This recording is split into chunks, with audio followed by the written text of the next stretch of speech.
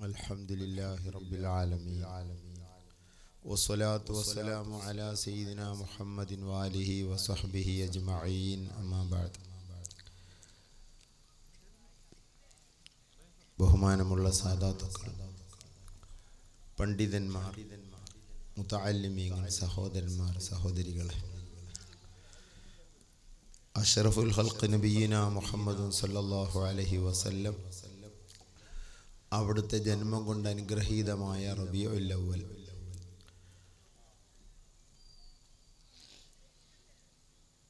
ഒരു മുഅ്മിനായ മനുഷ്യൻ്റെ മനസ്സിന് വല്ലാത്ത ആനന്ദമുള്ള മാസമാണ്. അതുകൊണ്ട് തന്നെ ആ മാസത്തെയും മുത്തുനബിയെയും ആദരിച്ചുകൊണ്ട് അവന് ചെയ്യാൻ കഴിയുന്നതൊക്കെ അവൻ ചെയ്യും. അതിൻ്റെ ഭാഗമാണ് ഈ കാണുന്നതൊക്കെ. സാമ്പത്തികമായി വളരെ ഞെരുങ്ങുന്ന ഈ ടൈമിലും ഒരു സ്ഥലത്തും മുമ്പത്തേക്കാൾ കൂടുതലാവുകയല്ലാതെ ആരവങ്ങളൊന്നും ഒരു കുറവും ഇല്ല.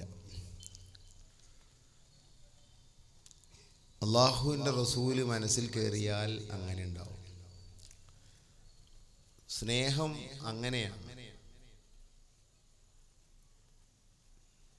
നമ്മുടെ മക്കളെ കല്യാണത്തിനും നമ്മുടെ വീട്ടിലൊരു പരിപാടിയൊക്കെ ഉണ്ടാവുമ്പോൾ ഒരു പുതുവരം വരുന്നതിന്, ഒരു പുതുപെണ്ണ് പോകുന്നതിന് നമ്മുടെ വീട്ടിൻ്റെ മുറ്റവും പരിസരവും ഒക്കെ വൃത്തിയാക്കുകയും ലൈറ്റുകളും എല്ലാ നിലക്കുള്ള കഴിയുന്ന അത്രയും ഭംഗി കൂട്ടുന്നവരാണ് ഇക്കാലത്തെ ആളുകൾ. അതിലൊരു പുണ്യവും ഇല്ല, അനുവാദം ഇല്ല എന്നല്ല, പുണ്യമില്ല. അതുകൊണ്ട് തന്നെ ആദരവും ബഹുമാനവും സ്നേഹവും ഉണ്ടാകുമ്പോൾ അത് നമ്മുടെ സ്വഭാവമാണ്. മുത്തുനബിയോട് എത്ര ആദരവുണ്ടോ അത്രയും അങ്ങനത്തെ ഏരിയകളിലൊക്കെ ചെന്നാൽ ഈ ഒരു സ്വഭാവം കാണാൻ കഴിയും. ഈ ലൈറ്റുകളൊക്കെ നമുക്ക് കാണുമ്പോൾ ഇവിടെ ആരോ നബിയെ വല്ലാതെ സ്നേഹിക്കുന്നവരുണ്ട് എന്ന് നമുക്ക് മനസ്സിലാക്കാം.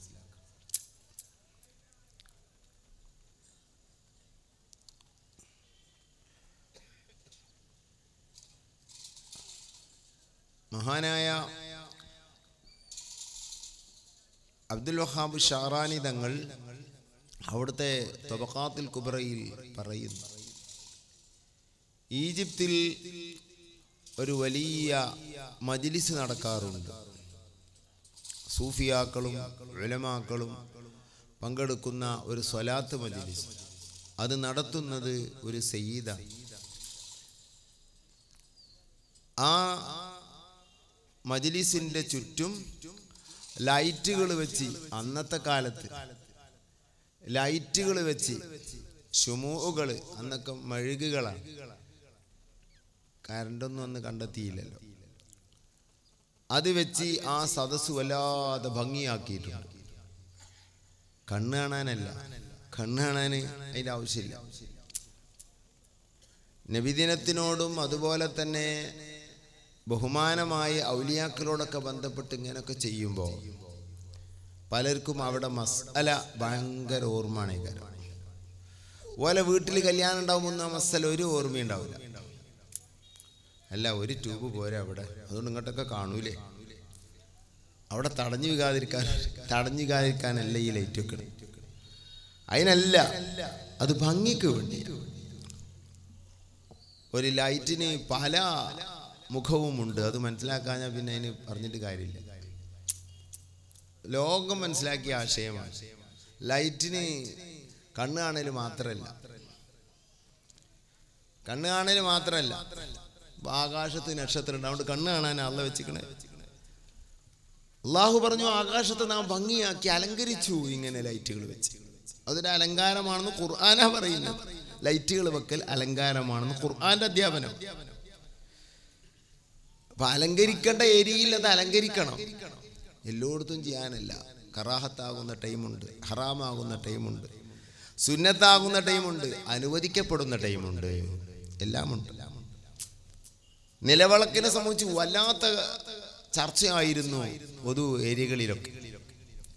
ചിലർ പാടില്ല, ചിലർ വളരെ നല്ലതാണ്, ചിലർ അങ്ങനെയാണ് എങ്ങനെയാണ്, ചിലർ അമുസ്ലിമീങ്ങൾക്കുള്ളതാണ്. ഞാൻ ആ ചർച്ച ശ്രദ്ധിച്ചു. പലരും അതിലിടപെട്ടിരുന്നു. അതിൻ്റെ മതപരമായ ശൈലിയിൽ ആരും സംസാരിച്ചിട്ടില്ല എന്നാണ് എനിക്ക് മനസ്സിലായത്.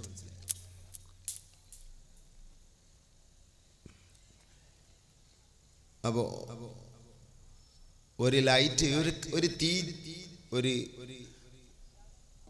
ഒരു തീന്റെ നാളം അതിങ്ങനെ കത്തിച്ചു വെക്കുന്നതിൽ വ്യത്യസ്തമായ കാഴ്ചപ്പാടുകൾ. തീ ഒരു ദേവനാണെന്ന് വിശ്വസിക്കുന്ന ആളുകളുണ്ട്. അഗ്നിദേവൻ. ആരണ്യം തന്നിൽ പിടിപെട്ടിതു അഗ്നിദേവൻ. സ്കൂളിൽ നമ്മൾ പഠിച്ച കരഞ്ഞി തുടങ്ങിനാൽ ജിരിതയും അപ്പോൾ. കാട്ടുതീയിൽപ്പെട്ട കുടുംബം എന്ന ഹെഡിങ്ങിൽ ഒരു കവിത എനിക്ക് കാണാതെ അറിയും, കുട്ടിക്കാലത്ത് പഠിച്ച. അപ്പൊ ആരണ്യം, കാട്, തന്നിൽ പിടിപെട്ടിതു അഗ്നിദേവൻ. അപ്പൊ അഗ്നിദേവൻ, അഗ്നി ഒരു ദേവനായി കാണുന്നത്, ആ വിശ്വാസം അബദ്ധമാണ്. അത് ഇസ്ലാമിന്റെ കാഴ്ചയിൽ കുഫ്രിയത്താണ്. അഗ്നി ഒരു ആരാധിക്കപ്പെടുന്നതാണെന്നുള്ള വിശ്വാസം, ആ വിശ്വാസത്തിൽ ഒരാൾ തീ കത്തിച്ചില്ല നിൽക്കുക, എന്നാലും കുഫ്ര. ആ വിശ്വാസത്തിൽ തീ കത്തിച്ച് നിൽക്കുക കുഫ്രാണ്. അവ തീയിന്റെ ഒരു രൂപമാണ് ദേവനായി വിശ്വസിക്കുക എന്നുള്ളത്.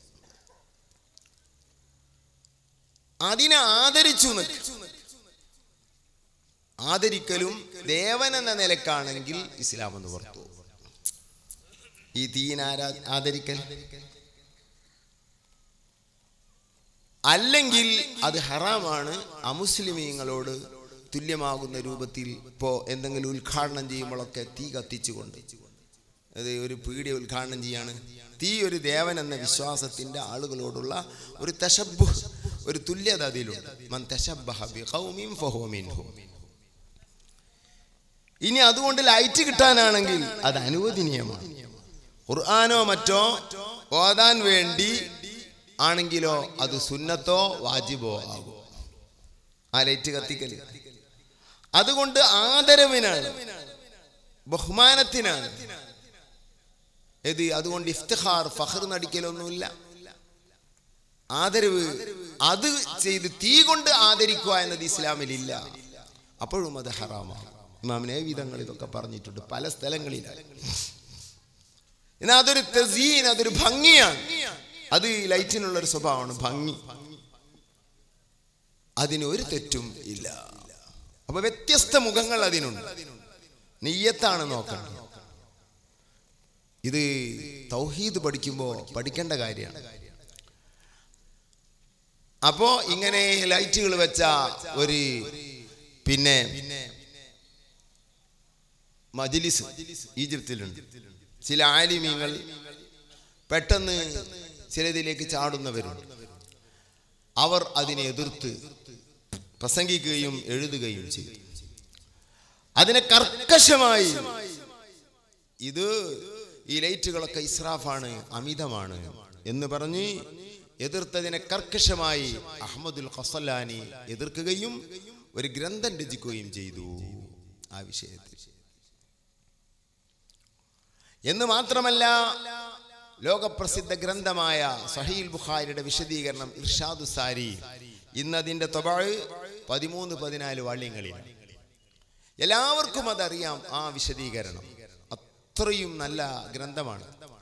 ആ ഗ്രന്ഥത്തെ മുഴുവനും രചന കഴിഞ്ഞ് ആ സ്വലാത്ത് ഹൽക്കയിൽ വെച്ച് എടുക്കലായിരുന്നു അതിന്റെ ഉദ്ഘാടനമെന്ന് ഈ വിഷയം മുഴുവനും അല്ലാമ ശില്ലി അവിടുത്തെ അസനൽ ബാഹിർ ബി തത്മീമിൽ നൂറി സാഫിർ എന്ന് പറയുന്ന ഗ്രന്ഥത്തിൽ പറയുന്നത് കാണാം.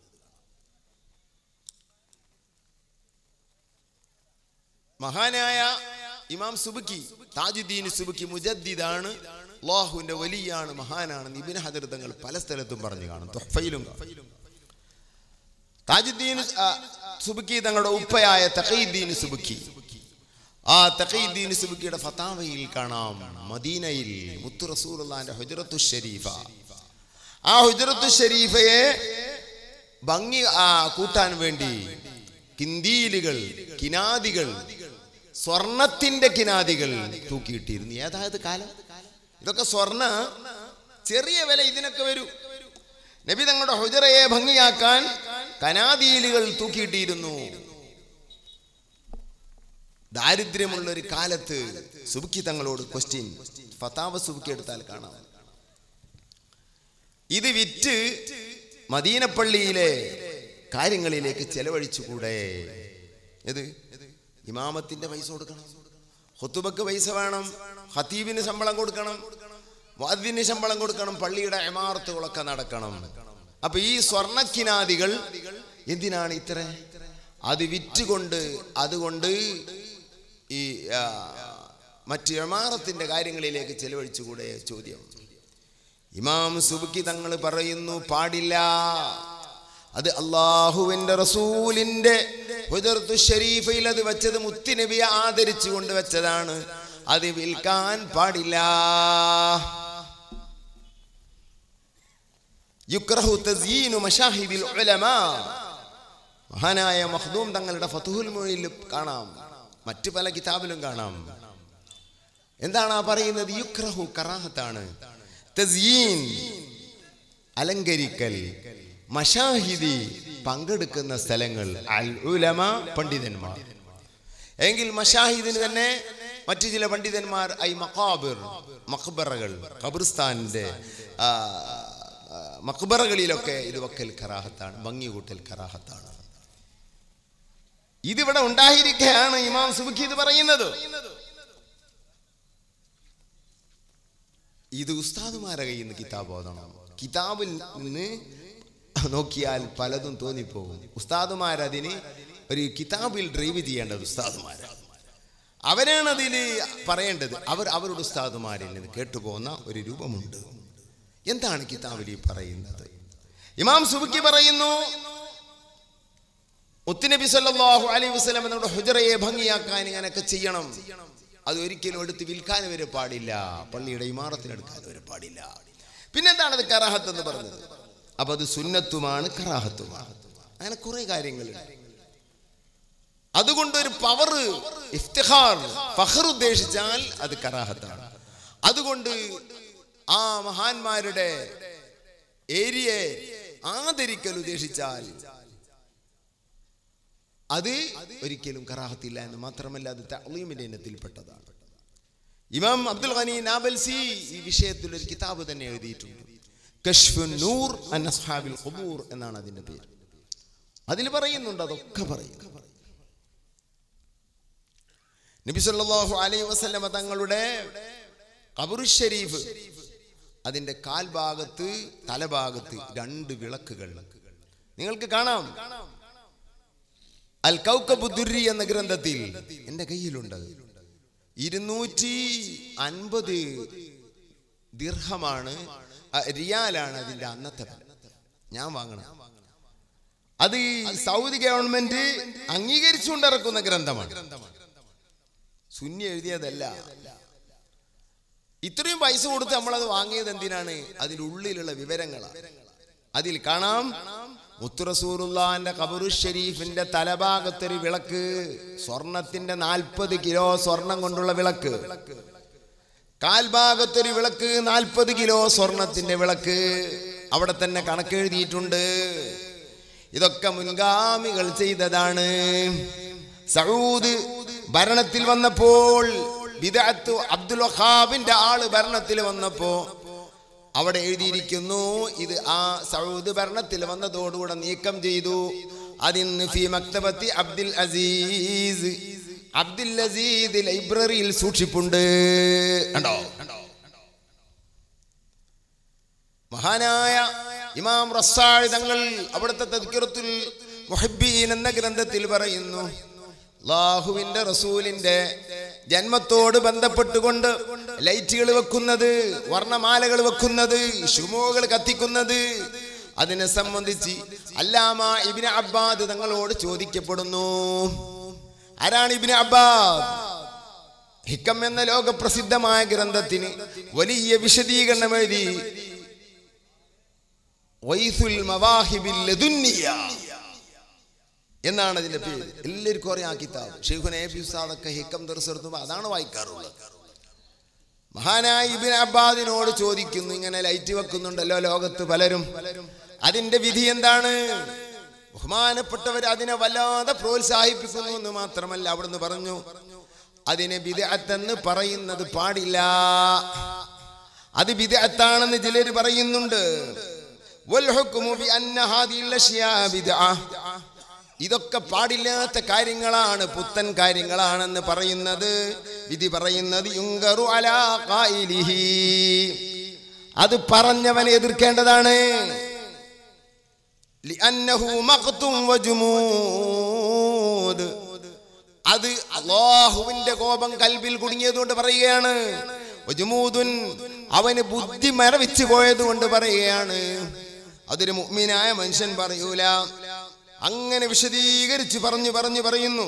വമുഖാറനതു ബിദാലിക ബിന്നൈറൂസ് വൽ മഖ്റജാൻ, ഇങ്ങനെ വെക്കുന്ന ലൈറ്റുകളൊക്കെ വെക്കുമ്പോ, വർണ്ണന മാലകളൊക്കെ തൂക്കുമ്പോ, ഈ ആരവങ്ങളൊക്കെ റബീന്റെ പേരിൽ ചെയ്യുമ്പോ അത് വിഷുവിനോട് തുല്യമാക്കിക്കൊണ്ട് പറയാം.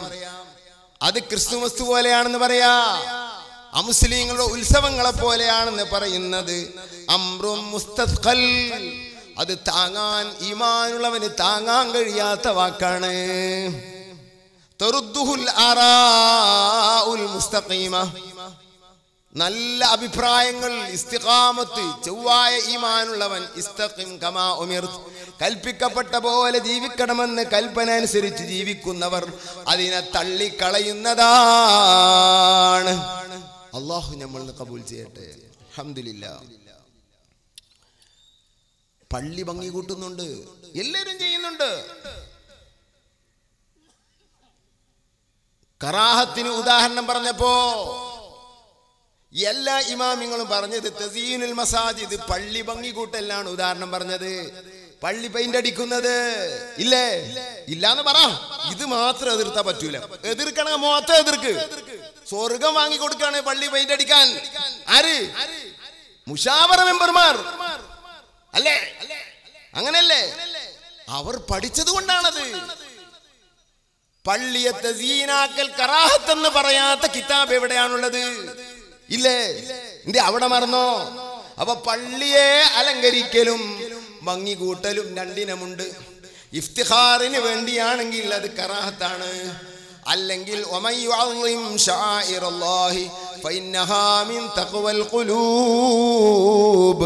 ഹൃദയത്തിൽ സ്നേഹമുണ്ടതിന് അടയാളമാണ് ഈ കാണുന്നത്. ഹൃദയത്തിൽ മുത്തുനബിയോട് അല്ലാഹ് അങ്ങനെ പറഞ്ഞത്. അല്ലാഹുവിന്റെ ശിആറുകളെ ആദരിക്കുന്നത് അത് ഒരു പുത്തനാശയക്കാരന് കഴിയില്ല, അതൊരു കാട്ടിക്കൂട്ടുന്ന ആൾക്ക് കഴിയില്ല. ഹൃദയത്തിന് ആ വിഷയത്തോട് വലിയ താല്പര്യമുണ്ട് എന്നതിനുള്ള തെളിവാണെന്ന് അല്ലാഹു പറയുന്നു. അതിന്റെ ഇനത്തിൽപ്പെട്ടതാണ് ഇത് മുഴുവനുമെന്ന് ഇമാം സുബക്കി ആണയിട്ട് പറയുന്നു. അതാണ് മലബാറിന്റെ പാരമ്പര്യ സ്വഭാവം. പൊന്നാനി ജുമുഅത്ത് പള്ളി എത്ര അലങ്കാരത്തിലാ പണിത്. ഫത്തുൽ മീനെടുത്ത് കറാഹത്തെന്ന് പറയാൻ നീ തയ്യാറുണ്ടോ? ഫത്തുൽ മീന്റെ മുസന്നിഫ് അതിന്റെ ഉള്ളിൽ ഓതിപ്പടിച്ച മുതഅല്ലിമാണ്. അതെല്ലാം അല്ലാഹുങ്കലിന് കൂലി കിട്ടുമെന്ന നിലയ്ക്ക് ചെയ്തതാണ്. മദീന പള്ളി പൊളിച്ചു, മർമർ കല്ലുകളെ കൊണ്ട് വിലപിടിപ്പുള്ള തേക്കുകളൊക്കെ ഇന്ത്യയിൽ നിന്നും മറ്റും കടത്തി. അക്കാലത്ത് സാമ്പത്തികമായി വളരെ തളർന്നു നിൽക്കുന്ന കാലത്ത് മഹാനായ ഉസ്മാൻ ഇബ്നു അഫ്ഫാൻ റളിയല്ലാഹു അൻഹു എത്ര നാടുകളിൽ നിന്നാണ് ഈ കല്ലുകളും കൊത്തുപണിയുള്ള കല്ലുകളൊക്കെ വരുത്തിയത്. എന്റെ വക പറയുകയല്ല, സ്വഹീഹുൽ ബുഖാരി എടുത്തു നോക്ക്. അങ്ങനെയാണ് മദീന പള്ളി പണി കഴിക്കുന്നത്. സുബ്ഹാനല്ലാഹ്. ആ പണി കഴിക്കുമ്പോ ചിലരൊക്കെ അതിനോട് എതിർപ്പ് പറഞ്ഞു.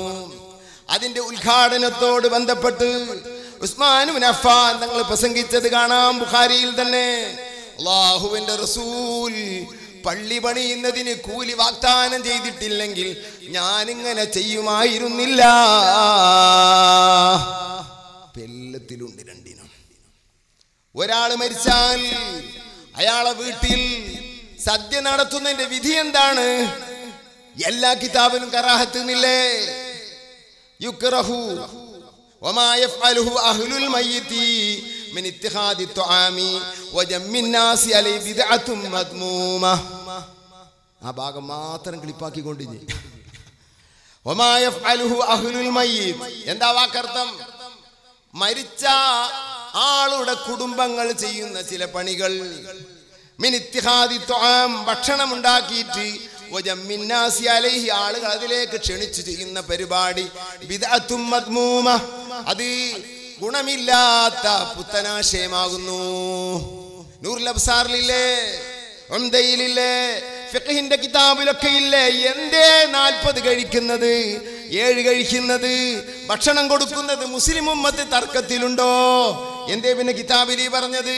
ഇതൊക്കെ ഉസ്താദ്മാരൊക്കെ നോദണം. എന്നാൽ ഈ കിതാബ് തന്നെ ഫതുൽ മുഈൻ തന്നെ കാണാം, ഇതേ കിതാബിൽ കാണാം തംഫഉൽ മയ്യിത സദഖത്തും വദുആഉൻ, മയ്യിത്തിന് വേണ്ടി ഭക്ഷണം കൊടുക്കുന്നത് സുന്നത്താണ്, ദുആ ചെയ്യുന്നത് സുന്നത്താണെന്ന് bill ഇജ്മാഇ. തുഹ്ഫയിലുണ്ട് bill ഇജ്മാഇ, നിഹായിലുണ്ട് bill ഇജ്മാഇ, മഹല്ലിയിലുണ്ട് bill ഇജ്മാഇ, Fathul മുഈനിലുണ്ട് bill ഇജ്മാഇ, ശറഹ് മുസ്ലിമുണ്ട് bill ഇജ്മാഇ. ഈ മസ്അല പറയുന്ന സ്ഥലത്ത് ശർഹുൽ ഖായിദിൽ വരെ പറഞ്ഞു ബിൽ ഇജ്മാഇ. ഇതിൽ 2 അഭിപ്രായമില്ല. അപ്പൊ അത് സുന്നത്താണ് ഭക്ഷണം കൊടുക്കൽ മരിച്ച വീട്ടില്, എന്നാ കറാഹത്താണ്. ഇതെങ്ങനെ ഒക്ക? ഇമാം സുയൂത്തി അൽ ഹാവിയിൽ ഫതാവി എന്ന ഗ്രന്ഥത്തിൽ പറയുന്നു, മരിച്ച അന്ന് മുതൽ 7 അടങ്ങുന്ന ദിവസങ്ങളിൽ ആ വീട്ടിൽ 7 അടങ്ങുന്ന ദിവസങ്ങളിൽ ആ മയ്യത്തിന് വേണ്ടി ഭക്ഷണ വിതരണം നടത്തുന്നത് മക്കയിലും മദീനയിലും ചെയ്തു പോന്നിട്ടുണ്ട്. അത് സ്വഹാബത്തിന്റെ കാലം മുതൽ നടന്നതാണ്. നോക്കി, ഞങ്ങൾ 7 കഴിക്കണീനെ പറ്റിയപ്പോ സുന്നത്താന്ന് പറഞ്ഞു. ഫതാവുൽ കുബ്രയിൽ കാണാം, ഇബ്നു ഹജർ ഹൈതമി തങ്ങൾ പറയുന്നു, റവാ താവൂസ് റിപ്പോർട്ട് ചെയ്തു. താവൂസ് ഒരു കാര്യം പറഞ്ഞാൽ പിന്നെ മറ്റൊരാളോട് അത് അന്വേഷിക്കണ്ട എന്നാണ് പണ്ഡിത മതം. അത്രയും വലിയ മുഫസ്സിറും പണ്ഡിതനുമാണ് താവൂസ് തങ്ങൾ പറഞ്ഞു, യുഫ്തനുൽ മുനാഫിഖു ഫീ ഖബ്രിഹി 40 യൗമൻ. ജീവിതത്തിൽ അബദ്ധങ്ങൾ വരുന്ന മനുഷ്യൻ അവൻ മുനാഫിഖിന്റെ അടയാളമുള്ളവനാണ്. അല്ലാഹു നമുക്ക് പുറത്തു തരട്ടെ. ആ അടയാളങ്ങളൊക്കെ നീങ്ങി നല്ലൊരു മനുഷ്യനായി ജീവിക്കാൻ അല്ലാഹു നമുക്ക് തൗഫീഖ് ചെയ്യട്ടെ. അങ്ങനത്തെ ഒരു മനുഷ്യൻ മരിച്ചാൽ, അഥവാ നമ്മളൊക്കെ മരിച്ചാൽ, അല്ലാഹു നമ്മളെ ആഖിബത്ത് നന്നാക്കി തരട്ടെ. യുഫ്തനുൽ മുനാഫിഖു ഫീ ഖബ്രിഹി, ഖബറിൽ ഫിത്നയുണ്ട്. എത്ര ദിവസം? 40 യൗമൻ, 40 ദിവസം. വമിൻ സമ്മ, ഇങ്ങനെ ഒരു വലിയ ഗൗരവം ഉണ്ടായതുകൊണ്ട് ഇസ്തഹബ്ബൂ, സ്വഹാബത്തെ കിറാം സുന്നത്താണെന്ന് നമുക്ക് പഠിപ്പിച്ച കാര്യമാണ്. അൻ യുതാമ അൻഹു ഫീ തിൽക്കൽ അയ്യാം, അത്തരം ദിവസങ്ങളിൽ ആ മരിച്ച ആൾക്ക് വേണ്ടി ഭക്ഷണ വിതരണം സുന്നത്താണ്. തൊട്ടു മുമ്പ് പറഞ്ഞു ഭക്ഷണ വിതരണം കറാഹത്താണ്, ഇപ്പൊ പറഞ്ഞു സുന്നത്താണ്. 40 കഴിക്കൽ സുന്നത്താണ്. അതിനുമുമ്പ് ഹവീലിൽ ഫതാവിൽ പറഞ്ഞു 7 കഴിക്കൽ സുന്നത്താണ്. കിതാബിലൊക്കെ പറഞ്ഞു ഭക്ഷണ വിതരണവും സ്വതക്കയും ഉപകരിക്കുമെന്നതിൽ തർക്കമില്ല. ഇത് തമ്മിൽ എങ്ങനെയാ ഒത്തുപോകുക? അതിന് ഉസ്താദുമാരെ കയ്യിൽ നോദണം, ഫിഖ്ഹിന്റെ കിതാബുകൾ പഠിക്കണം. അപ്പോൾ കാണാം 2 രൂപത്തിലുണ്ട് ഭക്ഷണം വീട്ടിലുണ്ടാക്കൽ, ഭക്ഷണം സംഘടിപ്പിക്കൽ 2 രൂപത്തിലുണ്ട്. ഒന്ന് മയ്യത്തിന് കൂലി കിട്ടണമെന്ന നിയ്യത്തിൽ ചെയ്യുന്ന ഭക്ഷണ വിതരണം, അത് സുന്നത്തെന്നതിൽ തർക്കമില്ല, അതാണ് ബിൽ ഇജ്മാഇ. എന്നാൽ സദ്യ സംഘടിപ്പിക്കാൻ ളിയാഫ, വീട്ടിൽ സദ്യ, അറബികൾ പലരും ചെയ്യും സദ്യ, മരിച്ച പേരിൽ സദ്യ, അത് കറാഹത്താണ്. ഷാഫി മദ്ഹബിൽ കറാഹത്ത്, മറ്റു ചില മദ്ഹബിൽ കറാഹത്തില്ല. ഇപ്പൊ കണ്ടോ? അപ്പൊ അത് സുന്നത്തും കറാഹത്തും തമ്മിൽ രണ്ടും വീട്ടിൽ ചെയ്യുമ്പോൾ ഒരുപോലെ തന്നെ, നിയ്യത്തിൽ മാത്രമാണ് വ്യത്യാസം. അങ്ങനെ തന്നെയാണ് ലൈറ്റ് വെക്കലും നിലവിളക്ക് വെക്കലും. ഒരു മഹാന്റെ മഖാമില് ഒരു നിലവിളക്ക് വെക്ക, ഒരു തെറ്റുമില്ല. അത് അമുസ്ലിമുകൾക്ക് എഴുതി കൊടുക്കാനൊന്നും എന്നോട് ആരും ഏൽപ്പിച്ചിട്ടില്ല. ആന അമുസ്ലിമുകൾക്കുള്ളതാണ്, നിലവിളക്ക് അമുസ്ലിമുകൾക്കുള്ളതാണ്. അല്ല, ആന അള്ളാഹുവിന്റെ ഒരു പടപ്പാണ്, അതുകൊണ്ട് ഒരു തെറ്റുമില്ല. അതുകൊണ്ട് കുരുത്തകരാട്ടല് ഇത്രയുള്ളൂ. ഞാൻ ഉത്തരവാദിയല്ല കേട്ടോ, ഞാൻ എൻ്റെ അടുത്ത് പോകില്ല.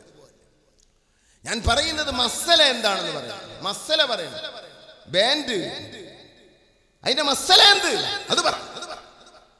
ചെണ്ട അതിന്റെ മസല എന്ത് അത് പറ. ദഫ് അതിന്റെ മസല എന്ത്? നമ്മുടെ ഫത്വക്ക് ഇനി ആവശ്യമില്ല, എല്ലാം എഴുതപ്പെട്ട് കഴിഞ്ഞു. ദീന് പൂർത്തിയായി കഴിഞ്ഞു, അയിമത്ത് മുഴുവൻ എഴുതി. ഇനി ഒരു പുതിയ മസല നീ പറയണ്ട, വേണ്ട, ഇല്ല, ആർക്കും സമ്മതമില്ല. പറഞ്ഞ പെരീകണ്ണുണ്ടാ, വേറെന്താ? ഒരു മൊയിലേർ അംഗീകരിക്കൂല, ഈമാനുള്ള കിതാബ് ഓതിയൊരു മൊയിലേർ അംഗീകരിക്കൂല. ദുടിയെ സംബന്ധിച്ച് കാണാം കിതാബ്. കൂബ ദുടി, രണ്ട് ദുടിയുണ്ട്. ഒരു ദുടി തമിഴ്നാട്ടിലൊക്കെ പറയുന്ന ദുടി അത് ദഫാണ്, അതല്ല നമ്മൾ മലയാളത്തിൽ ഇവിടൊക്കെ പറയുന്നൊരു ദുടി കൂബ. മഹാനായ റിഫായി ശൈഖ് തങ്ങൾ മുന്നം ദുടി മുട്ടി കബാനെ ചുറ്റുമ്പോൾ മക്കികൾ ഇമ്പീതം വേണ്ടെന്ന് ചൊന്നോവർ, അവിടെ ഒരു ദുടി പറയുന്നുണ്ട്. ദുടി മുട്ടിയിട്ട് റിഫായി ശൈഖ് കാബം തവാഫ് ചെയ്തു. സുബ്ഹാനല്ലാഹ്. ഇല്ല, ദുടി എന്ന് പറഞ്ഞാൽ മഖ്ദൂമുമാര് പറഞ്ഞത് നടുവിങ്ങി തല രണ്ടും വിരിഞ്ഞുള്ള കൂപത്തി ഹറാമുൻ അതല്ലാതുള്ള മുട്ടും വബാറത്തി. അതാ നടുവിങ്ങി തല രണ്ടും വിരിഞ്ഞുള്ള കൂബ, അതാണ് ദുടി. അത് മഖ്ദൂമാരെ പാട്ടാ, അത് ഹറാമാണ്. അതല്ലാത്ത എല്ലാ മുട്ടും കദഫിം മലൈബാരിൻ വഗൈരി കറവണ, നീണ്ട പാട്ട. എൻ്റെ ഉസ്താദിൻ്റെ അടുത്ത് എഴുതപ്പെട്ടിട്ടുണ്ട്, എഴുതിയത് ഞാൻ കണ്ടിട്ടുണ്ട്. ദഫ്, അറവണ, ചെണ്ട, തിബില്, ബാൻഡ് ഒക്കെ ഹലാലാണ്. ഒന്നും ഹറാമില്ല, ഒന്നും ഹറാമില്ല. ബാൻഡ് സെറ്റ് ഹറാമാകും, അതിൽ മ്യൂസിക്കുള്ള പീപ്പിളികളുണ്ട്. ബാൻഡ് സെറ്റ് എന്ന് വേറെ, ബാൻഡ് എന്ന് വേറെ. പഴയ കാലത്ത് പള്ളിയിൽ ബാങ്ക് കൊടുക്കാൻ ഉപയോഗിച്ചിരുന്ന നഗാറയുണ്ട്, അതും ഈ ഇനത്തിൽപ്പെട്ടതാണ്. ഇത് എവിടെ പറഞ്ഞു? അനവദനീയമാണ്. ഷാഫി മദ്ഹബിലെ ആധികാരിക ഗ്രന്ഥമായ തുഹ്ഫയിൽ ഇതിൽ നിന്ന് മനസ്സിലാക്കാം കൂബത്ത് ഹറാമാണെന്ന് പറഞ്ഞു, വേറൊന്നും പറഞ്ഞില്ല. ഇതിൽ നിന്ന് മനസ്സിലാകുന്നത് ജവാസു സായിരി തുബൂൽ, എല്ലാ ഇനം ചണ്ടകളും അനുവദനീയമാണ്. അങ്ങനെ തന്നെയാണ് സത്യവും, ഇങ്ങനെയാ പോകുന്നത്.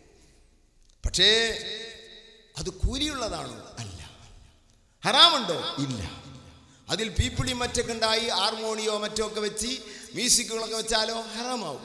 അത് നമ്മൾ ഉത്തരവാദികളല്ല. ഇതിൻ്റെ മസലയാണ് ഞാൻ പറഞ്ഞത്. ഇപ്പോൾ ഒരു വിഷയത്തെ നമ്മൾ ഹറാമാകുമ്പോൾ കുറച്ച് ശ്രദ്ധിക്കണം, കറാഹത്താകുമ്പോൾ കുറച്ച് ശ്രദ്ധിക്കണം. നമുക്കിപ്പോൾ മ്യൂസിക് ഇപ്പോൾ ഹലാലാണ്, പടച്ചതുമ്പുരാന് മൊത്തം ഹലാലായിപ്പോയി മ്യൂസിക്. എല്ലാ സ്ഥാപനങ്ങളിൽ നിന്ന് ഇറങ്ങുന്ന സീഡികളുടെയും തുടക്കത്തിൽ എന്ന് പറഞ്ഞിട്ട് ഇങ്ങോട്ട് കോപ്പിരായിട്ട് കിട്ടുക. അങ്ങനെയല്ല, അതല്ല മ്യൂസിക്. ഈണസ്വരമാണ് മ്യൂസിക്. ദഫിന്റെ ശബ്ദം കമ്പ്യൂട്ടർ കൊണ്ടുണ്ടാക്കിയാൽ ഹറാമില്ല. സുന്നത്തുണ്ടോ? അതുമില്ല. ദഫ് ബലപ്പെട്ട അഭിപ്രായം അനുസരിച്ച് അനുവദനീയമാണ്. ഒരഭിപ്രായം അനുസരിച്ച് സുന്നത്ത് കല്യാണത്തിൽ, അതുപോലെ തന്നെ മദ്ഹുൻ നബിയിൽ പോലുള്ളതിലൊക്കെ സുന്നത്താണ്. ഇത് തുഹ്ഫയിലും സന്നഹുൽ ബഗ്വി ഇമാം ബഗ്വി തങ്ങൾ അസ്ഹാബുൽ വുജൂഹിൽപ്പെട്ടവരാണ്. ഷാഫി മദ്ഹബിൽ ആധികാരികമായി മസ്അല പറയാൻ അവകാശമുള്ളവരാണ്. അസ്ഹാബുൽ വുജൂഹ് എന്ന് പറഞ്ഞാൽ ഇമാം ഷാഫി റളിയല്ലാഹു അൻഹുവിന്റെ വാക്കുകളൊക്കെ പഠിച്ചിട്ട് അതിൽ നിന്ന് നോക്കി പറയാൻ കഴിയുന്ന പണ്ഡിതനാണ്. എല്ലാവർക്കും ഇതിന് അവകാശമില്ല. ഇബ്നു ഹജർ തങ്ങൾ അങ്ങനെയല്ല, അസ്ഹാബുൽ വുജൂഹ് അല്ല. തുഹ്ഫയുടെ രചയിതാവ് അസ്ഹാബുൽ വുജൂഹിൽപ്പെട്ടതല്ല, ഇമാം റംലി അല്ല. സുബ്ഹാനല്ലാഹ്, അവർക്ക് ഇൽമിന്റെ ആഴം എത്ര! ഇന്ന് ലോകത്തുള്ള ആലിമീങ്ങളുടെ മുഴുവൻ ഒന്നോട്ട് ഇൽമു വെച്ചാലും ഇബ്നു ഹജറിന്റെ ഇൽമിനോട് ഒക്കുകയില്ല എന്ന് പറയാൻ പണ്ഡിതന്മാർ മുഴുവനും തയ്യാറാ. അങ്ങനത്തെ ഇബ്നു ഹജർക്ക് പോലും സ്വന്തം മസ്അല പറയാൻ, ഇമാം ഷാഫിയുടെ നസ്സുകളിൽ നിന്ന് മസ്അല പറയാൻ അവകാശമില്ല. ഇത് എവിടെയുണ്ട്? ഇമാം ഷർഖാവി പറയുന്നുണ്ട്. ഇബ്നു ഹജർ തങ്ങളും റംലി തങ്ങളും അവർ മുഖല്ലിദീങ്ങൾ മാത്രമാണ്, അവർക്ക് ഇജ്തിഹാദില്ല. ഇന്ന് എല്ലാവരും മുജ്തഹിദാണ്. ഒരു ബിരുദം കിട്ടിയാൽ മതി, നാം മുജ്തഹിദ്. കിതാബും രേഖയൊന്നും വേണ്ട. നിങ്ങൾ എന്തിനാ അങ്ങനെ മസലാണ്? അല്ല, ഇപ്പൊ എന്താ കാട്ടുക? ഇന്നത്തെ കാലത്ത് ഇപ്പൊ എന്താ കാട്ടുക? ഇന്നത്തെ കാലത്ത് അന്നെ ഏൽപ്പിച്ചിരുന്നോ എന്തെങ്കിലും പറയാൻ, ഉണ്ടാക്കാൻ? എന്നാ മുഹമ്മദ് നബി ഇവിടെ വരേണ്ടിയിരുന്നോ? വഹയിന്റെ ആവശ്യമുണ്ടോ? മൂപ്പരാണ് തീരുമാനിക്കലായിരുന്നു. സുബ്ഹാനല്ലാഹ്, വല്ലാത്തൊരു മുസീബത്തുക്കായി ഉമ്മത്തെത്തിയത്. അപ്പോ ദഫ് അത് സുന്നത്തെന്ന് ബഗവി ഇമാം പറഞ്ഞിട്ടുണ്ട്. യജൂസ് ദഫ്ൻ വലൗ മഅൽ ജലാജിൽ. മിൻഹാജിന്റെ മത്തിനാണ് ഞാൻ പറഞ്ഞത്, മിൻഹാജിന്റെ വാക്കാ ഞാൻ വായിച്ചത്. ഇമാം നവവി പറയുന്നു യജൂസു അനുവദനീയമാണ്. ദഫ്ൻ ദഫ് ഉപയോഗം, ദഫ് ഉണ്ടാക്കൽ, ദഫ് വാങ്ങൽ ഒക്കെ പെട്ട് അനുവദനീയമാണ്. വലൗ മഅൽ ജലാജിൽ, അതിന്റെ കൂടെ ചെലമ്പുണ്ടായാലും തരക്കേടില്ല. ഇതാണ് ബലപ്പെട്ട അഭിപ്രായം. എന്നാൽ പിന്നെ അത് വിശദീകരിക്കുന്നു ഇബ്നു ഹജർ തങ്ങൾ തുഹ്ഫയിൽ. എന്നിട്ട് പറയുന്നു വഹറമഹുൽ അദ്റഇയ്യു. ഹറമഹു അത് ഹറാമാണെന്ന് പറഞ്ഞിരിക്കുന്നു. ഏത്? ദഫല്ല. ദഫ് ഹറാമെന്ന് ആരും പറഞ്ഞിട്ടില്ല. ഏത്? ഹറമഹു. ഇമാം ഷെർവാനി എഴുതുന്നു ഖൗലുഹു ഹറമഹു ഐ ദഫ മഅൽ ജലാജിൽ. ചെലമ്പുള്ള ദഫ് ഹറാമെന്ന് അദ്റഇ തങ്ങൾ അവർക്ക് കിട്ടിയ രേഖ അനുസരിച്ച് പറഞ്ഞിട്ടുണ്ട്. അതുകൊണ്ട് മലബാറിലെ ഉലമാക്കൾ നല്ലൊരു ഭാഗം ചെലമ്പില്ലാത്തത് നിത്യാ മതി എന്ന് പറയും. അത് ആ സൂക്ഷ്മതയാണ്. ബലപ്പെട്ടത് ചെലമ്പുണ്ടായാലും തരക്കടില്ല. കോൽക്കളി അങ്ങനെയല്ല. കോൽക്കളി തന്നെ ഹറാമായി മഞ്ഞ് ചെലമ്പില്ലെങ്കിലും വേണ്ടിയില്ല. അത് ഷെർവാനിയിൽ പറയുന്നുണ്ട്. അത് ചെലമ്പോണ്ട് ഹറാമായതല്ല. അങ്ങനത്തെ ഓരോരുത്തർ ചിന്തിക്കണ്ടാവും അപ്പോൾ കോൽക്കളി ഹറാമായതോ? അത് ചെലമ്പല്ല വിഷയം. ഒരു ഹഷബത്തിന് ഒരു കൊള്ളിയുടെ മുകളിൽ വെച്ച് അടിച്ചുകൊണ്ടുള്ള കളി അത് ഹറാമെന്ന് ഇമാം അബ്ദുൽ ഹമീദ് ഷെർവാനി തങ്ങൾ തുഹ്ഫയുടെ വിശദീകരണത്തിൽ പറഞ്ഞു കാണും. അത് ചെലമ്പ് കൊണ്ട് വന്ന വിഷയമല്ല. അപ്പം അതൊക്കെ ഒന്ന് നമ്മൾ പ്രത്യേകം മനസ്സിലാക്കണം. ദഫുകൾ, ഈ ആയുധം, ഈ കമ്പ്യൂട്ടർ സൗകര്യമുള്ള ഈ കാലത്ത് എല്ലാം അതിൽ നിന്നുണ്ടാക്കിയെടുക്കാം. പുസ്തകങ്ങളും വാക്കുകളും ഒക്കെ അതിൽ നിന്നുണ്ടാക്കിയെടുക്കാം. അതതിൻ്റെ ഒരു ആയുധമാണ്. അപ്പോൾ മ്യൂസിക്കുകൾ അതിൽ നിന്നുണ്ടാക്കിയെടുത്താൽ മ്യൂസിക്കിന്റെ ആയുധമാണ്. ഒരു ആയുധം കൊണ്ട് മ്യൂസിക് ഉണ്ടാക്കൽ ഹറാമാണ്. ഇതാണ് ഇബ്നു ഹജർ തങ്ങൾ പറഞ്ഞത്, അയിമ്മത്തൊക്കെ പറഞ്ഞത്. അപ്പോൾ മൊബൈലിലൂടെ കമ്പ്യൂട്ടറിലൂടെ മ്യൂസിക്കുകൾ ഉണ്ടാക്കുന്നത് തെറ്റാണ്. അല്ലാതെ ആയുധമില്ലാത്ത ഒരു രാഗസ്വരമല്ല അത്. അങ്ങനെ ചിലർ മനസ്സിലാക്കി. ആയുധമില്ലാത്ത എന്നാണത്. ആയുധം എന്ന് പറഞ്ഞ ആലത്തു ഷൈഇമാ യുഹസ്സിലു, ഒരു സാധനം ഉണ്ടാക്കി തരണീനാണ് ആയുധം എന്ന് പറയാം. തൊള്ള കൊണ്ട് അങ്ങനെ നല്ല ശബ്ദങ്ങൾ പുറപ്പെടുവിക്കാൻ പറ്റുമോ? ഒരു തെറ്റുമില്ല. എന്നല്ല, നല്ല കാര്യങ്ങൾക്ക് ഖുർആൻ ഓതാൻ, നല്ല മുത്തുനബിന്റെ മദ്ഹ് ചൊല്ലാനൊക്കെ അങ്ങനെയുള്ള രാഗങ്ങളും സ്വരങ്ങളും കൊണ്ടുവരുന്നത് സുന്നത്തുമാണ്. നബി സല്ലല്ലാഹു അലൈഹി വസല്ലം തങ്ങൾ അങ്ങനെ പഠിപ്പിച്ചിട്ടുണ്ട്. ഇമാമിങ്ങൾ അങ്ങനെ എഴുതി വെച്ചിട്ടുണ്ട്. ലഖദ് ഉഅതീത മിസ്മാറൻ മിൻ മസാമീരി ആലി ദാവൂദ്. സ്വഹാബിയോട് മുത്തുനബി പറഞ്ഞതാ, ദാവൂദ് നബിന്റെ കുടുംബത്തിലുള്ള വല്ലാത്ത വീണാ സ്വരമാണല്ലോടാ നിന്റെ തൊള്ളയിൽ അല്ലാഹു തആല പടച്ചു വെച്ചത്. അല്ലാഹുവിന്റെ റസൂലിന്റെ പ്രശംസയാണ്. വീണയാണെങ്കിൽ ഉപയോഗിക്കൽ ഹറാമാണ്. വീണകൾ മആസിഫുകളൊക്കെ ഉപയോഗിക്കൽ ഹറാമാണ്. ഞാൻ അതിലേക്കൊന്നും പോകുന്നില്ല. അപ്പോൾ നമ്മൾ ഇതൊക്കെ ഒന്ന് മനസ്സിലാക്കി വെക്കണം. ഇതൊക്കെ ഏതൊക്കെയോ ഭാഗങ്ങളിലൂടെ എന്തൊക്കെയോ ആയിപ്പോയൊരു കാലമാണ്. സയ്യിദുനാ മുഹമ്മദുർ റസൂലുള്ളാഹി അവിടുത്തെ പേരിൽ ഒരുമിച്ച് കൂടുന്നവരാ നമ്മൾ. റബീഉൽ അവ്വൽ പ്രത്യേകിച്ച് നമുക്ക് ദിവസമൊന്നുമില്ല. മഹാനായ അബ്ദുറഹ്മാൻ ദൈബഖി തങ്ങൾ പറഞ്ഞു, വലൗ കുന്നാ അമിൽനാ കുല്ല വഖ്തി لأحمد مولدا قد كان واجب. ولو كنا നമ്മൾ അമിൽന നാം സംഘടിപ്പിച്ചാൽ കുല്ല വഖ്തിൻ എല്ലാ കാലത്തും ലി അഹ്മദ് മുത്തുനബിക്ക് മൗലിദൻ ഒരു മൗലിദ് സംഘടിപ്പിക്കുകയാണെങ്കിൽ എല്ലാ കാലത്തും റബി എന്നൊന്നുമില്ല. ഖദ് കാന വാജിബ്, അത് അവിടത്തോടുള്ള കടമ നിർവഹണമേ ആവുകയുള്ളൂ. അതൊരു നിർബന്ധത്തിന്റെ നിർവഹണമേ ആവുകയുള്ളൂ. ഏത് കാലത്തും മദ്ഹ് പാടി പറയേണ്ടവരാണ് മുത്ത് റസൂലുള്ളാഹി തങ്ങൾ. അല്ലാഹു നമ്മളെ മജ്ലിസ് ഖബൂലാക്കട്ടെ. മാ മിൻ ബൈതിൻ ഔ മസ്ജിദിൻ ഔ മഹല്ലത്തിൻ ഉരിയ ഫീ മൗലിദിൻ നബി സല്ലല്ലാഹു അലൈഹി വസല്ലം ഇല്ലാ ഹഫത അലൈഹിമുൽ മലായിക വസല്ലത അലൈഹിം വഅമ്മഹും അല്ലാഹു തആല ബിറഹ്മതി വറിദ്വാൻ. ഇമാം സയ്യൂത്തി തങ്ങൾ അവിടുത്തെ അൽ വസായിൽ ബി ശർഹി ശമായിൽ എന്ന ഗ്രന്ഥത്തിൽ പറഞ്ഞ വാക്കാ ഞാൻ വായിച്ചത്.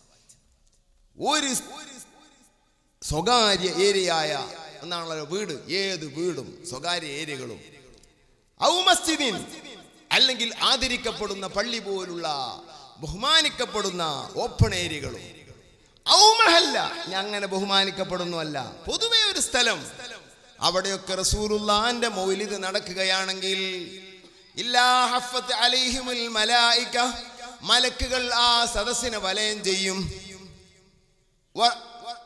സ്വല്ലത്ത് അലൈഹിം, മലക്കുകൾ അവർക്ക് ദുആ ചെയ്യും.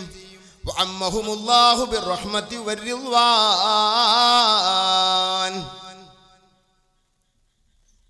വഅമ്മഹും അവർക്കെല്ലാവർക്കും അല്ലാഹു നൽകും ബിർറഹ്മ വറിദ്വാൻ, റബ്ബിന്റെ പൊരുത്തവും അനുഗ്രഹവും അവിടെയുള്ള എല്ലാവർക്കും നൽകും. ഹദീസിന്റെ അടിസ്ഥാനത്തിലാണ് ഇമാം സുയൂത്തി, ഹാഫിദ് സുയൂത്തി ഇത് പറഞ്ഞത്. ഞാൻ അതിന്റെ വിശദത്തിലേക്ക് പോകുന്നില്ല. അതുകൊണ്ട് തന്നെയാണ് നബിദിനാഘോഷം ലോകസഞ്ചാരിയായി 25-ലേറെ വർഷം കുടുംബജീവിതവും യാത്രയിൽ, പ്രസവിക്കുന്നതും യാത്രയിൽ, കല്യാണം നടക്കുന്നതും യാത്രയിൽ, മരണങ്ങളും യാത്രയിൽ, അങ്ങനെ കുടുംബസമേതം യാത്ര ചെയ്ത ഒരു യാത്ര സഞ്ചാരിയാണ് അല്ലാമ ഇബ്നു ബത്തൂത്ത. പൊന്നാനിയിൽ വന്നിട്ടുണ്ട്, ചാലിയത്ത് വന്നിട്ടുണ്ട്. അദ്ദേഹം തന്റെ ഗ്രന്ഥത്തിലൊക്കെ പറയുന്നുണ്ട്. അപ്പോൾ അവര് പറയുന്നു, മക്കയിൽ ഞാൻ പോയ ഘട്ടത്തിൽ ഓരോ നാട്ടിലും വന്നിട്ട് അവിടുത്തെ ആചാരങ്ങൾ അദ്ദേഹം എഴുതും. അദ്ദേഹത്തിന് ഇഷ്ടപ്പെട്ട ആചാരങ്ങളാണെങ്കിൽ പ്രശംസിക്കുകയും ചെയ്യും. എന്നിട്ട് പറയുന്നു, മക്കയിൽ ഞാൻ പോയ ടൈമിൽ അയാളുടെ റിഹ്ലത്തു ഇബ്നു ബത്തൂത്തയുടെ യാത്രാ ഡയറി, തുഹ്ഫത്തുൻ നുളാർ എന്നാണ് അതിന്റെ പേര്. അതിൽ കാണാം യഫ്തഹു ബാബുൽ കഅബ, കഅബാലയത്തിന്റെ വാതിൽ റബീഉൽ അവ്വൽ 12-നെ ആദരിച്ചുകൊണ്ട് തുറക്കപ്പെടും. നബിദിനാഘോഷമായി മക്കയിൽ നടക്കുന്ന ഒരു കർമ്മമാണ് കഅബാലയത്തിന്റെ വാതിൽ തുറക്കപ്പെടുക എന്നുള്ളത്. നോക്കുങ്ങൾ, മക്കയിൽ വിപുലമായ മൗലിദാഘോഷങ്ങൾ നടക്കുമായിരുന്നു. അൽ ഇലാം എന്ന ഗ്രന്ഥത്തിൽ കാണാം. മദീനയിൽ വിപുലമായ നബിദിനാഘോഷം നടക്കുമായിരുന്നു. സൗദ് ഭരണം വരുന്ന മുമ്പത്തെ കഥയാണ് പറഞ്ഞത്. താരീഖുൽ മദീനയിൽ കാണാം. മദീനയിൽ വലിയ മൗലിദാഘോഷം, പള്ളിയിലെ മദീന പള്ളിയിൽ. മക്കയിൽ അങ്ങനെ തന്നെ. സൂഖുൽ ലൈലിലാണ് മുത്ത് റസൂലുള്ളാഹി തങ്ങൾ ജനിച്ചിട്ടുള്ളത്, മക്കയിലെ. ഇന്ന് ആ മക്തബ് നിൽക്കുന്ന അവിടെ, ആ സ്ഥലത്തിന് എത്ര ആദരവാ മുൻഗാമികൾ കൊടുത്തത്. മുത്തുനബി ജനിച്ച സ്ഥലത്തിന് അള്ളാഹു മുത്തുനബി ജനിക്കാൻ വേണ്ടി ഒരു സ്ഥലം തിരഞ്ഞെടുത്തത് നമുക്ക് മനസ്സിലാക്കിക്കൂടെ. ആ സ്ഥലത്തിന്റെ മഹത്വത്ര. തവാഫ് കഴിഞ്ഞ് ഉംറ പൂർത്തിയാൽ കുണ്ടൂർ ഉസ്താദ് ആശിഖ്യങ്ങൾക്ക് അങ്ങനെയാണല്ലോ, ആ സ്ഥലത്തേക്ക് ഉടനെ ചെന്ന് സിയാറത്ത് ചെയ്യും. അത്ര ദുആക്കുത്തരമുള്ള സ്ഥലങ്ങളിൽ അൽ ഇലാമിൽ മുത്തുനബി ജനിച്ച സ്ഥലം പറയുന്നുണ്ട്. അവിടെ പോയി ദുആ ഭയങ്കര ഉത്തര ഇഷ്കുണ്ടാവാൻ, മുത്തുനബിയായി ബന്ധമുണ്ടാവാൻ. ഇമാം സക്കരിയ അൻസാരിയെ ഇബ്നു ഹജർ തങ്ങളുടെ ഉസ്താദ്, ചെറിയ മഖ്ദൂം തങ്ങളുടെ ഉസ്താദായ ഇബ്നു ഹജർ തങ്ങളുടെ ഉസ്താദ് സക്കരിയ അൻസാരി 3 ഖർണിനെ പണ്ഡിതന്മാരുടെ ചരിത്രം എഴുതിയ ആളാണ്. അങ്ങനെ ഒരാൾക്ക് എഴുതാൻ കഴിയൂല. 120ഓളം വയസ്സ് ജീവിച്ചത് കൊണ്ട് തന്നെ ബഹുമാനപ്പെട്ട സക്കരിയ അൻസാരിയെ പറ്റി എഴുതിയ പണ്ഡിതന്മാർ മരിച്ചിട്ട് അവരുടെ ചരിത്രം സക്കരിയ അൻസാരി എഴുതിയിട്ടുണ്ട്. 110ഓ 120ഓ ജീവിച്ചു.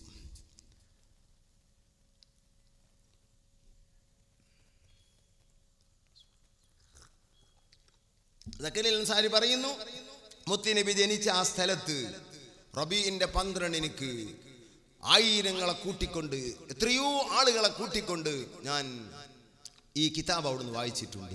ഇമാമിങ്ങളെ സ്വഭാവ മുത്തുനബി ജനിച്ച സ്ഥലത്ത് പോവുക റബീഉൽ അവ്വൽ 12-ന്. എന്നിട്ട് അവിടെ ആയിരങ്ങൾ ഒരുമിച്ച് കൂടി. നമ്മൾ ഇന്നത്തെ പബ്ലിസിറ്റി ഒന്നുമില്ല, എല്ലാവർക്കും കാര്യം അറിയാം, എല്ലാവർക്കും കാര്യം അറിയാം. അള്ളാഹുവിന്റെ റസൂലിനെ 12-ന് ആദരിക്കാത്ത ഒരു മുസ്ലിം ലോകത്ത് കഴിഞ്ഞു പോയിട്ടില്ല. അങ്ങനെയാണ്. റബീഉൽ അവ്വൽ ആദരിക്കാത്ത ആരും കഴിഞ്ഞിട്ടില്ല. റസൂലുള്ളാഹിന്റെ മദ്ഹിൽ ഒരു സ്വഹാബിയുടെയോ ഇടയിൽ തർക്കവുമില്ല. ഏതെങ്കിലും ഒരു ഇമാം, ഏതെങ്കിലും ഒരു വ്യക്തി, കഴിഞ്ഞു പോയ പണ്ഡിതന്മാരിൽ മുത്തുനബിന്റെ മദ്ഹ് പറയരുതെന്ന് പറഞ്ഞ ആരുമില്ല.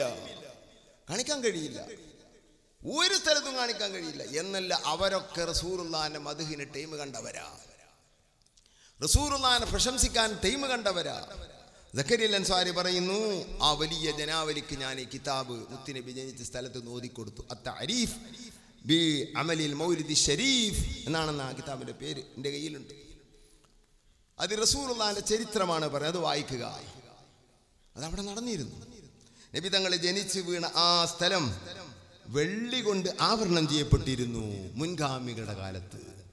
ആ സ്ഥലം ഓരോ രാജാക്കന്മാരും കാശ് കൊടുത്തിട്ട് അതിൻ്റെ ഏരിയ, ആ ഭൂമിയല്ല, ആ ഏരിയ വാങ്ങിയിട്ട് എനിക്ക് വേണം അതിൻ്റെ എല്ലാ ആദരവും. അങ്ങനെ ഹാറൂൻ റഷീദിൻ്റെ കാലത്ത് മറ്റൊക്കെ പലരും വാങ്ങിയിട്ട് നല്ല നല്ല വിലപിടിപ്പുള്ള കല്ലുകളെ കൊണ്ട് അതിനെ ചുറ്റും വലയം ചെയ്ത് സൂക്ഷിച്ചിരുന്നു എന്നൊക്കെ ചരിത്രത്തിൽ കാണാം.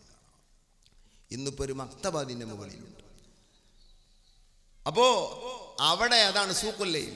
അവിടെ മദ്ഹബിന്റെ ഇമാമിയങ്ങൾ, ഹറം ഷരീഫിലെ ഇമാമിയങ്ങൾ, 4 മദ്ഹബിന്റെ ഇമാമും ഹറം ഷരീഫിൽ അന്നുണ്ടായിരുന്നു.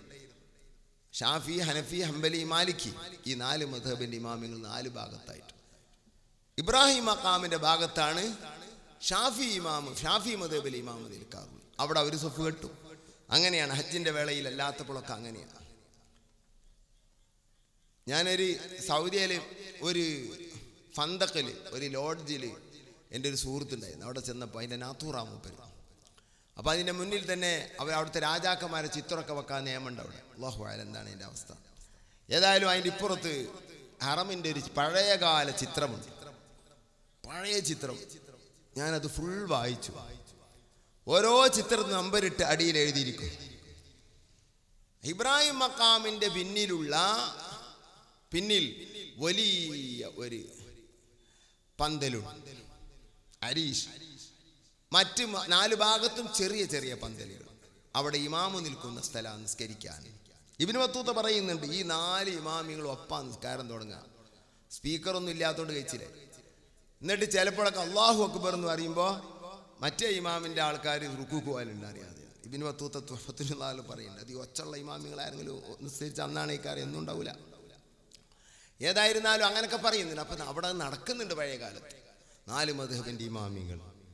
ഷാദുലി ഹൽക്ക കഅബാലയത്തിന്റെ ചുറ്റും നടന്നിരുന്നു. കൈകോർത്തുനിന്ന് അടിയുള്ള ഹൽക്ക എന്ന് ചില കിതാബിൽ കാണാം. അനക്കെ നടന്നിരുന്നു. ഇമാം ഫാസിയൊക്കെ നടത്തിയിരുന്നു. ഫാസിയാണ് മക്കയിലേക്ക് കോഴിക്കോട് നമ്മുടെ പിന്നെ ഖാലി മുഹമ്മദ് തങ്ങളുടെ പള്ളി, ജുമാഅത്ത് പള്ളി എന്ന് കോഴിക്കോട് അറിയപ്പെടുന്ന പേരുള്ള പള്ളി അതാണ്. കോഴിക്കോട് ജുമാഅത്തിൽ ജുമാ അടക്കുന്ന പള്ളി എന്ന അർത്ഥത്തിന് ജുമാ അടക്കുന്ന പള്ളി കുറേ ഉണ്ട്. ജുമാഅത്ത് പള്ളിന് ഏക പേരുള്ളത് അതിനാണ്.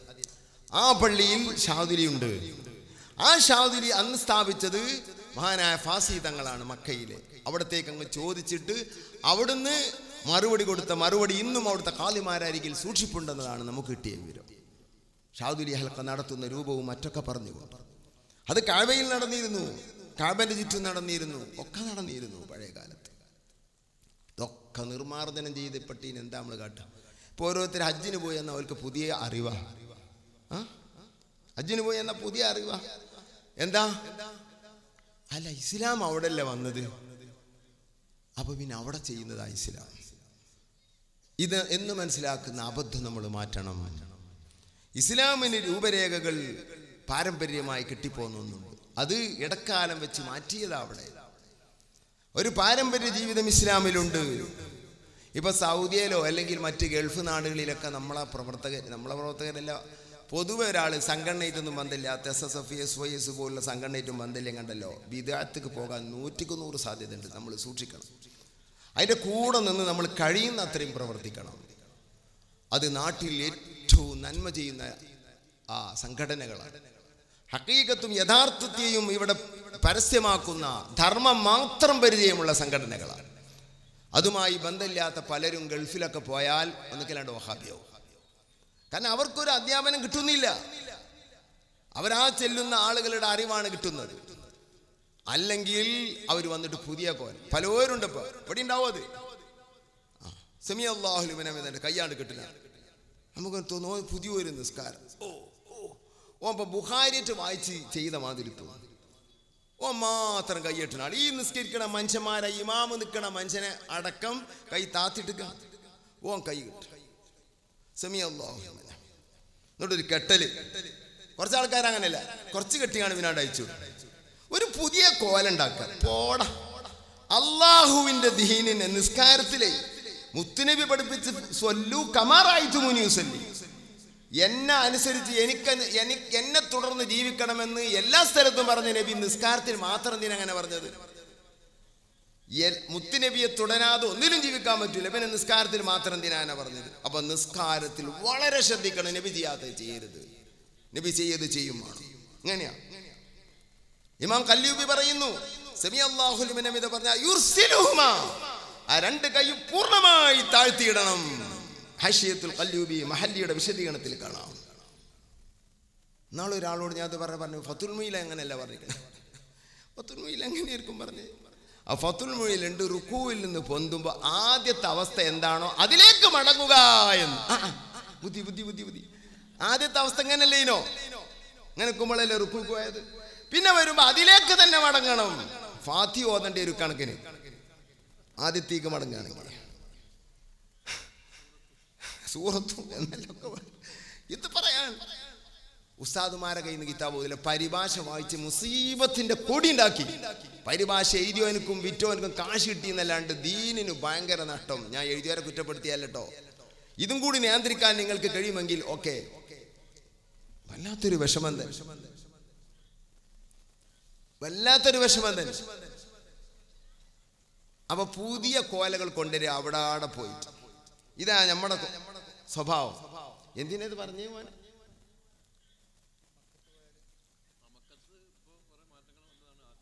അത് പറയും.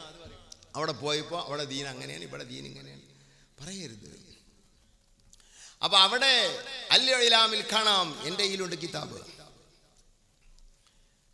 സൗദ് ഭരണം വരുന്നതിന്റെ എത്രയോ കാലം മുമ്പ് നടന്ന സംഭവങ്ങൾ. സൂഖുല്ലയിലേക്ക് ഉലമാക്കൾ മുഴുവനും ദാറുൽ ഫൂലിൽ കണ്ട ആ ചിത്രമാണ് ഞാൻ പറഞ്ഞത്. ആ പന്തക്കിന്റെ പേരാ ദാറുൽ ഫൂൽ.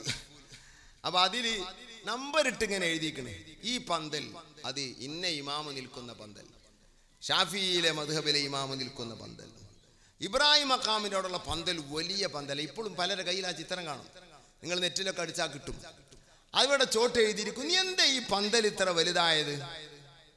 ഈ ഇബ്രാഹിം മഖാമിനോടുള്ള പന്തൽ ഇത്ര വലുതായത്? അവിടെയാണ് ഔദ്യോഗിക ഇമാമ് നിൽക്കുന്നത്. അവിടെയാണ് ഷാഫി മദ്ഹബിലെ ഇമാമ് നിൽക്കൽ. فإن أكثر أهل مدينة الشافعيون مدينة فإن أكثر أهل مكة മക്കയിലെ അധിക പേരും ഷാഫി മദ്ഹബുകാരാണ്. അതുകൊണ്ട് അവരുടെ ജമാഅത്ത് മറ്റേ ജമാഅത്തിനെക്കാണ് വലുതായതുകൊണ്ട് വെയിലൊന്നും തട്ടാതിരിക്കാൻ പന്തല് വലുതാക്കിയതാണ്. കേട്ടോ, ഷാഫി മദ്ഹബ് 4 മദ്ഹബ് മാത്രമായിരുന്നു അവിടെ ഉണ്ടായിരുന്നത്. ഷാഫി മദ്ഹബായിരുന്നു കൂടുതലുണ്ടായിരുന്നത്. ഇതൊക്കെ നമുക്ക് മനസ്സിലാക്കാം പഴയ ചരിത്രം വായിക്കുമ്പോഴല്ലേ. ആ 4 മദ്ഹബിന്റെ ഇമാമിയങ്ങൾ അൽ ഉലമാഉ വൽ ഉമറാ, ഭരണകർത്താക്കൾ എല്ലാവരും കൂടെ റബീഉൽ അവ്വൽ 12 രാത്രിയിൽ മുത്ത് റസൂലുള്ളാഹിന്റെ ജന്മ സ്ഥലത്തിൽ ചെന്ന് സൂഖുല്ലയിൽ ചെന്ന് സിയാറ നടത്തും. അങ്ങനെ അവർ കഅബാലയത്തിലേക്ക് ജാഥയായി പുറപ്പെടും.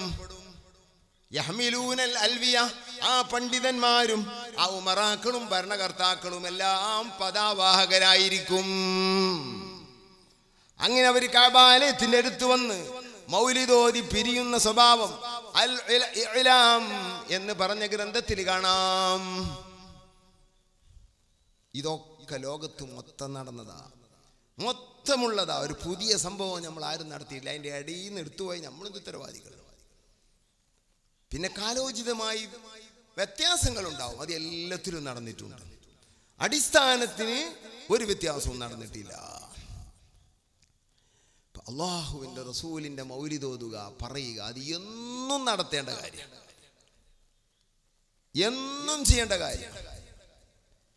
സുബ്ഹാനല്ലാഹ്, അള്ളാഹുവിൻ്റെ റസൂലിനോട് തുല്യമായ ഒരാളെ അള്ളാഹു പടച്ചിട്ടില്ല.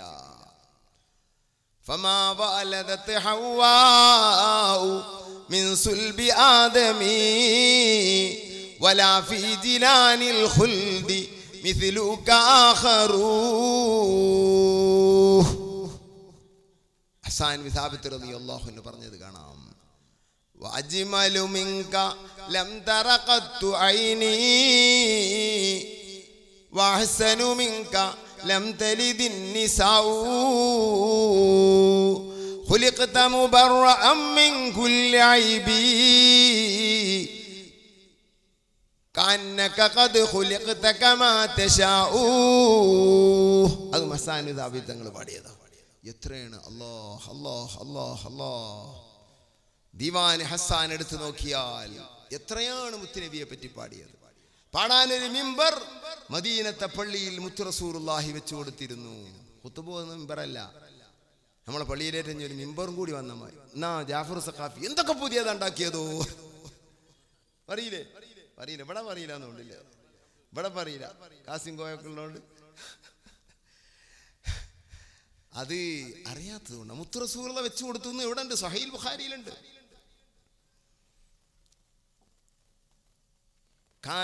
മിമ്പറൻ ഇത് പറഞ്ഞിട്ട് മിഷ്കാത്തിൽ കാണാൻ റവാഹുൽ ബുഖാരി റിപ്പോർട്ട് ചെയ്ത മിമ്പർ വെച്ചു കൊടുത്തിരുന്നു. ടൈം നിന്ന് അങ്ങനെ പാടുകയല്ലേ റസൂലുള്ളാഹി തങ്ങളുടെ സ്വഹാബികൾ Abdullahi bin Rawaha, Hassan bin Sabith, Abdullahi bin Masood, റസൂലുള്ളാഹിന്റെ സ്വഹാബിമാരൊക്കെ കവികളാ. അതിൽ വളരെ പ്രധാനപ്പെട്ട ഇഷ്ടപ്പെട്ട കവികളുണ്ട്. റസൂലുള്ളാഹിനെ പറ്റി റസൂലുള്ളാഹിന്റെ ഭാര്യമാര് പാടിയിട്ടുണ്ട്, റസൂലുള്ളാഹിന്റെ മക്കള് ഫാത്തിമ ബീവി പാടിയിട്ടുണ്ട്, അമ്മായി സഫിയ ബീവി പാടിയിട്ടുണ്ട്, സിദ്ദീഖ തങ്ങൾ, ഉമർ തങ്ങൾ, ഉസ്മാൻ തങ്ങൾ, അലി തങ്ങൾ എല്ലാവരും പാടിയിട്ടുണ്ട്. ഇപ്പം അങ്ങനെയല്ല, പാട്ട് കേൾക്കാണ്ടാവും ചില ഉസ്താദന്മാർ, അവർ പാടൂല, എന്തോ ഒരു അബദ്ധം പറ്റി പോകുന്നുള്ള നിലക്ക്. സുബ്ഹാനല്ലാഹ് കണ്ട പാടും കയ്യൂലങ്ങ് പാടല്ല കേട്ടോ, അതല്ല എന്തോ അത് ഒരു അവരുടെ സ്റ്റേജിനോട് ഹസ്സാൻ ബിൻ സാബിത്തിന്റെ സ്റ്റേജിനോട് ഒക്കാത്ത ആൾക്കാരുണ്ടാവും. അല്ലാഹ്ക്ക് വെച്ചിട്ട് അറിയില്ല, പാട്ട് കേടിയാ കേടുന്നോ? ഇല്ല. റസൂലുള്ളാഹിന്റെ പാട് ഹസ്സാൻ സാബിത്ത് സ്വഹാബിയാണ് പാടുന്നത്. ജിബ്രീലിന്റെ സഹായം നിനക്ക് കിട്ടട്ടെ എന്ന് മുത്തുനബിയാ പറയുന്നത്. ഇത് വിശദീകരിച്ചുകൊണ്ട് ഇമാം നവവി ശറഹ് മുസ്ലിമിൽ പറയുന്നു, ഫീഹി ഈ ഹദീസിൽ നിന്ന് മനസ്സിലാക്കാം ജവാദു ഇൻശാഇ ശഅരി ഫിൽ മസ്ജിദ്, പള്ളിയിൽ അനുവദിക്കപ്പെടുന്ന പാട്ടുകൾ അനുവദനീയമാകുന്നു. അത് പള്ളിയിൽ, അതിന് ചർച്ച ഉള്ളൂ. പള്ളിയിൽ കച്ചവടം ചെയ്യാൻ പാടില്ല അങ്ങനൊക്കെ, അവിടെ പള്ളിയിൽ തെറ്റില്ല. അനുവാദമുള്ള പാട്ടുകൾ, തെറ്റൊന്നും പറയാത്ത പാട്ട്. പള്ളിയും പള്ളി അല്ലാത്ത സ്ഥലത്തും അവിടെ ഫിൽ മസ്ജിദി പറഞ്ഞിട്ടില്ല, അതുകൊണ്ടാണ് ഞാൻ അങ്ങനെ പറഞ്ഞു. പൊതുവേ അത് സുന്നത്താണ്. നബി തങ്ങളുടെ മദ്ഹോ മറ്റോ ആണെങ്കിൽ പൊതുവേ മദ്ഹ് സംഘടിപ്പിക്കൽ സുന്നത്താണ്. ഒരു മിമ്പർ റസൂൽ വെച്ചു കൊടുത്തിരുന്നു. അതാ ഈ മിമ്പർ മദ്ഹ് പറയുന്നവർക്കൊരു മിമ്പർ, നമ്മളത് ബഹുമാനിക്കണം. ആ മദ്ഹിനെ പറയുന്ന ആ സ്റ്റേജ് ആദരിക്കണം. റസൂലുള്ള മിമ്പർ വന്ന, റസൂലുള്ളാഹി തങ്ങളുടെ കാലത്ത് മിമ്പർ വന്ന ഒരു സ്റ്റേജ് കെട്ടിയിട്ടായിമെന്ന റസൂലുള്ളാഹിനെ മദ്ഹ് പറഞ്ഞു. കഴിയാത്തോടത്ത് വേണ്ടട്ടോ. എന്നാലും പഴയ കാലത്തൊക്കെ ഉസ്താദുമാർ മൗലിദിൻ്റെ ഏട് ഒരു തലേണ കൊണ്ടുവന്ന് ടൈമിൽ വെക്കുള്ളൂ, ഒരു ഉയർന്ന സ്ഥാനത്ത് ആ മിമ്പറിന്റെ സ്വഭാവം കാണിക്കുക. ഇപ്പം അങ്ങനെയല്ല, ഇപ്പം ഏതും ഒരു ടവലുണ്ട്. അപ്പം അതുമല്ല, വേറെന്തൊക്കെയാണ് പരിപാടി. അതീമല മൗലിദ് എന്താ ഉഷാറ്. ഇതിലാണ് ഇപ്പൊ മൗലിദ്, എല്ലാവരും മൗലിദ്. ഖുർആനുമായി തന്നെ, ഹജ്ജും ഉംറയും എല്ലാം അതിൻ്റെ ഉള്ളിൽ തന്നെ, കക്കൂസും കുളിമുറിയായി തന്നെ. സുബ്ഹാനല്ലാഹ്, കൗമേ നിങ്ങൾക്ക് എന്ത് പറ്റി? ഖുതുബോധന അത്ര അത് പിടിച്ചിട്ട്. സുബ്ഹാനല്ലാഹ്, എവിടേക്കാണ് ഈ ഉമ്മത്തിനെ കൊണ്ടുപോകുന്നത് ഈ തലയെക്കെട്ട്? ഈ സാധനത്തിന്റെ ഹാലെന്താ? അതിൽ ഖുർആൻ വായിക്കാൻ പാടില്ല, ഞാൻ പറഞ്ഞിട്ടില്ല. അതിൽ മൗലിദ് വായിക്കാൻ പാടില്ല, ഞാൻ പറഞ്ഞിട്ടില്ല. പക്ഷെ അതിന്റെ അവസ്ഥ എന്താ? ഒരു ലറൂറത്ത്, ഒരു നിർബന്ധ സാഹചര്യമാണ് അങ്ങ് തർക്കടി. എന്നാ പിന്നെ വേറെ കയ്യിൽ ഖുർആൻ. ഇതിവിടെ ഖുർആൻ കയ്യിലുണ്ടാവുമ്പോ അല്ലാഹ്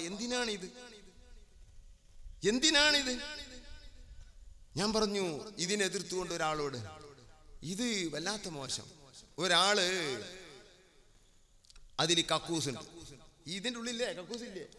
ഉണ്ട്. കക്കൂസ് മാത്രമല്ല, കക്കൂസിന്റെ കക്കൂസുണ്ട്. എല്ലാ തമ്മാടിത്തരവും അതിൽ കിട്ടും. എവിടെ നിന്നും കിട്ടും. നെറ്റേറ്റൊക്കെ ബന്ധമുള്ളവർക്ക് അറിയാം.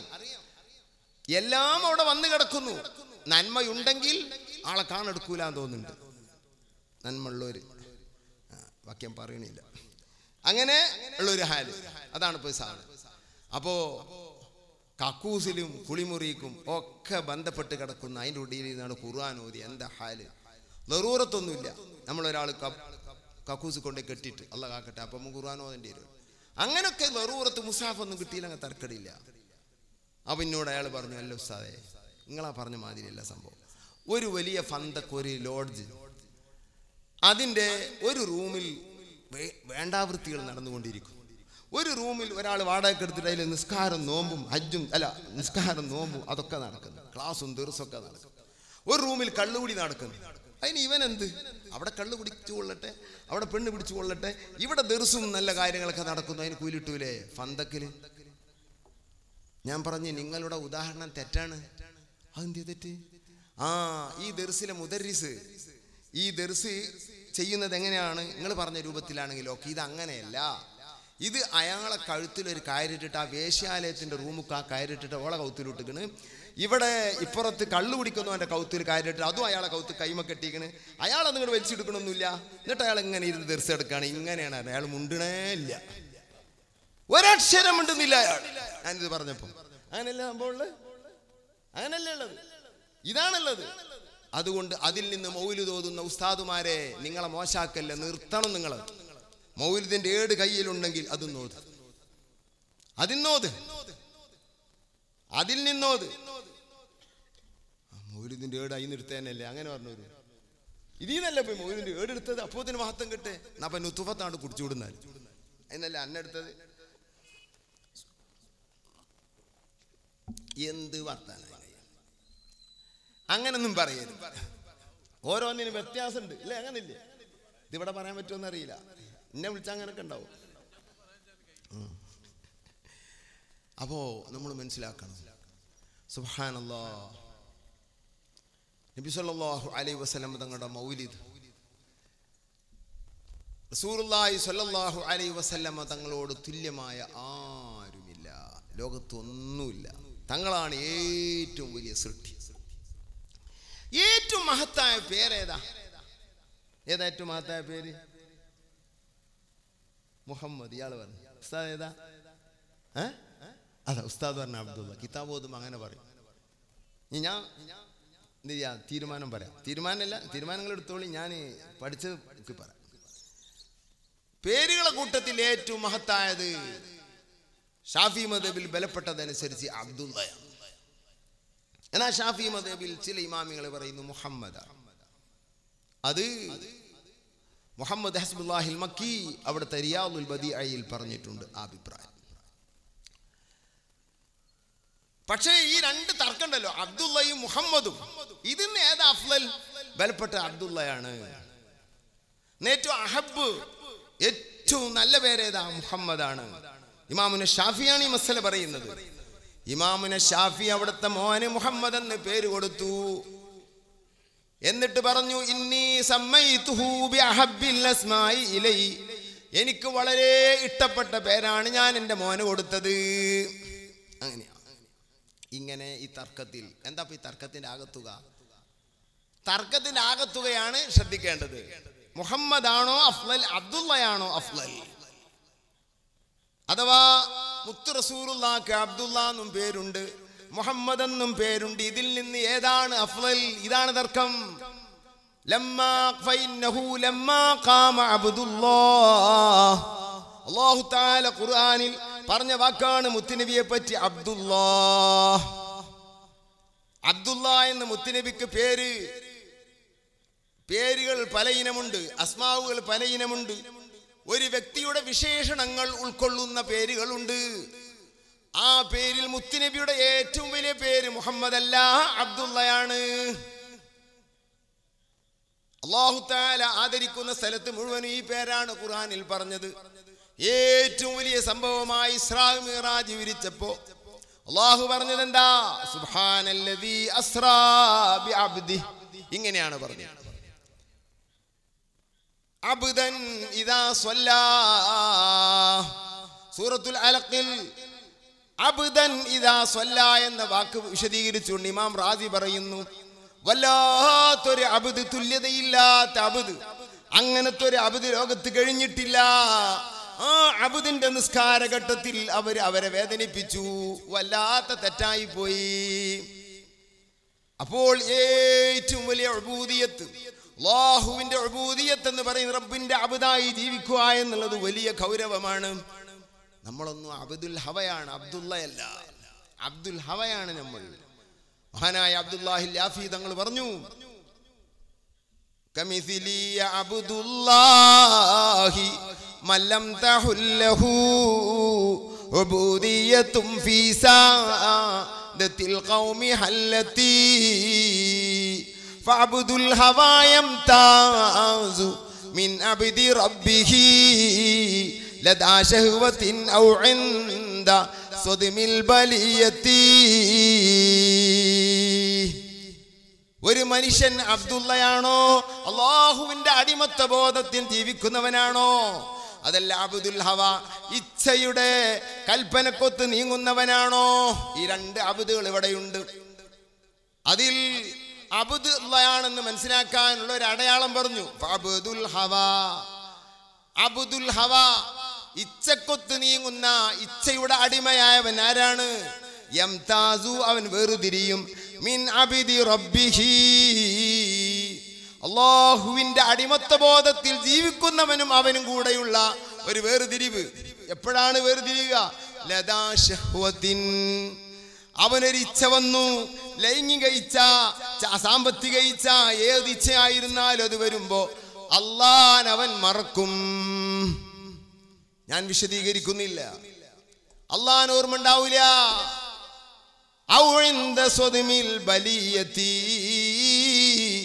അല്ലെങ്കിൽ ബലാ മുസീബത്ത് വരുന്ന ടൈമിൽ അവന് വല്ല മുസീബത്തും വരുമ്പോ ഇത് അബ്ദുൽ ഹവയാണോ അബ്ദുള്ളയാണോ എന്ന് നമുക്ക് മനസ്സിലാക്കാം. കുണ്ടൂർ ഉസ്താദിന്റെ മകൻ കുഞ്ഞു കൊല ചെയ്യപ്പെട്ടു. ഞാൻ ദിക്സാക്ഷിയാണ്. കൊന്ന അവസ്ഥക്കല്ല ദിക്സാക്ഷിയായത്. ബഹുമാനപ്പെട്ടവരുടെ അന്നത്തെ അവസ്ഥ, അന്ന് സുന്നി പണ്ഡിതന്മാരും പ്രവർത്തകരും അങ്ങോട്ട് കരഞ്ഞുകൊണ്ട് ഓടി ചെല്ലുമ്പോ കുണ്ടൂർ ഉസ്താദിന്റെ കണ്ണിൽ നിന്നൊരിറ്റ് കണ്ണുനീര് വരുന്നില്ല. പിടിച്ചു വെച്ചിരിക്കുകയാണ്. ഉസ്താദിന് ഏറ്റവും സ്നേഹമുള്ള മോന് കുഞ്ഞുമാണ്. എനിക്കറിയാം, പല കാരണങ്ങളാലും എനിക്കറിയാം. ഉസ്താദിന്റെ കൂടെയാണ് 99% രാത്രി അന്ത്യുറങ്ങൽ. കല്യാണം ചെയ്ത മോനെ ഭാര്യയുടെ അരികിൽ പോയിട്ട് പിന്നെ ഉപ്പാന്റെ കൂടെ കിടക്കാൻ വരും. അത്രയും സ്നേഹമായിരുന്നു. ആ കുഞ്ഞിനെ ചൊളപ്പറിച്ചങ്ങ് കൊണ്ടുപോയി. സുബ്ഹാനല്ലാഹ്, എത്ര വലിയ മുസീബത്താ. പക്ഷേ അത് പിടിച്ചു നിൽക്കാനുള്ള, അപ്പൊ ഉസ്താദിനെ പറ്റി അബ്ദുള്ളയാണെന്ന് നമുക്ക് മനസ്സിലാക്കാൻ ഇത്ര വലിയൊരു രേഖ വേറെ വേണ്ട. സുബ്ഹാനല്ലാഹ്, ഒരു പ്രശ്നമില്ല. വരുന്നവരോടൊക്കെ കരയണ്ട. ഉസ്താദ് പറയാ കരയണ്ട, അള്ളാഹുവിന്റെ വിധിയാണ്. ഓൻ ചെറുപ്പക്കാരനാണ്, അവൻ ഇബാദത്ത് ഒന്ന് കൂടുതൽ ചെയ്യാൻ കഴിഞ്ഞിട്ടില്ല, നിങ്ങൾ ഓനക്ക് ദ്വാരക്കണം. ഇതാണ് ഉസ്താദ് പറഞ്ഞത്. മയ്യത്ത് ഇങ്ങനെ ഇട്ട് പോസ്റ്റ്മോർട്ടം കഴിഞ്ഞിട്ട് കൊണ്ടുവന്നു. റമദാൻ 27-നാണെന്ന് എൻ്റെ ഓർമ്മ. ഇബ്രാഹിനാജി ഇവിടെ പോയി. സുബ്ഹാനല്ലാഹ്, ആ ടൈമിൽ ആ മയ്യത്ത് ഇങ്ങോട്ട് വന്നപ്പോ ആ ക്ഷമ അറ്റ് കരഞ്ഞിട്ടില്ല. ഒറ്റ അട്ടഹാസം, അത് മാത്രമാണ് ആ മഹാന്റെ കയ്യിൽ നിന്നുണ്ടായത്. വേറെ ഒരു സങ്കടം ഉണ്ടായിട്ടില്ല. അല്ലാഹുവിന്റെ ഖളായിൽ കിടക്കുന്ന കോലം. നം തഹ്ത മീസാബിൽ ഖളാ മുതഫസ്സിദൻ ബിസ്സബ്ർ. സയ്യിദി അബ്ദുൽ ഖാദിർ ജീലാനി ഫതുഹുർ റബ്ബാനിയിൽ പറഞ്ഞ വാക്ക് ഇവിടൊക്കെയാണ് വായിക്കേണ്ടത്. നം, ഉറങ്ങിക്കോ മോനെ. തഹ്ത മീസാബിൽ ഖളാ, വിധിയുടെ ഓത്തികൾ നിന്നിലേക്ക് വിധികളെ ഒന്നായിട്ട് കൊണ്ടുവന്നിട്ട് ചൊരിക്കും. അവിടുന്ന് വരുന്ന വെള്ളം, ഇവിടുന്ന് വരുന്ന വെള്ളം, ഇവിടുന്ന് വരുന്ന എല്ലാം സംഗമിപ്പിച്ചിട്ട് ഒഴുകുന്ന ഏരിയയാണല്ലോ മീസാബ്, ഓത്തി. അതിന്റെ ചോട്ടിൽ നീ കടന്നു. മുതവസ്സിദൻ ബിസ്സബ്ർ, ക്ഷമ തലക്ക് വെച്ചുകൊണ്ട്. വല്ലാത്ത വാക്കല്ലേ അത്. കുണ്ടൂർ ഉസ്താദിനെയാണ് എനിക്കതിൽ പറയാൻ ഒരാളുള്ളത്. വേറെ ഒന്നും സുബ്ഹാനല്ലാഹ് വേറെ ഒരു മഹാനെയും കൂടെ കണ്ടിട്ടുണ്ട്. അത് ഇത്ര എനിക്ക് പറയാൻ കഴിയില്ല. മച്ചിങ്ങൽ ബാപ്പു മുസ്ലിയാർ നക്ഷബന്ദി, അല്ലാഹു അലക്ക് ദറജേറ്റി കൊടുക്കട്ടെ. ക്യാൻസർ പിടിച്ച് എൻ്റെ ഷെയ്ഖാണ്, വലിയ മഹാനാണ്, 8 ത്വരീഖത്തുകളുടെ ഖലീഫയായിരുന്നു. ബഹുമാനപ്പെട്ടവർ നബി സല്ലല്ലാഹു അലൈഹി വസല്ലം തങ്ങളെ പലപ്പോഴും കണ്ടവരാണ്. അബ്ദുറഹ്മാൻ നഖ്ശബന്ദി താനൂർ, ബഹുമാനപ്പെട്ടവരുടെ മുരീദിന്റെ കയ്യിൽ മുഹമ്മദ് വളർന്നു വരുമ്പോൾ ഷാദുലി ഏൽപ്പിക്കണമെന്ന് അബ്ദുറഹ്മാൻ ഷെയ്ഖ് ഏൽപ്പിച്ചു പോയ ആളാ കുട്ടിയായ കാലത്ത്. ആ കുട്ടിയുടെ ഫറാസയാണത്, ലക്ഷണമാണ്. ഷാദുലിയുടെ ഷെയ്ഖായിരുന്നു. ഒരു ദിനം മുത്തുനബി ഉറക്കത്തിൽ മുത്തുനബിയുടെ കൈ പിടിച്ചു. അബ്ദുറഹ്മാൻ ഷെയ്ഖിന്റെ അഞ്ഞ് ഷാദുലിയാണ് മാമാക്ക് ഓർമ്മയില്ല, കൈ പിടിച്ചുകൊണ്ട് ഷാദുലി ചൊല്ലിയ അനുഭവം വരെ ബഹുമാനപ്പെട്ടവർക്കുണ്ടെന്ന് ബഹുമാനപ്പെട്ടവർ പറയും. ബഹുമാനപ്പെട്ടവർക്ക് ലാസ്റ്റ് ഒരു ക്യാൻസർ രോഗമാണ് വന്നത്. അള്ളാഹു കാകട്ടെ. സുബ്ഹാനല്ലാഹ്, ഞാൻ വല്ലാത്ത ആശ്ചര്യം. ആദിയായി ബന്ധം നമ്മളൊക്കെ പലപ്പോഴും മുത്തഅല്ലിമാവുമ്പോൾ ഞാൻ നീണ്ടകാലം പോയിട്ടുണ്ട്. ചെല്ലുമ്പോൾ ആളുകടയിൽ നിന്നൊന്നും പറയില്ല, എല്ലാവരും ഒഴിഞ്ഞ ശേഷം കൈപിടിച്ചിട്ട് റൂമിൽ അങ്ങ് കൊണ്ടുപോകും. അരമണിക്കൂറെങ്കിലും സംസാരിക്കും. എന്നിട്ട് നല്ല ഉപദേശങ്ങൾ തരും, തസവൂഫിന്റെ ഉപദേശങ്ങൾ തരും. ബഹുമാനപ്പെട്ടവർ ആലുവായുടെ പ്രധാന മുരീദായിരുന്നു. ബഹുമാനപ്പെട്ടവരിങ്ങനെ കിടക്കുമ്പോൾ, ക്യാൻസർ അടിച്ച് കിടക്കുമ്പോൾ നമ്മൾ ചെന്നിട്ടുണ്ടെങ്കിൽ ഒരു കണ്ണിന്ന് വെള്ളം വരും, ഒന്നുമില്ല. നമ്മളടുത്ത് ഇങ്ങനെ ചുണ്ടിൻ്റെ അടുത്ത് ഇങ്ങനെ ചെവിയാക്കുമ്പോൾ, മോനെ ദ്വാരക്കണം കേട്ടോ, ഇത്ര മാത്രം, വേറൊരു വിതുമ്പലോ നമുക്കൊന്നും കഴിയില്ല. നമ്മുടെ ഇഷ്ട ആളുകളെ കാണുമ്പോൾ വിഷമത്തിൽപ്പെട്ട് കിടക്കുമ്പോൾ നമുക്ക് കഴിയില്ല, നമ്മൾ ചെറിയവരാണ്. അതാണ് ഈ ഉബൂദിയത്ത് 100% ആകുമ്പോഴാണ് യഥാർത്ഥ അബ്ദുള്ളയാകുന്നത്. അതിൽ അത്യുന്നതിയിലെത്തിയവരാണ് അമ്പിയാക്കൾ മുഴുവനും. ഏത്? അബ്ദുള്ള എന്ന, അള്ളാഹുവിൻ്റെ അബ്ദാവുക എന്ന 50ഓളം ചീത്ത വിശേഷണങ്ങൾ നിർമാർജനം ചെയ്ത് 50ഓളം ശുദ്ധ വിശേഷണങ്ങൾ അവിടെ കുടിയിരുത്തി മനുഷ്യന്റെ നഫ്സ് മുർത്താലായി മുത്തുമയിനെയും റാലിയെയും മർലിയെയും കാമിലെയും എത്തിയവരാണ് അമ്പിയാക്കൾ മുഴുവനും. അവരാണ് അബ്ദുള്ള എന്ന വിശേഷണത്തിന്റെ ഉടമകൾ, അമ്പിയാക്കൾ മുഴുവനും. അവരെ കൂട്ടത്തിൽ ഏറ്റവും ഉത്തമനാണ് മുത്ത് റസൂലുള്ളാഹി ആകുന്ന അബ്ദുള്ള. അങ്ങോട്ടെത്തിയ അബ്ദുള്ള വേറെയില്ല. ഒന്നാമത്തെ അബ്ദുള്ള മുത്തുനബി, രണ്ടാമത്തെ അബ്ദുള്ളമാർ അമ്പിയാക്കൾ, മൂന്നാമത്തെ അബ്ദുള്ളമാർ ഔലിയാക്കളിൽ അല്പമുണ്ട്. സയ്യിദി അബ്ദുൽ ഖാദിർ ജിലാനി അബ്ദുള്ളയാണ്. വഇസ്മി ഇസ്മു ഖൈറിൽ അംബിയായി വഹവാലി തുഅസിറു ബിൽ ഹശായി. ഇസ്മി, എനിക്ക് അല്ലാഹു തന്ന വിശേഷണ പേരെന്തെന്നറിയുമോ? ഇസ്മു ഖൈറിൽ അംബിയാ. മുത്ത് റസൂലുള്ളാഹി തങ്ങൾക്ക് അല്ലാഹു അബ്ദുള്ള എന്ന മർത്തബ കൊടുത്തു. അതിൽ ഔലിയാക്കളിൽ വളരെ ന്യൂനപക്ഷം ആളുകൾക്കുള്ള സ്റ്റേജ് അല്ലാഹു എനിക്ക് തന്നിരിക്കുന്നു. അതാണ് അതിൻ്റെ അർത്ഥം. അത് ഉൾക്കൊള്ളാതെ എന്തൊക്കെയോ പ്രസംഗിക്കുന്നു. സുബ്ഹാനല്ലാഹ്, ഇത് ഇങ്ങനെ ഒരു സ്റ്റേജാണെന്ന്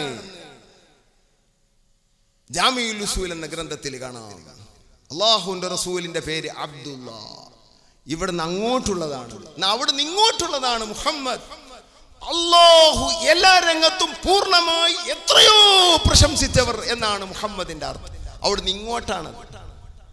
അവിടുന്ന് ഇങ്ങോട്ട് കിട്ടിയതിന് കാരണം ഇവിടുന്ന് അങ്ങോട്ടുള്ളതായ സ്റ്റേജ്, അതാണ് ഉബൂദിയ. ഏതാണ് ഇതിൽ അഫ്ളൽ? ഈ പേരിൽ ചിലർ പറയുന്നു അബ്ദുള്ളയാണ്, ചിലർ പറയുന്നു മുഹമ്മദാണ്. അള്ളാഹുവിന്റെ റസൂലിനെ അള്ളാഹു ഇങ്ങോട്ട് പ്രശംസിക്കാത്ത ഒരു ഏരിയയില്ല എന്നർത്ഥം. മുഹമ്മദ് എന്ന് പറഞ്ഞാൽ ഒരു വിഷയത്തിൽ അതിൽ അബദ്ധമാണ് വന്നത്, അബദ്ധമായി പോയി എന്ന് പറഞ്ഞാൽ പ്രശംസയല്ല, ഇകഴ്ത്തലാണ്, എതിർക്കലാണ്. അബദ്ധമാണെന്ന് പറയുന്നത് എതിർക്കലാണ്. അങ്ങനത്തെ ഒന്ന് മുത്തുനബിയിലില്ല എന്നാണ് മുഹമ്മദ് എന്ന വാക്കിന്റെ അർത്ഥം. എല്ലാ നിലക്കും അള്ളാഹു എല്ലാ രംഗത്തും പ്രശംസിച്ചവർ എന്നാണ് മുഹമ്മദ്. അള്ളാഹുവിന്റെ ഭാഗത്ത് നിന്ന് ഇങ്ങോട്ടുള്ളതാണ്, ഇവിടുന്ന് അങ്ങോട്ടുള്ളതാണ് അഹ്മദ്. അള്ളാഹുവിനെ വല്ലാതെ പ്രശംസിച്ചവർ, അങ്ങനെ പ്രശംസിച്ച ആള് വേറെയില്ല, അതാണ് അഹ്മദ്. അഹ്മദും മുഹമ്മദും, ഇതിൽ നിന്ന് അവിടുന്ന് ഇങ്ങോട്ടുള്ളത് മുഹമ്മദ്, ഇവിടുന്ന് അങ്ങോട്ടുള്ളത് അഹ്മദ്. ആ അഹ്മദ് ആണ് ഏറ്റവും വലിയ ശകൂർ. അൽഹംദു റഅ്സു ശുക്ർ അഫലാകുന അബ്ദൻ ശകൂറ. ഏറ്റവും വലിയ നന്ദിയുള്ളവർ അവരാണ് ഏറ്റവും വലിയ അബ്ദ്, അതാണ് അബ്ദുള്ള. നമുക്ക് മനസ്സിലായി അബ്ദുള്ള മുഹമ്മദിൽ നിന്ന് ഏറ്റവും വലിയത് അബ്ദുള്ളയാകാനാണ് സാധ്യത എന്നാണ് ഷാഫിഈ മദ്ഹബിൽ ബലപ്പെട്ട അഭിപ്രായം. മുഹമ്മദാണെന്ന് പറഞ്ഞവരുണ്ട്, അങ്ങനെയുണ്ട്. എന്നാൽ ഹഖീഖത്ത് മുഹമ്മദിയ, ഹഖീഖത്ത് അഹ്മദിയ, അത് പറയുമ്പോൾ എനിക്ക് ഓർമ്മ വരുന്നത് പ്രിയപ്പെട്ട സുഹൃത്ത് അബ്ദുൽ ബസീർ സഖാഫി പിലാക്കൽ. അള്ളാഹു ഈ ഉമ്മത്തിന് നൽകിയ വലിയൊരു അനുഗ്രഹമാണ്. ഇങ്ങനെ പറയാൻ കഴിയും. എൻ്റെ പ്രായമില്ല, വിദ്യാർത്ഥി കാലത്ത് ഞാൻ അധ്യാപന രംഗത്ത് വരുമ്പോൾ വിദ്യാർത്ഥിയാണ്. എൻ്റെ വീട്ടിൽ പലപ്പോഴും വന്ന് കിതാബുകൾ മുതാല ചെയ്തിരുന്ന നല്ലൊരു മുതഅല്ലിമായി. സുബ്ഹാനല്ലാഹ്, ഇന്നിപ്പോൾ അദ്ദേഹം 70ഓളം ഗ്രന്ഥങ്ങൾ രചിച്ചു കഴിഞ്ഞു. ഏത് ഗ്രന്ഥത്തിൽ ഒന്ന് നോക്കിയാൽ തന്നെ ആ മനുഷ്യന്റെ വലിപ്പം മനസ്സിലാവും. സമൂഹം എന്തേ അദ്ദേഹത്തെ പരിചയപ്പെടുത്താതെ പോയത് എനിക്കറിയില്ല. എൻ്റെ കടമയെന്ന നിലയ്ക്ക് ഈ സദസ്സിനോട് ഞാൻ പറയുകയാണ്, അദ്ദേഹത്തിന്റെ ഒരു കിതാബ് നോക്കിയാൽ തന്നെ അയിമ്മത്തിന്റെ ശൈലിയാണ് കാണുന്നത്. അള്ളാഹു കൊടുത്തു, എല്ലാം നമുക്ക് തരില്ല സഹോദരങ്ങളെ. അള്ളാഹു കൊടുത്തവരിൽ നിന്ന് നമ്മൾ വാങ്ങണം.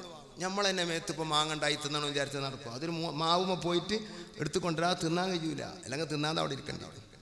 നമ്മൾ തന്നെ പാല് കറന്ന് നമ്മളെ മേത്തുനിന്ന് പാല് ഇറക്കാൻ പറ്റുമോ? പശുവിൽ നിന്ന് കറന്നു കുടിക്കണം. എന്ത് ചെയ്യാൻ? പശുവിനാണ് ആ സംവിധാനം അള്ളാഹു വെച്ചത്. അസൂയ എന്താ എനിക്ക് മനസ്സിലായില്ല. ആ പശുവിൻ്റെ പാല് കറന്ന് നമ്മൾ കുടിക്കണം. അതിൻ്റെ അവിടെയാണ് പാലുള്ളത്. എന്ത് ചെയ്യാൻ? നമുക്ക് ആരോഗ്യം വേണോ, ഭക്ഷണം വേണോ, പോയി എടുത്ത് തിന്നേണ്ടി വരും. അത് ബസീറോലിയുടെ അടുത്താണെങ്കിൽ അവിടെ പോയി തിന്നേണ്ടി വരും. എത്തപ്പോൾ കാട്ടണ് എല്ലാം കൂടി ഇപ്പം നമുക്ക് അല്ല തരുമോ? തന്നാൽ നമുക്ക് അത് വാങ്ങാൻ കഴിയും? കുടുങ്ങൂലേ നമ്മൾ? എന്താ നമ്മൾ മനസ്സിലാക്കിയത്? എനിക്ക് മനസ്സിലായില്ല. ആ വലിയ മനുഷ്യനെ പലർക്കും പരിചയമില്ല. ഏതാ പ്രായം തമ്പുരാനെ? 46 വയസ്സേ ആയുള്ളൂ. സുബ്ഹാനല്ലാഹ്. 70-ലേറെ ഗ്രന്ഥം, കനപ്പെട്ട ഗ്രന്ഥങ്ങൾ. അങ്ങ് ഒന്നെടുത്തൊരു മൊയിലേര് നോക്കൂല്ലേ, അപ്പം മനസ്സിലാവും ഈ മനുഷ്യൻ്റെ വലിപ്പം. അദ്ദേഹം അൽഹംദുലില്ലാഹ് 2 വർഷത്തോളം നിലനിന്നുകൊണ്ട് രചിച്ച 300 ഗ്രന്ഥങ്ങളുടെ, മുത്തുനബിന്റെ മദ്ഹിലുള്ള 300 ഗ്രന്ഥങ്ങളുടെ സംക്ഷിപ്തമായ, 300-ലേറെ ഗ്രന്ഥങ്ങളുടെ ചുരുക്കമായ മൗലിദുൽ ഹുസ്നയൈൻ, അതിൽ ഹഖീഖത്തുൽ മുഹമ്മദിയ നല്ലപോലെ ചർച്ച ചെയ്യുന്നുണ്ട്. ഹഖീഖത്ത് നൂറ് മുഹമ്മദി നല്ലപോലെ ചർച്ച ചെയ്യുന്നുണ്ട്. പഠിക്കേണ്ട ചർച്ചയാണ്. എവിടെയും നിങ്ങളെ തിരഞ്ഞാൽ കാണൂല. ഇല്ലാന്നല്ല, ഉണ്ട്. അവിടെവിടെയായുള്ള കാര്യങ്ങളാണ്. ഒരൊറ്റൊന്നും അദ്ദേഹത്തിന്റെ ബുദ്ധി കൊണ്ട് അദ്ദേഹം പറഞ്ഞിട്ടില്ല. 300ഓളം ഗ്രന്ഥങ്ങളുടെ ഖുലാസ, സുബ്ദ അതിലുണ്ട്. സുബ്ഹാനല്ലാഹ്. അങ്ങനത്തെ ഒരു മൗലിദ് രചിക്കപ്പെട്ടിട്ടില്ല. ഇല്ല ഇല്ല. ഉണ്ടെങ്കിൽ കൊണ്ടുവാ. അത്രേ എനിക്ക് പറയാനുള്ളൂ. ഉണ്ട് ഉണ്ട് എന്ന് പറയുമ്പോൾ ഉണ്ട്. പറ ഏതാണത്? ഒരാൾ പറഞ്ഞു അങ്ങനത്തെ ഒരു മൗലിദ് ഉണ്ട്, ആ മൗലിദ് ഓതുന്നുമുണ്ട്. എവിടെ? മിണ്ടണില്ല. മലക്കുകളെ ലോകത്ത് ഓതുന്നുണ്ട് എന്ന് പറയണ്ടേ. എവിടെയുണ്ട്? ആ മൗലിദ് 30 ഹിസ്ബുകളാ. അത് 30 ആക്കിയത് 1 മാസം കൊണ്ട് ഓതി തീർക്കാൻ. എൻ്റെ പരിചയത്തിലൊരു ഡോക്ടറുണ്ട്, നല്ല മനുഷ്യനാണ്. അപ്പം അദ്ദേഹത്തിന് മൗലിദുൽ ഹുസ്നൈനെ പരിചയപ്പെടുത്തി.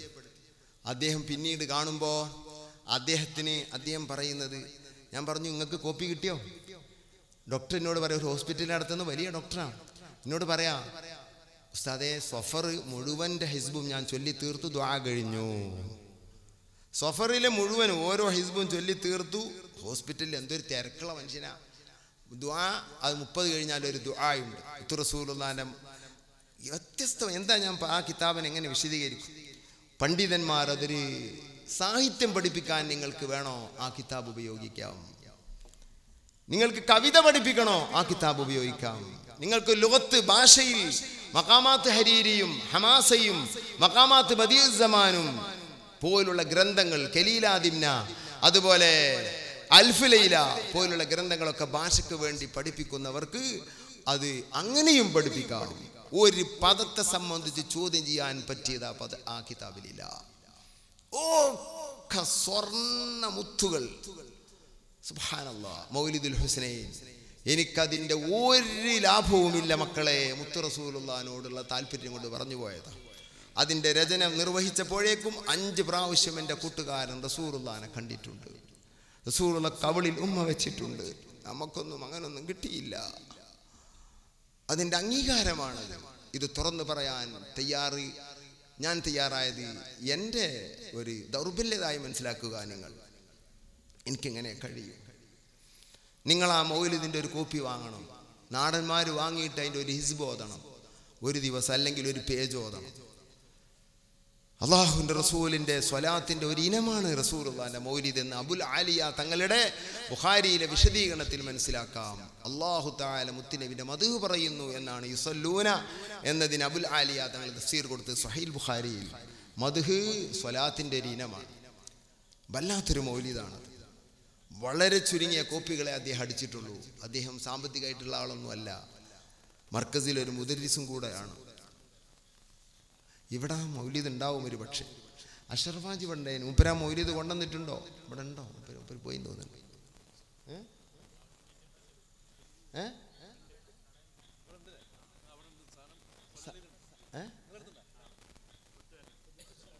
ഇവിടുത്തെ ബുക്ക് സ്റ്റാളിൽ കിട്ടുന്നത് ഒരു കോപ്പി നിർബന്ധമായും വാങ്ങാം. നിങ്ങളത് വായിക്കണില്ല എന്നൊക്കെ, അത് വാങ്ങിയിട്ട് നെഞ്ചിലൊട്ടിപ്പിടിപ്പിക്കും. അതൊന്ന് കണ്ടുമ്മ വെക്ക്, അത് വീട്ടിൽ കൊണ്ടേ വെക്ക്. മുത്ത് റസൂലുള്ളാഹിന്റെ ഇത്ര വിശേഷമുള്ള ഒരു മൗലിദ് എഴുതപ്പെട്ടിട്ടില്ല. 100 നൂറുകണക്കിന് പണ്ഡിതന്മാരുടെ അരികിൽ ഗഡങ്ങറാകുന്ന പൊട്ടിപ്പോകുന്ന ക്വസ്റ്റ്യനുകൾക്ക് വളരെ നല്ല മറുപടികൾ അദ്ദേഹം അതിൽ മൗലിദിന്റെ ഇടയിലൂടെ കൊണ്ടുവന്നിട്ടുണ്ട്. നൂറുകണക്കിന് ക്വസ്റ്റ്യനുകൾ. നോക്കിയവർക്ക് അങ്ങനെയല്ല പറയാൻ കഴിയില്ല. പിന്നെ അതിൻ്റെ ചില ഭാഗങ്ങൾ നിങ്ങൾക്ക് സംശയം ഉണ്ടെങ്കിൽ അവരോട് തന്നെ നിങ്ങൾ ചോദിക്കണം, പുറത്ത് നിങ്ങൾ ചോദിക്കരുത്. അതും കൂടെ ഞാൻ കൂട്ടിച്ചേർക്കുകയാണ്. വിശാലമായ അറിവുകളില്ലാതെ അത് ഉൾക്കൊള്ളാൻ പ്രയാസമുണ്ടാവും. അത് അങ്ങനെ തന്നെ പറയണം അതിനെപ്പറ്റി. അതിന് അവർ ബഹുമാനപ്പെട്ടവർ മത്രദുൽ ഹുസ്നൈൻ ബിശർഹി മൗലിദിൽ ഹുസ്നൈൻ എന്ന ബൃഹത്തായ ഒരു വിശദീകരണവും എഴുതിയിട്ടുണ്ട്. എൻ്റെ കയ്യിലുണ്ട് ആ വിശദീകരണം. അത് വെളിച്ചം കണ്ടിട്ടില്ല. ഇതന്നെ വെളിച്ചം കാണാൻ അദ്ദേഹം വളരെ കഷ്ടപ്പെട്ടിട്ടുണ്ട്. മത്രദുൽ അത് മൊയ്ലിയമാർക്ക് ആ കിതാബും കൂടി കിട്ടിയാണ്ടല്ലോ ചാക്കരക്കൊന്നുമ്പോൾ പഞ്ചാർക്കനുമ്പ് മുളച്ചമായിരിക്കും. ഏത് ഈ ഷർഹ്, ഈ വിശദീകരണം മത്രദുൽ ഹുസ്നൈൻ, എൻ്റെ ഭൗതിക പാരത്രിക ദുഃഖങ്ങൾ ഞാൻ തട്ടട്ടെ എന്നാണ് അതിൻ്റെ പേര്. അത് ഇതിൻ്റെ വിശദീകരണമാണ്. ചെറിയൊരു വിശദീകരണം അതിനുണ്ട്. അതിൻ്റെ പേര് മൗലിദുൽ മുസ്നൈൻ ബിശർഹി മൗലിദിൽ ഹുസ്നൈൻ എന്നാണ്.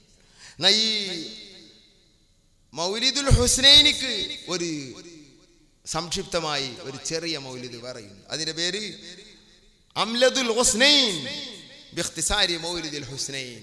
ഇങ്ങനെ 4 രചനകൾ അതിനോട് ബന്ധപ്പെട്ട് തന്നെ കൂട്ടുകാരനുണ്ട്. അള്ളാഹു അദ്ദേഹത്തിന് ആഫിയത്തും ദീർഘായുസ്സും നൽകട്ടെ. അങ്ങനത്തെവർക്ക് അള്ളാഹു ദീർഘായുസ് കൊടുക്കട്ടെ, ഈ ഉമ്മത്തിന് വളരാൻ വേണ്ടി. അല്ലാത്ത ഇൽമിൻ്റെ മൗലിദ്. അപ്പോൾ അത് നമ്മൾ നോക്കണം. അപ്പം ഞാൻ പറഞ്ഞത് റസൂലുള്ളാഹിൻ്റെ ഹഖീഖത്ത് എന്താണ് നബി എന്ന് നമ്മൾ മനസ്സിലാക്കണം. അപ്പോഴാണ് നമ്മുടെ ഈമാൻ നമുക്ക് പൂർണ്ണമാകുന്നത്. നബി തങ്ങളെ ഉൾക്കൊള്ളാതെ എങ്ങനെ മനസ്സിലാവും? അപ്പോൾ ഏറ്റവും വലിയ മഹത്തായ പേര് മുഹമ്മദാണ്, അബ്ദുള്ളയാണ്. രണ്ടായാലും മുത്തുനബിൻ്റെ പേരാണ്. അത് ഇവിടുന്ന് അങ്ങോട്ടുള്ള വിശേഷണം പറയുന്ന പേരായാലും അവിടുന്ന് ഇങ്ങോട്ട് വിശേഷണം പറയുന്ന പേരായാലും രണ്ടായാലും തർക്കം കിടക്കുന്നത് മുത്തുനബിൻ്റെ പേരിൽ നിന്ന് ഏതാണ് മഹത്തായത് എന്നാകുന്നു. മക്കയാണോ മദീനയാണോ ഏറ്റവും മഹത്തായത്? തർക്കമുണ്ട്. ഇമാം മാലിക് തങ്ങൾ പറയുന്നു മദീനയാണ്, ഇമാം ഷാഫി തങ്ങൾ പറയുന്നു മക്കയാണ്. പക്ഷേ ഇത് പറയുന്ന സ്ഥലത്ത് മുഴുവനും ഇബ്നു ഹദർ തങ്ങളടക്കം ആണയിട്ട് പറയുന്നു ഈ തർക്കം എവിടേക്കാണ്? മുത്ത് റസൂലുള്ളാഹിന്റെ ഖബർ കഴിച്ചിട്ടുള്ള സ്ഥലമാണ്. അഥവാ മുത്തുനബിയെ മറവ് ചെയ്യുന്ന മുമ്പുള്ള മദീനയും മക്കയും അള്ളാഹു ഭൂമിയെ പടച്ചപ്പോ ഏറ്റവും മഹത്തായ 2 നാട് പടച്ചിട്ടുണ്ട്. ഒന്ന് മക്ക, ഒന്ന് മദീന. ഇതിൽ നിന്ന് ഏറ്റവും മഹത്തായത് ഏതാണ്? ഇതാണ് തർക്കം. ഈ 2 നാടിൽ നിന്ന് മഹത്തായത് ഏതാണ്? ചിലര് പറയുന്നു റസൂലുള്ളാഹി തങ്ങളാകുന്ന മുത്തുനബി ജനിക്കാൻ വേണ്ടി പടച്ചതാണ് മക്ക. ചിലര് പറയുന്നു മുത്ത് റസൂലുള്ളാഹിക്ക് കിടക്കാൻ വേണ്ടി പടച്ചതാണ് മദീന. നബി തങ്ങൾക്ക് ജനിക്കാൻ വേണ്ടി റബ്ബ് തീരുമാനിച്ച ഭൂമിയോ കിടക്കാൻ വേണ്ടി തീരുമാനിച്ച ഭൂമിയോ ഏതാണ് മഹത്തായത്? ഇതാണ് തർക്കം. കേട്ടോ, തർക്കം മുത്തുനബിയിൽ തന്നെയാണ് കിടക്കുന്നത്. തർക്കം വേറൊന്നുമില്ല അവിടെ. എന്നാൽ നബി സല്ലല്ലാഹു അലൈഹി വസല്ലം തങ്ങളുടെ മഹത്തായ ശരീരം തൊട്ട സ്ഥലം ലാ ത്വയ്ബായഅദീലു തുർ മല്ലമാഉലുമഹു തുബാലി മുൻതശിഖിൻ മിൻഹു വ മുൽതസിമി ലാ ത്വയ്ബയഅദീലു തുർബൻ ലമ്മഅലുമഹു. ഒരു സുഗന്ധം പറയാനില്ല, ഒരു സുഗന്ധം ചിന്തിക്കാൻ കഴിയില്ല, ഒരു സുഗന്ധം കിട്ടുകയില്ല. യഅദിലു തുല്യമാകുന്ന തുർബൻ ഒരു മണ്ണിനോട് ലമ്മ അഅ്ലുമ നബി തങ്ങളുടെ ജസദഹു ശരീഫ് വഫാത്തായി പോയ ആളുകളുടെ ബോഡി ശരീരം, ആ ശരീരത്തെ ഭാഷയിൽ സാഹിത്യവാന്മാർ അഅ്ലും എന്നാണ് ഉപയോഗിക്കാറുള്ളത്. يا خير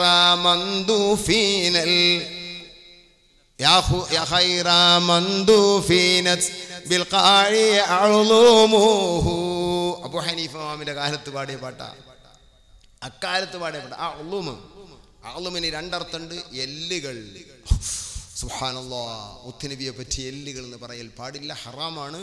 അങ്ങനെ പറഞ്ഞൊരാള് റസൂലുള്ളാഹി തങ്ങൾ ശരീരമൊക്കെ നശിച്ച് എല്ലായി നുരുമ്പി എന്ന് പറഞ്ഞു. ആര്? ഹജ്ജാജ് ബിൻ യൂസുഫ് എന്ന് പറയുന്ന മനുഷ്യൻ. സുബ്ഹാനല്ലാഹ്. അത് പറഞ്ഞ കാരണത്താൽ കഫറഹുൽ ഉലമാ. അന്നുള്ള ഏതാ കാലം? സ്വഹാബത്ത് ജീവിച്ചിരിപ്പുണ്ട്, താബിഈങ്ങൾ ഉള്ള കാലം, അത്യുന്ന പണ്ഡിതന്മാരുള്ള കാലം. അവര് പറയുന്നു ഹജ്ജാജ് ബിൻ യൂസുഫ് കാഫറായി പോയി. എന്തേ അയാൾ ചെയ്തത്? തൗഹീദിനെതിരെ വല്ലതും പറഞ്ഞോ? ഇല്ല. അയാൾ പറഞ്ഞത് അതതൂഫൂന അഅവാദൻ റിമ്മ, നുരുമ്പിപ്പോയ കൊള്ളികൾ അഥവാ എല്ലുകൾ, അതാണ് മുഹമ്മദ് നബി ഇന്ന് ഖബറിൽ നഊദു ബില്ലാഹ്.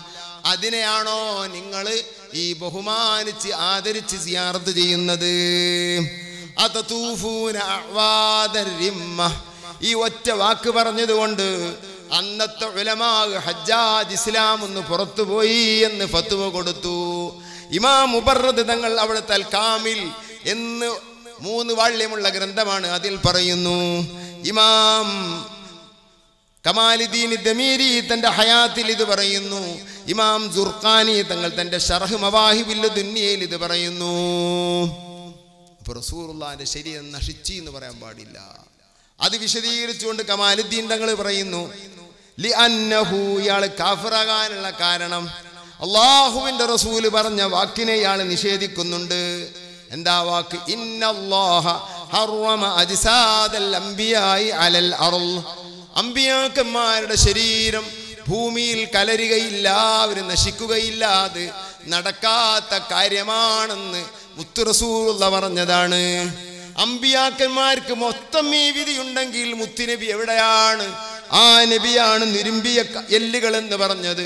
അതുകൊണ്ട് ഇയാള് കാഫിറായി പോയി. ജമാഅത്തെ ഇസ്ലാം എന്തേ പറഞ്ഞത്? മുഹമ്മദ് നബിയെ എന്തിന് മറവ് ചെയ്തു? പ്രബോധനത്തിൽ പറഞ്ഞതല്ലേ. മുഹമ്മദ് നബി എന്തിനാണ് മറവ് ചെയ്തത്?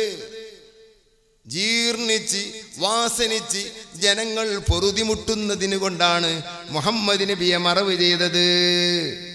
ജമാഅത്തെ ഇസ്ലാം ഈ വിശ്വാസത്തോടുകൂടെ ഇസ്ലാമിന്റെ പുറത്താണ്. വേറെയും കുറെ കാരണത്താൽ പുറത്താണ്. ആദ്യം ഔത്തുക്ക് കയറിയിട്ടില്ല, അത് നിങ്ങൾ ആദ്യം മനസ്സിലാക്കണം. ഞാൻ പറഞ്ഞത് ഈ ഒറ്റ വിശ്വാസം ഉണ്ട് അങ്ങനെ പുറത്താവും. പിന്നെ ആദ്യം തന്നെ പുറത്തുള്ള കമ്പനി ആയതുകൊണ്ട് ജമാഅത്തേര് കാഫറായിട്ടില്ല, RSS കാഫറായിട്ടില്ല. അത് വളരെ ഗൗരവമുള്ളത്. അപ്പൊ അഅ്ലൂമു എന്ന് പറഞ്ഞ ജസദു ശരീർ, ഇങ്ങനെയാണ് അതിന്റെ അർത്ഥമെന്ന് ഇമാം മുർത്തദ സബീദി ഇത്ഹാഫു സാദത്തിൽ മുത്തഖീൻ എന്ന കിതാബിൽ പറഞ്ഞിട്ടുണ്ട്.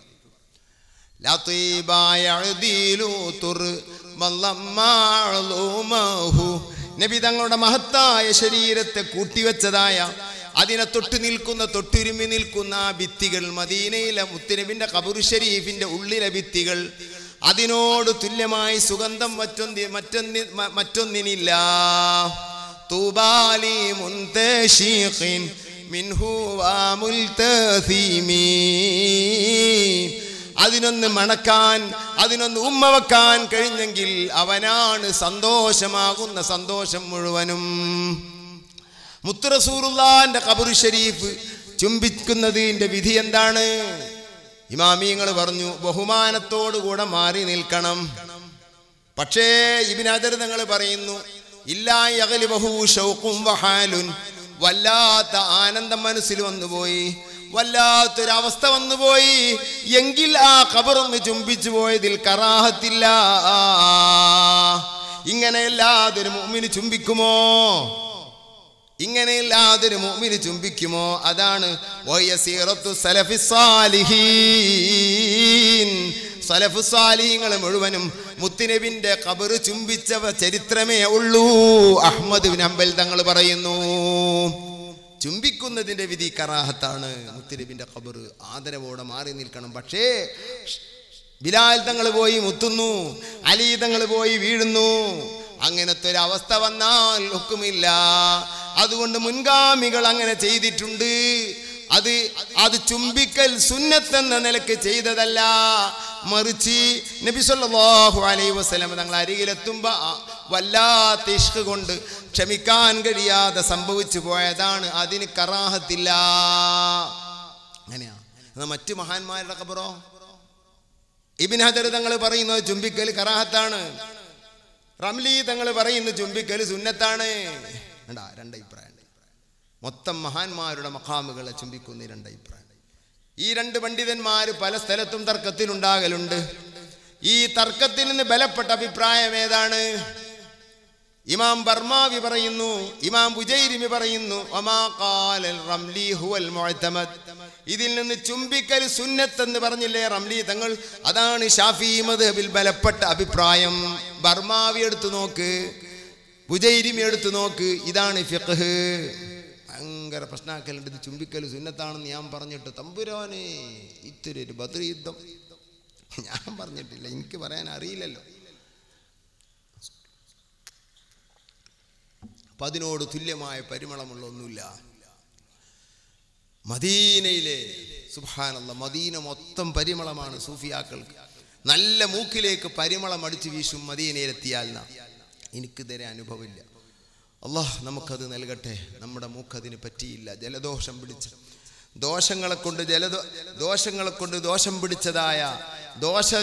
പിടിച്ചതായ നമ്മുടെ മൂക്കിനത് ആസ്വദിക്കാനുള്ള കഴിവില്ല. എങ്ങനെയാണ്? വിത്തിരിയിലൊരു പാട്ടുണ്ടല്ലോ, മോൻ ഓർമ്മ?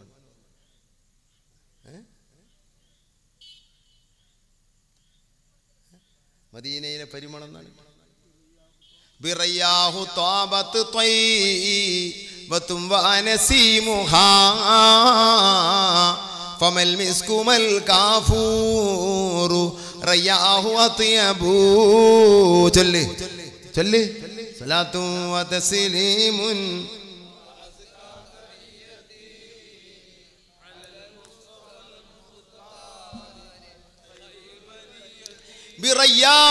നബി തങ്ങളുടെ പരിമളം കൊണ്ട് ത്വാബത്ത് ത്വയ്യിബ, മദീന മൊത്തം പരിമളമുള്ളതായിരിക്കുന്നു. എത്ര ഇമാമിങ്ങൾ അത് എഴുതി വെക്കുന്നത് അലങ്കാരികമല്ല. അവരെത്തുമ്പോൾ മദീനയിൽ അമിതമായ സ്മെല്ല് അനുഭവിക്കുകയാണ്.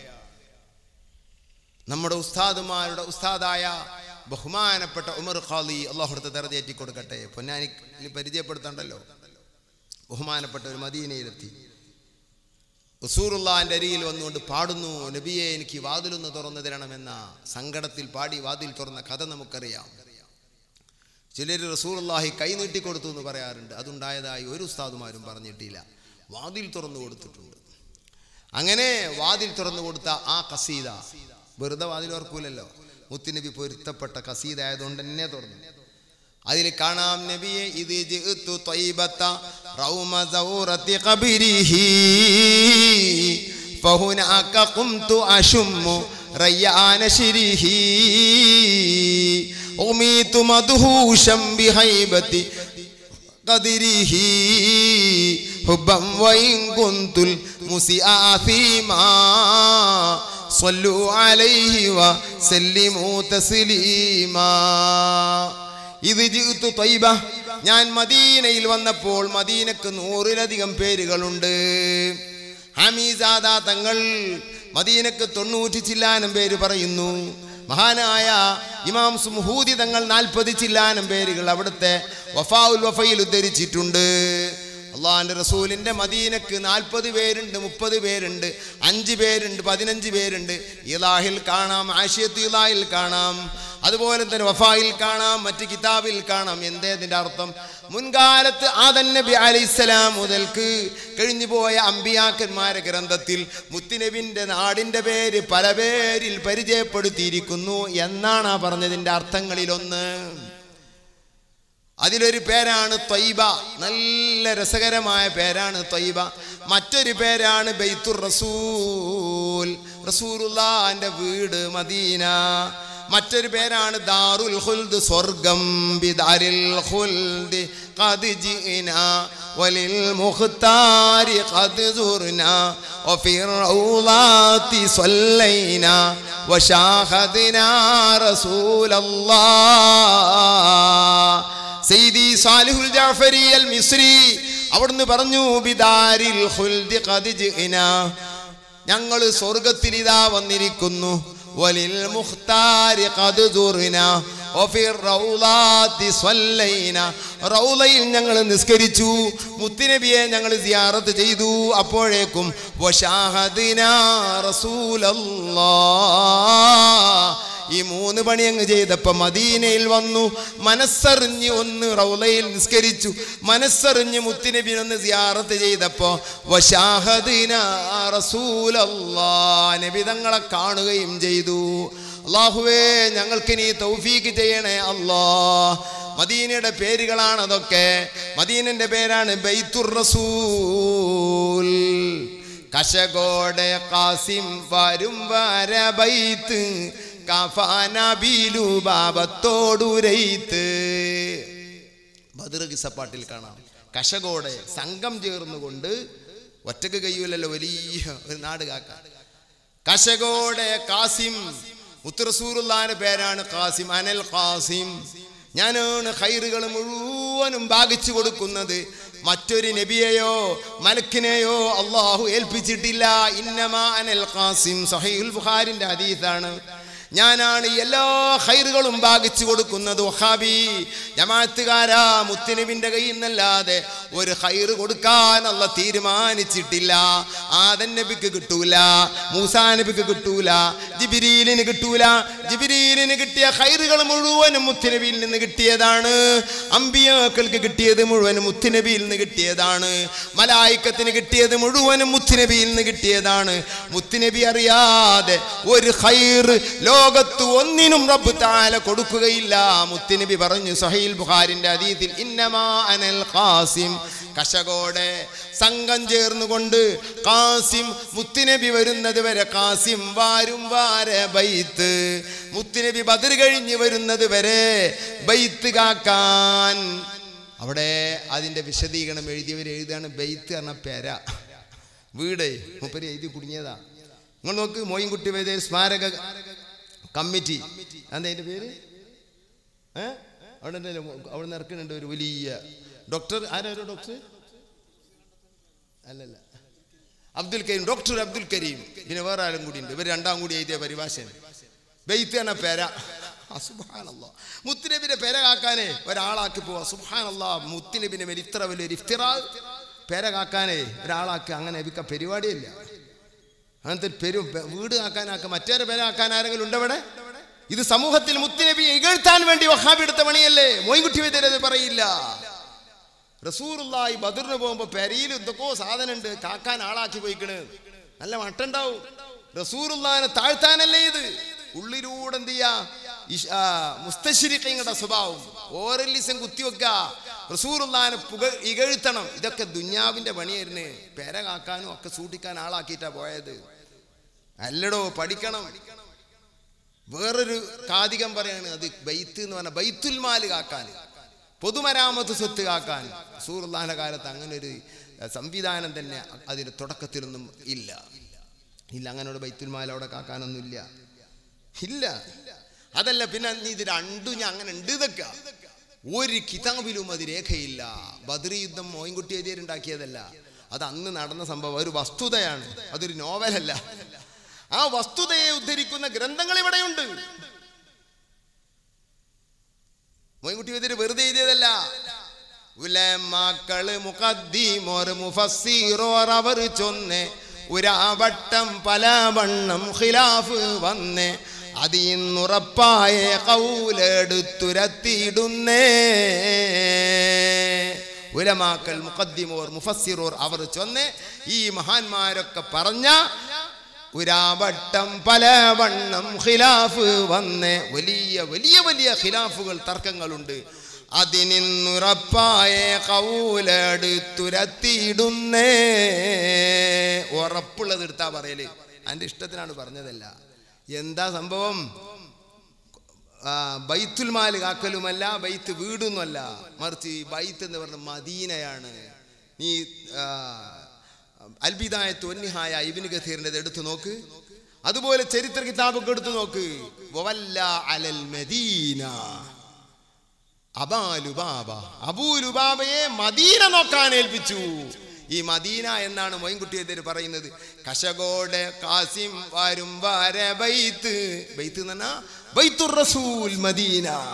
പിന്നെ ഇതിന് അങ്ങനെ ബൈത്ത് എന്ന് പറഞ്ഞത് അത് തൊട്ടടുത്ത് വരുന്ന വാക്കുമായിട്ട് ഒക്കണം.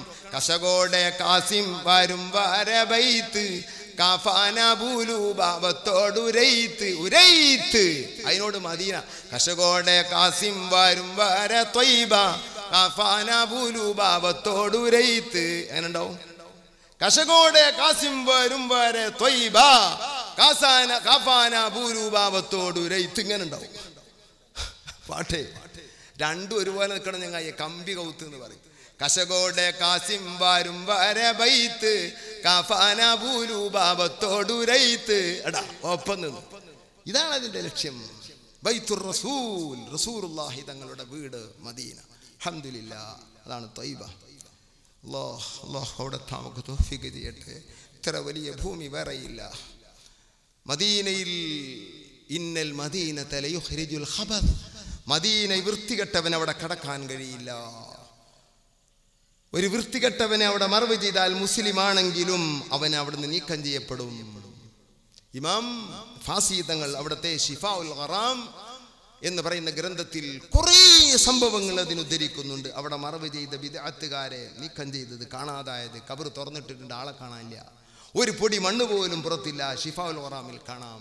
ചിലരെ ഭൂമിയുടെ ഉള്ളിലൂടെ വലിച്ചു കൊണ്ടുപോയി മറ്റൊരു നാട്ടിൽ കൊണ്ടുപോയിട്ട സംഭവങ്ങളൊക്കെ കുറേ ഉദ്ധരിക്കുന്നുണ്ട് അതിൽ മദീനയിൽ. അൽഹംദുലില്ലാഹ്. എന്നാൽ മറ്റ് പൊന്നാനിയിലോ മറ്റ് നാടുകളിലോ മറവ് ചെയ്യപ്പെട്ട ഒരാളെ മുത്തു റസൂലുള്ളാഹിന്റെ അടുത്ത് കടക്കണമെന്ന താല്പര്യത്തിൽ ആഗ്രഹിച്ച് ദുആ ചെയ്ത് നടന്നവൻ പൊന്നാനിയിൽ മറവ് ചെയ്യപ്പെട്ടാൽ അല്ലാഹു ഒരു പക്ഷേ ഭൂമിയുടെ അടിയിലൂടെ മദീനയിലേക്ക് കൊണ്ടുപോയ സംഭവങ്ങളും ശിഫാഉൽ ഖറാം എന്ന് പറയുന്ന ഗ്രന്ഥത്തിൽ കാണാം. അല്ലാഹ്. അപ്പോഴാണ് മഖ്ദൂം തങ്ങളുടെ വാക്കിന്റെ ആഴം നമുക്ക് മനസ്സിലാകുന്നത്. റബ്ബി വർസുഖ്നാ സിയാറതഹു ഖബല ഖബ്ലിർ റൂഹി വൽ ഖറജി. ഈ ബൈത്ത് എൻ്റെ ഉസ്താദിന്റെ കയ്യിൽ ഞാൻ പഠിച്ചിട്ടുണ്ട്. എനിക്ക് അപ്പം തന്നെ സംശയമുണ്ട്. എന്താ അർത്ഥം? പടച്ചവനെ മരിക്കുന്നതിൻ്റെയും റൂഹ് പുറപ്പെടുന്നതിന് മുമ്പ് മദീനയിലൊന്ന് എത്താൻ തൗഫീഖാണ്. ഇതിനായന പറഞ്ഞ് അതിന് മുമ്പ് അല്ലാതെ എത്തുമോ? എത്തും. അത് കഴിഞ്ഞിട്ടും എത്തും. അതാണ് അതിൻ്റെ അർത്ഥം. അത് കഴിഞ്ഞിട്ട് ചിലർ പോകാറുണ്ട്. റൂഹ് പുറപ്പെടുന്ന മുമ്പ് പോണല്ല. അഥവാ അതിന്റെ ശേഷം പോകലുണ്ട്. അത് പോരാ, മുമ്പ് തന്നെ പോണം, ഹയാത്ത് കാലത്ത് തന്നെ പോണം. കാരണം എന്താ? മൻസാറ ഖബരി വജബത് ലഹു ശഫാഅത്തി. എന്നെ സിയാറത്ത് ചെയ്താൽ അവനക്ക് എൻ്റെ ഷഫാഅത്ത് നിർബന്ധമായി പോയി. അല്ലാഹുവേ ആ കൂട്ടത്തിൽ ഞങ്ങളെ പെടുത്തണേ അല്ലാഹ്. ആ മണ്ണ് വല്ലാത്ത മണ്ണ്. സ്വഹാബിയോട് നബി തങ്ങൾ പറഞ്ഞു, മദീനയിലെ മൺതരികൾ ഷിഫയാണ് മോനെ, അറിയില്ലേ? മൂക്ക് പൊത്തണ്ട. പൊടി അങ്ങ് പൊന്തി കുതിരയുമായി വരുമ്പോ റസൂലുള്ളാഹിയും കൂടെയുണ്ട്. സ്വഹാബി മൂക്ക് പൊത്തി. സ്വാഭാവികം. റസൂലുള്ളാഹി പറഞ്ഞു മൂക്ക് പൊത്തണ്ട. ആ പൊടി ശരീരത്തിന് അപകടം ചെയ്യുന്ന പൊടിയല്ല മദീനയിലെ മണ്ണ്. അത് വല്ലാത്ത ഷിഫയാണ്. അഥവാ നിനക്ക് ചില രോഗങ്ങൾ നിന്റെ തലയിലുണ്ട്, അത് മാറാൻ അത് ഉപകരിക്കും എന്നർത്ഥം. അല്ലാഹുവിൻ്റെ റസൂലിൻ്റെ മണ്ണ് ഷിഫയാണ്. സുബ്ഹാനല്ലാഹ്, സുബ്ഹാനല്ലാഹ്. ബിറയാഹു ത്വാബത്ത് ത്വയ്ബത്തും വനസീമുഹാ. മദീന ത്വയ്ബ, ത്വാബത്ത് ത്വയ്ബത്തും വനസീമുഹാ. അതിലെ കുളിർക്കാറ്റും വല്ലാത്ത സുഗന്ധമാണ്. ഫമൽ മിസ്കു മൽ കാഫൂറു റയ്യാഹു അത്യബൂ. മിസ്കും കാഫൂർ എന്ന് പറയുന്ന സുഗന്ധവുമൊന്നും ഇതിന്റെ സ്ഥാനത്തേക്ക് എത്തുകയില്ല. അതാണ് ബഹുമാനപ്പെട്ട ഉമർ ഖാലി പറഞ്ഞ്, ഇത് ജിഅ്തു ത്വയ്ബ, ഞാൻ മദീനയിലെത്തിയപ്പോൾ, ത്വയ്ബയിലെത്തിയപ്പോൾ, ഫഹുനാക ഖുംതു അശുമ്മു റയ്യാന ശിരിഹി. ഇത് ജിഅ്തു ത്വയ്ബ, ഞാൻ മദീനയിലെത്തിയപ്പോൾ, ഫഹുനാക അവിടത്തിൽ, ഖുംതു ഞാൻ നിന്നു, അശുമ്മു ഞാൻ മണക്കുന്നു, എനിക്ക് മണക്കുന്നു, റയ്യാന ശിരിഹി അവിടെ വിതറിയിട്ടതായ പരിമളം മണത്തു നിന്ന് നബിയേ. കുറെ അങ്ങ് മണത്തപ്പോൾ എനിക്ക് താങ്ങിയില്ല നബിയെ. ഉമീതു മദ്ഹൂഷൻ ലിഹൈബതി ഖദിരിഹി ഹുബ്ബൻ വഇൻ കുൻതുൽ മുസിആതീമാ. ഉമീതു എനിക്ക് ബോധം കെട്ടുപോയി നബിയെ, എൻ്റെ ബോധം കെട്ടുപോയി നബിയെ. മദ്ഹൂശൻ ലിഹൈബത്തി ഖദ്രി. നബി തങ്ങൾ ആരാണ്? അല്ലാഹ്. നബി തങ്ങളുടെ മഹത്വം എന്താണ്? അല്ലാഹ്. എന്തൊരു പരിമളമാണ് ഇത് അല്ലാഹ്. ഇങ്ങനെ മുത്തുനബിയെ പറ്റി ഓർത്ത് എൻ്റെ ബോധം നഷ്ടപ്പെട്ടു പോയി നബിയേ. കണ്ടോ, മദീനയിലെത്തി മദീനയിലെ പരിമളം ആസ്വദിച്ച് ബോധം കെട്ടവരാണ് സയ്യിദി ഉമറുൽ ഖാദി റളിയല്ലാഹു അൻഹു. അല്ലാഹു അവിടുത്തെ ദറജയേറ്റി കൊടുക്കട്ടെ. നിങ്ങൾ മക്കത്ത് പോയാൽ അവിടെ ജബലിനൂർ ഭാഗത്തേക്ക് പോകുമ്പോൾ എൻ്റെ കണ്ണുകൊണ്ട് കണ്ടതാ വലിയ ഷാരി കബീർ മെയിൻ റോഡിൽ അതാ വലിയൊരു ബോർഡ് കാണും. അവിടെ ഇപ്പോഴത്തെ ഗവൺമെന്റിന്റെ നിയമം എല്ലാ റോഡും അവിടോട് ബന്ധമുള്ള ആളുകളിലേക്ക് ചേർക്കണമെന്ന്. അപ്പോൾ ഖാലിദ് ബിൻ വലീദ് റളിയല്ലാഹു അൻഹു തന്നെ എഴുതിയിട്ടുണ്ട് ബോർഡ്. ഉസ്മാൻ ബിൻ അഫ്ഫാൻ റളിയല്ലാഹു അൻഹു ബോർഡ് ഇങ്ങനെ കാണൂലേ എല്ലാ റോഡും. എന്നാ ജബലിനൂർ ഭാഗത്തേക്ക് പോകുമ്പോൾ കാണാം ഖാലി ഉമർ ഖാലി ഷാരി ഉമർ ഖാലി റോഡ്. ഇവിടെ വെളിയങ്കോട്ടല്ല വഹാബി, എവിടെ? മക്കത്ത് കാണാം. അപ്പൊ എന്താ ആ വഹാബിന് മറുപടി അറിയിക്കണം നിങ്ങൾക്ക്? അത് അവിടെയുള്ള ഒരു പണ്ഡിതനാണ്, അവിടെയുള്ള ഒരു മഹാനാണ് ഉമർ ഖാലി റോഡേ. ഷാരി ഉമർ ഖാലി എന്ന അവിടെയുള്ള ഒരു പണ്ഡിതൻ. വേറെ ചില അറബിയോട് ചോദിക്കുമ്പോഴോ അതൊരു മുഹന്ദിസ്, അതൊരു എഞ്ചിനീയറാണ്. ഞങ്ങൾ ഉസ്താമാര് മുഴുവൻ എഞ്ചിനീയർമാരെ മനസ്സിലാക്കി വെച്ചോ. ഓക്കസാൻ്റെ അത്ര അന്തസ് അറിയുന്ന ആളുകളുണ്ടോ? വൈലത്തൂർ ഉസ്താദ്, സുലൈമാൻ ഉസ്താദ് ഒക്കെ അന്തസ് അറിയാം, അന്തസ്സായിട്ട് അറിയാം. അന്തസ്സാ ഇജു അവരത്ത് പോയി നോക്കണ്ടേ എൻ്റെ എഞ്ചിനീയറിംഗ് ആയിട്ട്. ചോദിച്ചിട്ടുണ്ടെങ്കിൽ തല കല്ലാവും. അത് അങ്ങനെയാണെന്ന് അറിയേണ്ട രുചി. എന്തിനു വേണ്ടി അങ്ങനെയെന്ന് പറയാൻ എനിക്ക് പറയാൻ കിട്ടൂല. ഗണിത ശാസ്ത്രത്തിനും കിട്ടൂല, എഞ്ചിനീയറിംഗിലും കിട്ടൂല, ഒന്നിലും കിട്ടൂല പറയാൻ. പള്ളി ദർസിൽ ഓതണം എന്നല്ലേ കിട്ടുള്ളൂ. എന്തിനത് അങ്ങനെയായി? അത് അങ്ങനെയാണ് എന്നറിയേണ്ടത്. അങ്ങനെയാണ്. അടിസ്ഥാനങ്ങൾ മുഴുവനും പഠിച്ചവരാണ് അവര്. ഉമർ ഖാലിയൊക്കെ ആരാ? ഗോളശാസ്ത്രവും എല്ലാ ശാസ്ത്രവും ഓളശാസ്ത്രവും ഉണ്ട്. നിക്കാഹിനെ പറ്റി 1000 പേരുള്ള ബെയ്ത്തുണ്ട്, അൽഫിയ, അതിൽ ഓളശാസ്ത്രം. അങ്ങനെയുണ്ട് ഗോളശാസ്ത്രം. മേടം വചിങ്ങം രണ്ടിലും സമാനിയ, എടവം വമീനം കർക്കിടത്തിൽ താസിയ, മിഥുനം വകന്നി ഫിഹിമ 9, കുംഭം തുലാമഖ്ദാമുദൈനി 10, വൃശ്ചിക മകരം രണ്ടിലും 11, 11 ഫിദനുമാസയുഖാൽ. എന്തൊരു ചൊറുക്കുണ്ട്! പാടാനല്ല, കുറച്ച് പണിയുണ്ടത്. മഗ്രിബായി എന്നറിയാൻ ഇവിടുത്തെ പ്രകൃതിയിൽ ഒരു പണിയുണ്ട്. സൂര്യൻ അടിക്കാണ്ട് പോകും, എന്നാ മഗ്രിബ് കരിച്ച. ഇശായി എന്നറിയാൻ കുറച്ച് കഴിഞ്ഞ് മേഘത്തിലെ കടുഞ്ചുവപ്പാണ്ട് പോയാൽ ഏകദേശം മനസ്സിലാവും. സുബയോ നമുക്കറിയാം ഫജ്റു സാദിഖ് വെളിവാകും, അപ്പൊ അറിയാം പ്രകൃതി എന്നറിയും. ലുഹുറോ നട്ടുച്ച സൂര്യൻ തലന്റെ മുകളിൽ എത്തുമ്പോൾ മനസ്സിലാക്കുക ലുഹുറായി. അസർ അറിയാൻ ഒരു മാർഗവും പൊതുജനങ്ങൾക്കില്ലാത്തൊരു കാലം. ലൗഡ് സ്പീക്കറുകളൊന്നും ഇല്ല, പള്ളികളിൽ നിന്ന് വിവരം അറിയാത്തൊരു കാലം. അന്ന് അസർ നിസ്കരിക്കാൻ എൻ്റെ ഉമ്മയൊക്കെ എന്നോട് പറയും, മോനെ അടിക്കണക്ക് വെയ്ത്തുള്ള ഒന്ന് അളന്നാ. എൻ്റെ അമ്മ പറഞ്ഞു, അങ്ങനെ ഞാൻ അത് കാണാൻ പഠിച്ചേ, അല്ലാതെ മദ്രസയിൽ പോയി തന്നെയല്ല. എന്നിട്ട് നമ്മളിങ്ങനെ നിൽക്കും, നമ്മൾ ആ നേരത്തുള്ള നേഴല് ഒരു സാധനത്തിനൊപ്പം വെച്ചിട്ട് നമ്മളിങ്ങനെ നമ്മളെ കുഞ്ഞിക്കാല് കൊണ്ട് അളക്കും. അളന്നിട്ട് എത്ര അളവുണ്ടോ ആ അസറായിക്കണോ കിട്ടും. അസറിന്റെ ടൈം എങ്ങനെ? മേടത്തിലും ചിങ്ങത്തിലും രണ്ടിലും സമാനിയ, 8 അടി, കാലടി 8 നേലിന് വന്നാൽ മേടത്തിലും ചിങ്ങത്തിലും അസറായി. അടിക്കണക്കാണ്. മേടം ചിങ്ങം രണ്ടിലും സേമ. പൊന്നാനി പള്ളിയിൽ എപ്പോഴും അതത്രേ. അൽഹംദുലില്ലാഹ്.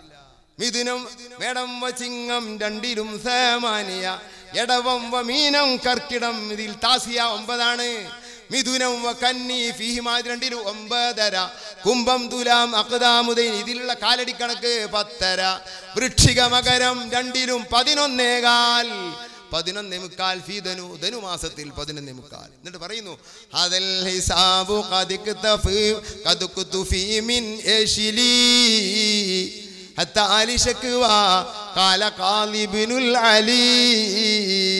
ഹദൽ ഹിസാബ്, ഈ കണക്ക് എവിടുന്ന് കിട്ടി? ഖദ്ഖതു മദി മിൻ യശിലി, ഏഴുമല മുതൽക്ക് ഹത്താ അലി ശക്വാ ചേറ്റുവാ വരെയുള്ള ഗോളശാസ്ത്രം വെച്ചുകൊണ്ടുള്ളതായ അസറിന്റെ കണക്കാണ് ഞാൻ ഈ പറഞ്ഞത്. ഇതാണോ ഉമർ ഖാലി? ഇതാണ് ഉമർ ഖാലി.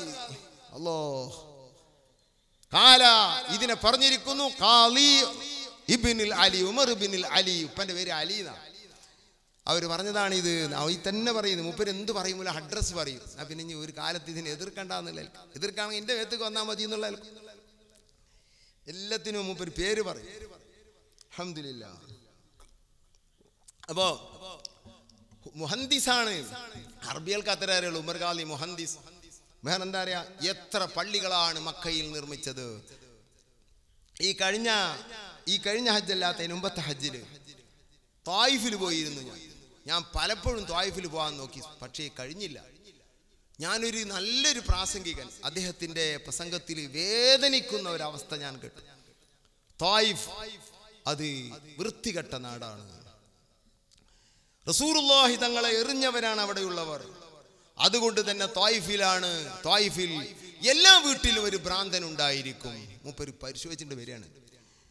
മാത്രമല്ല, അതുകൊണ്ടാണ് ത്വായിഫിലാണ് സൗദിയിലെ ഏറ്റവും വലിയ ഭ്രാന്ത് ഹോസ്പിറ്റൽ ഉള്ളത്. ഭ്രാന്തന്മാർ കൂടുതലുള്ളടത്ത് ആ ഭ്രാന്ത് ഹോസ്പിറ്റൽ ഉണ്ടാക്കലും മണ്ട. എവിടുന്നേർക്കും ഇത് കിട്ടിയത് തമ്പുരാൻ? രോഗികൾ കൂടുതലുള്ളടത്ത് നോക്കിയിട്ടാ ഹോസ്പിറ്റൽ ഉണ്ടാക്കല്. രാഷ്ട്രത്തിലൊക്കെ അങ്ങനെ ഉണ്ടാവും. ഹോസ്പിറ്റലിലാക്കാൻ പ്രകൃതി നോക്കിയിട്ട് എങ്ങനെ നോക്കല്? ഹോസ്പിറ്റൽ ആദ്യമായി നിർമ്മിച്ച റാസിയുടെ കഥയിൽ കാണാം. അലമ അബൂബക്കർ റാസിയുടെ കഥയിൽ ഞാൻ വായിച്ചതാ. അവര് മാംസം കൊണ്ടുപോയി വെക്കുകയാണ് പല സ്ഥലത്തും, പല നാടുകളിലും. കൂടുതൽ പെട്ടെന്ന് മാംസം കേടുവരുന്ന സ്ഥലത്ത് അവിടെ അണുക്കൾ മോശമാണ്. അവിടെ ഹോസ്പിറ്റലാക്കിയ രോഗിക്ക് ഒന്നും കൂടി രോഗം വരും. ഇങ്ങനെ രോഗാണുക്കളൊക്കെ ഇല്ലാത്ത സ്ഥലം നോക്കി പ്രകൃതി രമണീയമായ ഏരിയകളിലാ ഹോസ്പിറ്റൽ കൂടുതൽ വരിക. ത്വായിഫിനെ പറ്റി ഗീബത്തുണ്ടല്ലോ, നിങ്ങൾ മനസ്സിലാക്കുക. ഇത് ഒരിക്കലും ഉൾക്കൊള്ളരുത്. ഇത് നല്ലൊരു പ്രാസംഗികൻ, അയാൾ നല്ല ആളാണ്. അയാൾ അറിയാതെ പറഞ്ഞു പോയതാ, ഞാൻ കേട്ടു. നിങ്ങൾ തിരുത്തണം, അത് അയാൾക്ക് തിരുത്തി കൊടുക്കണോ? അയാളെ ഞാൻ കണ്ടിട്ടില്ല. നിങ്ങൾ ആര് ആ പ്രസംഗം കേട്ടാലും അബദ്ധമാണ് ആ പറയുന്നത്. ത്വായിഫ് എന്ന് പറഞ്ഞാൽ എന്താ? ഒരു നാടിന് അങ്ങനെ പേര് കാണൂല. ത്വായിഫ് എന്ന് പറഞ്ഞാൽ എന്താ? ത്വാഫ് ചെയ്ത നാട്. ത്വാഫ് ചെയ്തൊരു നാടുണ്ടോ? ഉണ്ടോ? കഅബ ത്വാഫ് ചെയ്ത നാടുണ്ടോ? എന്തേ? വിശുദ്ധ ഖുർആനിൽ അല്ലാഹു ഇബ്രാഹിം നബി അലൈഹിസ്സലാമിന്റെ ദുആ പറയുന്നുണ്ട്. പടച്ചോനെ, എൻ്റെ നാട് ഈ മക്ക നീ ശാമു പോലെ ആക്കണേ അല്ലാ. ഈ ദുആ അല്ലാഹ് കബൂലാക്കി എന്നും ഖുർആൻ സൂചിപ്പിക്കുന്നു. അപ്പോൾ ഷാമിൽ നിന്നൊരു നാട് ചുളപ്പറിച്ചെടുത്ത് സൗദിയിൽ, അന്ന് സൗദി അല്ല, ആ നാട്ടിൽ ഹിജാസിൽ കൊണ്ടുവന്ന് വെച്ചു. ആ കൊണ്ടുവന്ന് വെക്കാൻ വേണ്ടി ആ നാടിനെ കൊണ്ടുവരുമ്പോൾ ജിബ്രീൽ അലൈഹിസ്സലാം കഅബാലയത്തെ 7 ചുറ്റിച്ചു. അതുകൊണ്ട് അത് തവാഫ് ചെയ്ത നാടായത്. അതാണ്. പിന്നെ ആ നാടിനെ മോശമാക്കാൻ പാടുണ്ടോ? സുബ്ഹാനല്ലാഹ്. ആ നാടിന്റെ പ്രകൃതി നമ്മുടെ മലബാറിന്റെ പ്രകൃതിയാണ് ഇത്. എന്തി അങ്ങനെ ആയത്? ഷാമിലെ നാടാണത്. ബാറക്നാ ഹൗലഹു എന്ന് പറയുന്ന ആയത്തിന്റെ തഫ്സീറിൽ ബിൽ അസ്മാരി വൽ അഷ്ജാർ ജലാലീനി കാണാം. ഇഷ്ടം പോലെ ഫലമുള്ള മരങ്ങൾ അല്ലാഹു ഷാമിൽ കൊടുത്തിട്ടുണ്ട്. അത് ഇന്നും ത്വായിഫിലുണ്ട്. അവിടുത്തെ ഒരു കണ്ണം കൊണ്ടു വെച്ചതാ. അങ്ങനെ തന്നെ നമ്മൾ ശരീരത്തിൽ നോക്കുമ്പോൾ തുടമെന്നൊക്കെ തൊലി എട്ടിക്കാണ്ട് കാൽ മുട്ടിച്ചിട്ടുണ്ടെങ്കിൽ കാണാം അയിമ രോമം വരും. രോമില്ലാത്ത സ്ഥലത്ത് അങ്ങനെ തന്നെയല്ലേ? വേറെ നാട് കൊടുന്ന് ഇവിടെ വെക്കുമ്പോ അങ്ങനെ തന്നെയല്ലേ? ആ നാടിന്റെ പ്രകൃതി, ഏറ്റവും നല്ല പ്രകൃതി സൗദി അറേബ്യയിലുള്ളത് ത്വായിഫിലാണ്. അതുകൊണ്ടാണ് ഇവിടെ ഭ്രാന്ത് ഹോസ്പിറ്റൽ അവിടെ ഉണ്ടാക്കിയത്. ഒരു വീട്ടിൽ, എല്ലാ വീട്ടിലും ഭ്രാന്തന്മാരുണ്ടല്ലോ. മൂപ്പര് പാച്ചക്കള്ളമാണ് പറഞ്ഞത്. അല്ലോ, ത്വായിഫിൽ ആധാറുൽ നബി എത്രയാണല്ലോ. നബി എറിഞ്ഞ കൂട്ടത്തിൽ മക്കാരുമുണ്ട്. എന്നാ മക്കയെ നീ കുറ്റം പറഞ്ഞോ? എറിയുക എന്നുള്ളത് ഏറ്റവും വലിയ തെറ്റാണ് ചെയ്തത്. പക്ഷേ മുത്ത് റസൂലുള്ളാഹിനെ ആയതുകൊണ്ട് ഒരു അദാബും ഇറങ്ങിയിട്ടില്ല. അദാബിന്റെ തുടക്കങ്ങളില്ല എന്നല്ലേ ഞാൻ പറയുന്നത്. ആരെയും ശിക്ഷിച്ചിട്ടില്ല. ആ റഹ്മത്തുൽ ആലമീനെ കൊണ്ട് ആരെയും ശിക്ഷിക്കപ്പെടുകയുമില്ല. വല്ലാത്ത കൃപയാണ്. പടച്ചോനെ, എൻ്റെ ഉമ്മത്തിനെ നീ ഒരിക്കലും ചെയ്യരുതേ അല്ലാ. ജിബ്രീൽ ഒന്നും ചെയ്യരുത്. ഇന്നഹും ഖൗമുൻ ലാ യഅലമൂൻ. അവർക്കറിയില്ല അല്ലാ എന്നെ എറിഞ്ഞത് അങ്ങനെയാണ്. ഈ കാരുണ്യവാക്കിനെതിരെയാണോ നിന്റെ സംസാരം? ത്വായിഫിന് ഒരു കേടും പറ്റിയിട്ടില്ല. കേട് പറ്റേണ്ടതൊക്കെ നടന്നിട്ടും പറ്റിയിട്ടില്ല. വല്ലാത്ത ബർക്കത്തുള്ള ഒരു നാട്. ഇബ്നു അബ്ബാസ് അവിടെ പോയിട്ടാ താമസിച്ചത്. അവിടെയാണ് ഖബറുള്ളത്. എന്തെങ്കിലും മനസ്സിലാക്കിയത്? നിങ്ങൾ എന്താ ഈ പ്രസംഗിച്ചത്? സുബ്ഹാനല്ലാഹ്. നിങ്ങൾ പറഞ്ഞ് പാട് തെറ്റാ. നബി സല്ലല്ലാഹു അലൈഹി വസല്ലം തങ്ങൾ, ഞാൻ ഉമർ ഖാദി തങ്ങൾ അവിടെ ഒരു പള്ളി എടുത്തിട്ടുണ്ട്. ഞാൻ പള്ളിയിൽ 2ാം വർഷം അവ ത്വായിഫിൽ പോകാൻ വേണ്ടി എപ്പോൾ എത്തുമ്പോഴും ചെക്ക് പോസ്റ്റ് എത്തുമ്പോൾ അർജ അർജ അർജ അർജ പോകാൻ പറ്റൂല, മംനു പറ്റൂല. എത്ര വട്ടാണ് ഒഫൂർ സഖാഫിനെ കൊണ്ടുപോയി വൈക്കുന്ന മടക്കി നേരം പോകണ്ട മടക്കിയത്? അങ്ങനെ മടങ്ങി ഞാൻ എൻ്റെ മറ്റേ ആ കുട്ടി പറഞ്ഞ മാതിരി എൻ്റെ ഇശുമാരൊക്കെ പോയി ഞാൻ അവിടെ കുടുങ്ങി. അങ്ങനെ ഞാൻ എത്തിയില്ല. കഴിഞ്ഞ വർഷം എന്തൊക്കെ ചെയ്ത് അൽഹംദുലില്ലാഹ് എത്തി. പക്ഷേ ഞങ്ങൾക്ക് വഴികാട്ടിയില്ല. ത്വായിഫിൽ ഈ മസ്ജിദുൽ ഹുനൂദ് ഉമർ ഖാദി എടുത്ത പള്ളി എന്നോട് നമ്മളെ വേപ്പൂർ ഖാദി പറഞ്ഞു, പകരം നിങ്ങൾ ആ ത്വായിഫിൽ പോയാൽ ഞാൻ ഇന്ന് പോയി ഉമർ ഖാദിൻ്റെ പള്ളി നിസ്കരിച്ച് വരികയാണ്. ഖാദി ഞാൻ കുറേ വട്ടം പരിശ്രമിച്ചിട്ടുണ്ട്, സാധിച്ചിട്ടില്ല, നിങ്ങൾ പോണം അവിടെ എന്നോട് പറഞ്ഞു. ഖാദി മരിച്ചുപോയി. അപ്പോൾ മതാഫ് എന്ന് പറഞ്ഞതാ. ഏതായാലും അങ്ങനെ കാലങ്ങൾ പരിശ്രമിച്ച് അങ്ങനെ എത്തി അൽഹംദുലില്ലാഹ്. പക്ഷേ മസ്ജിദുൽ ഹുനൂദിലേക്ക് വഴി കാണിക്കാൻ ആരുമില്ല. നമ്മൾ ആ കമ്പ്യൂട്ടർ ഷെയ്ഖ് ഉണ്ടല്ലോ, ഗൂഗിളോ, അതെ, മൂപ്പരാണ് കാണിച്ചത്. മൂപ്പര് ഞങ്ങളെ കൊണ്ടുപോയി കാണ്ട് ഒരു ചുമരുമ്പോൾ കാണു മുട്ടിച്ച് പോയിട്ട് ഒഫൂർ കണ്ടിരിക്കണ ആ ചുമരുമ പോയിട്ടാണ് ഇനി എടുക്കാൻ പോണത്. ഐദുർലേര് പനാർ ബജ്ജ് കഴിഞ്ഞ് വഴി കഴിഞ്ഞു, വഴി തീർന്നു എന്ന് പറഞ്ഞ് റോഡ് തീർന്നപ്പോൾ പിന്നെ ഒരു പിടുത്തമില്ല. എന്ത് ചെയ്യും? പിന്നെ എങ്ങോട്ട് തന്നെ തിരിച്ചു പോകുന്നു. അതിന് വല്ല തലയും പാലുണ്ട്, അതിലുണ്ടാക്കി വെച്ചത് ഇങ്ങനെ പറയും, അല്ലെങ്കിൽ അതിൽ വല്ല തകരാറുണ്ട്, അങ്ങനത്തെ ആയിപ്പോവും. ഞങ്ങൾ കുറേ കറങ്ങി അവസാനം തിരിച്ചു പോയിരുന്ന അവസ്ഥയിലെത്തിയപ്പോൾ ബഹുമാനപ്പെട്ട ഖലീൽ പാപ്പ ഏത് മൂലയിൽ എന്തെങ്കിലും ഉണ്ട് എന്ന് കേട്ടാൽ അത് പറിച്ചെടുത്തിട്ട് കൊണ്ടുവരുന്ന ആളാണ് തങ്ങളാപ്പ. അപ്പം മൂപ്പര് മസ്ജിദുൽ ഹുനൂദ് കാണാൻ വേണ്ടി മൂപ്പര് ഹാജിമാരായിട്ട് വന്നിട്ടുണ്ട്. നമ്മളെ മാതിരി 2-3 ഷെയ്ഖിനെ കൊണ്ട് മൂപ്പര് മതിയാക്കൂല. മൂപ്പര് ഏതൊക്കെ ഷെയ്ഖിനെ കൊണ്ട് കിട്ടും അവിടെ വരെ മൂപ്പര് ഓടും. അപ്പം മൂപ്പര് കാൽനടയായിട്ട് നടക്കുകയാണ് അത് കാണാൻ വേണ്ടി. പിന്നിൽ കുറേ ഹാജിമാരുണ്ട്. ഞാൻ ഒഫൂറിനോട് പറഞ്ഞു, മോനെ വണ്ടി ഇറക്ക്, പാക്കാണെങ്കിൽ കുറേ ആൾക്കാർ കൂടെ പാക്കുക നല്ലത്, ഒറ്റയ്ക്ക് പാക്കണ്ട, ഞാൻ ഇറങ്ങണ വണ്ടി നിന്നെ ഇറക്കിയത് ഞാൻ അവരെ കൂട്ടത്തിൽ പോയി.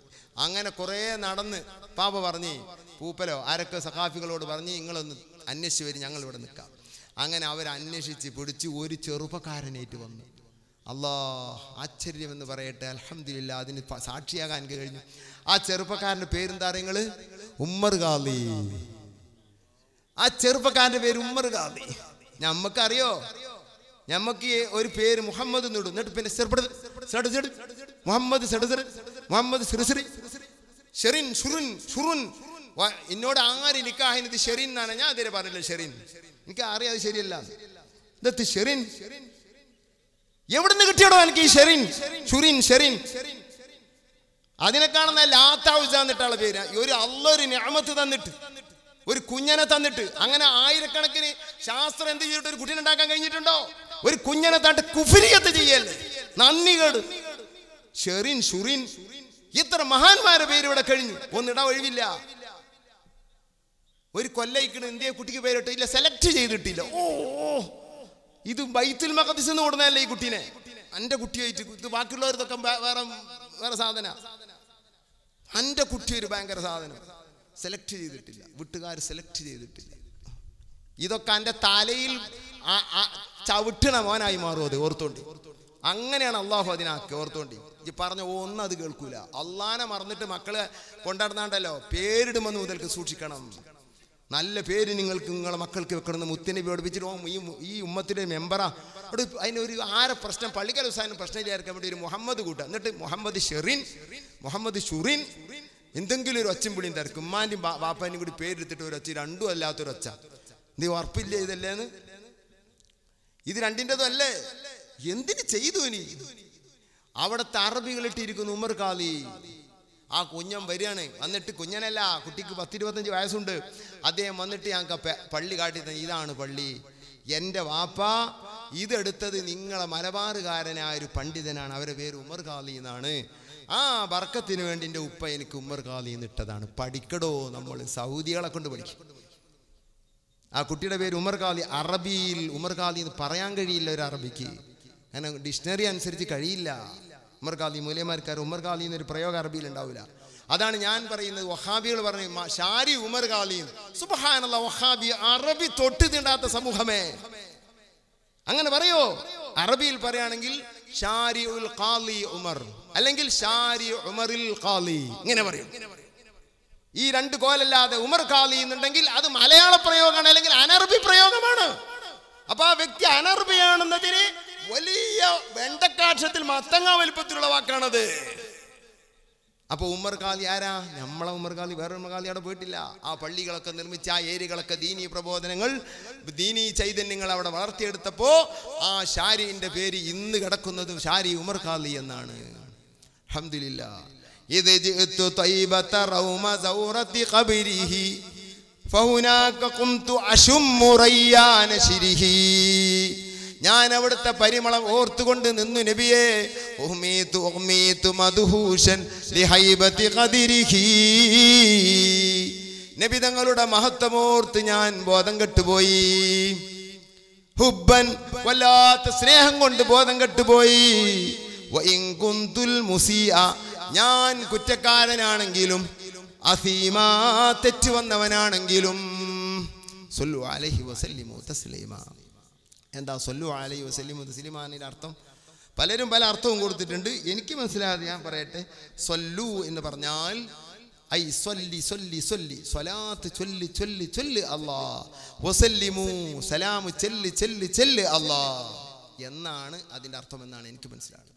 നമ്മളോട് സ്വലാത്തല്ലാനും സലാമല്ലാനും കൽപ്പിക്കലല്ല, അത് ഖുർആന്റെ പ്രയോഗമാണ്. ബഹുമാനപ്പെട്ട ഒരു സ്വലാത്ത് ചെല്ലുകയാണ്. വിശുദ്ധ ഖുർആനിൽ അങ്ങനെ ഒരു പ്രയോഗമുണ്ട്. റബ്ബി ഇർജിഊനി ലഅല്ലി അഅമലു സാലിഹൻ. റബ്ബി പടച്ചവനെ ഇർജിഊ. അതിൻ്റെ അർത്ഥം ചില മുഫസ്സിരിങ്ങൾ പറഞ്ഞ് ഇർജി ഇർജി ഇർജി മടക്ക് മടക്ക് മടക്ക് അല്ലാഹ് നീ എന്നെ ഇങ്ങനെ. വസല്ലു സ്വല്ലി സ്വല്ലി സ്വല്ലി അല്ലാഹ് സല്ലിം സല്ലിം സല്ലിം അല്ലാഹ്. അങ്ങനെ അറബികൾ ചെയ്യാൻ ഖിഫാ നിൽക്കു നിൽക്കു.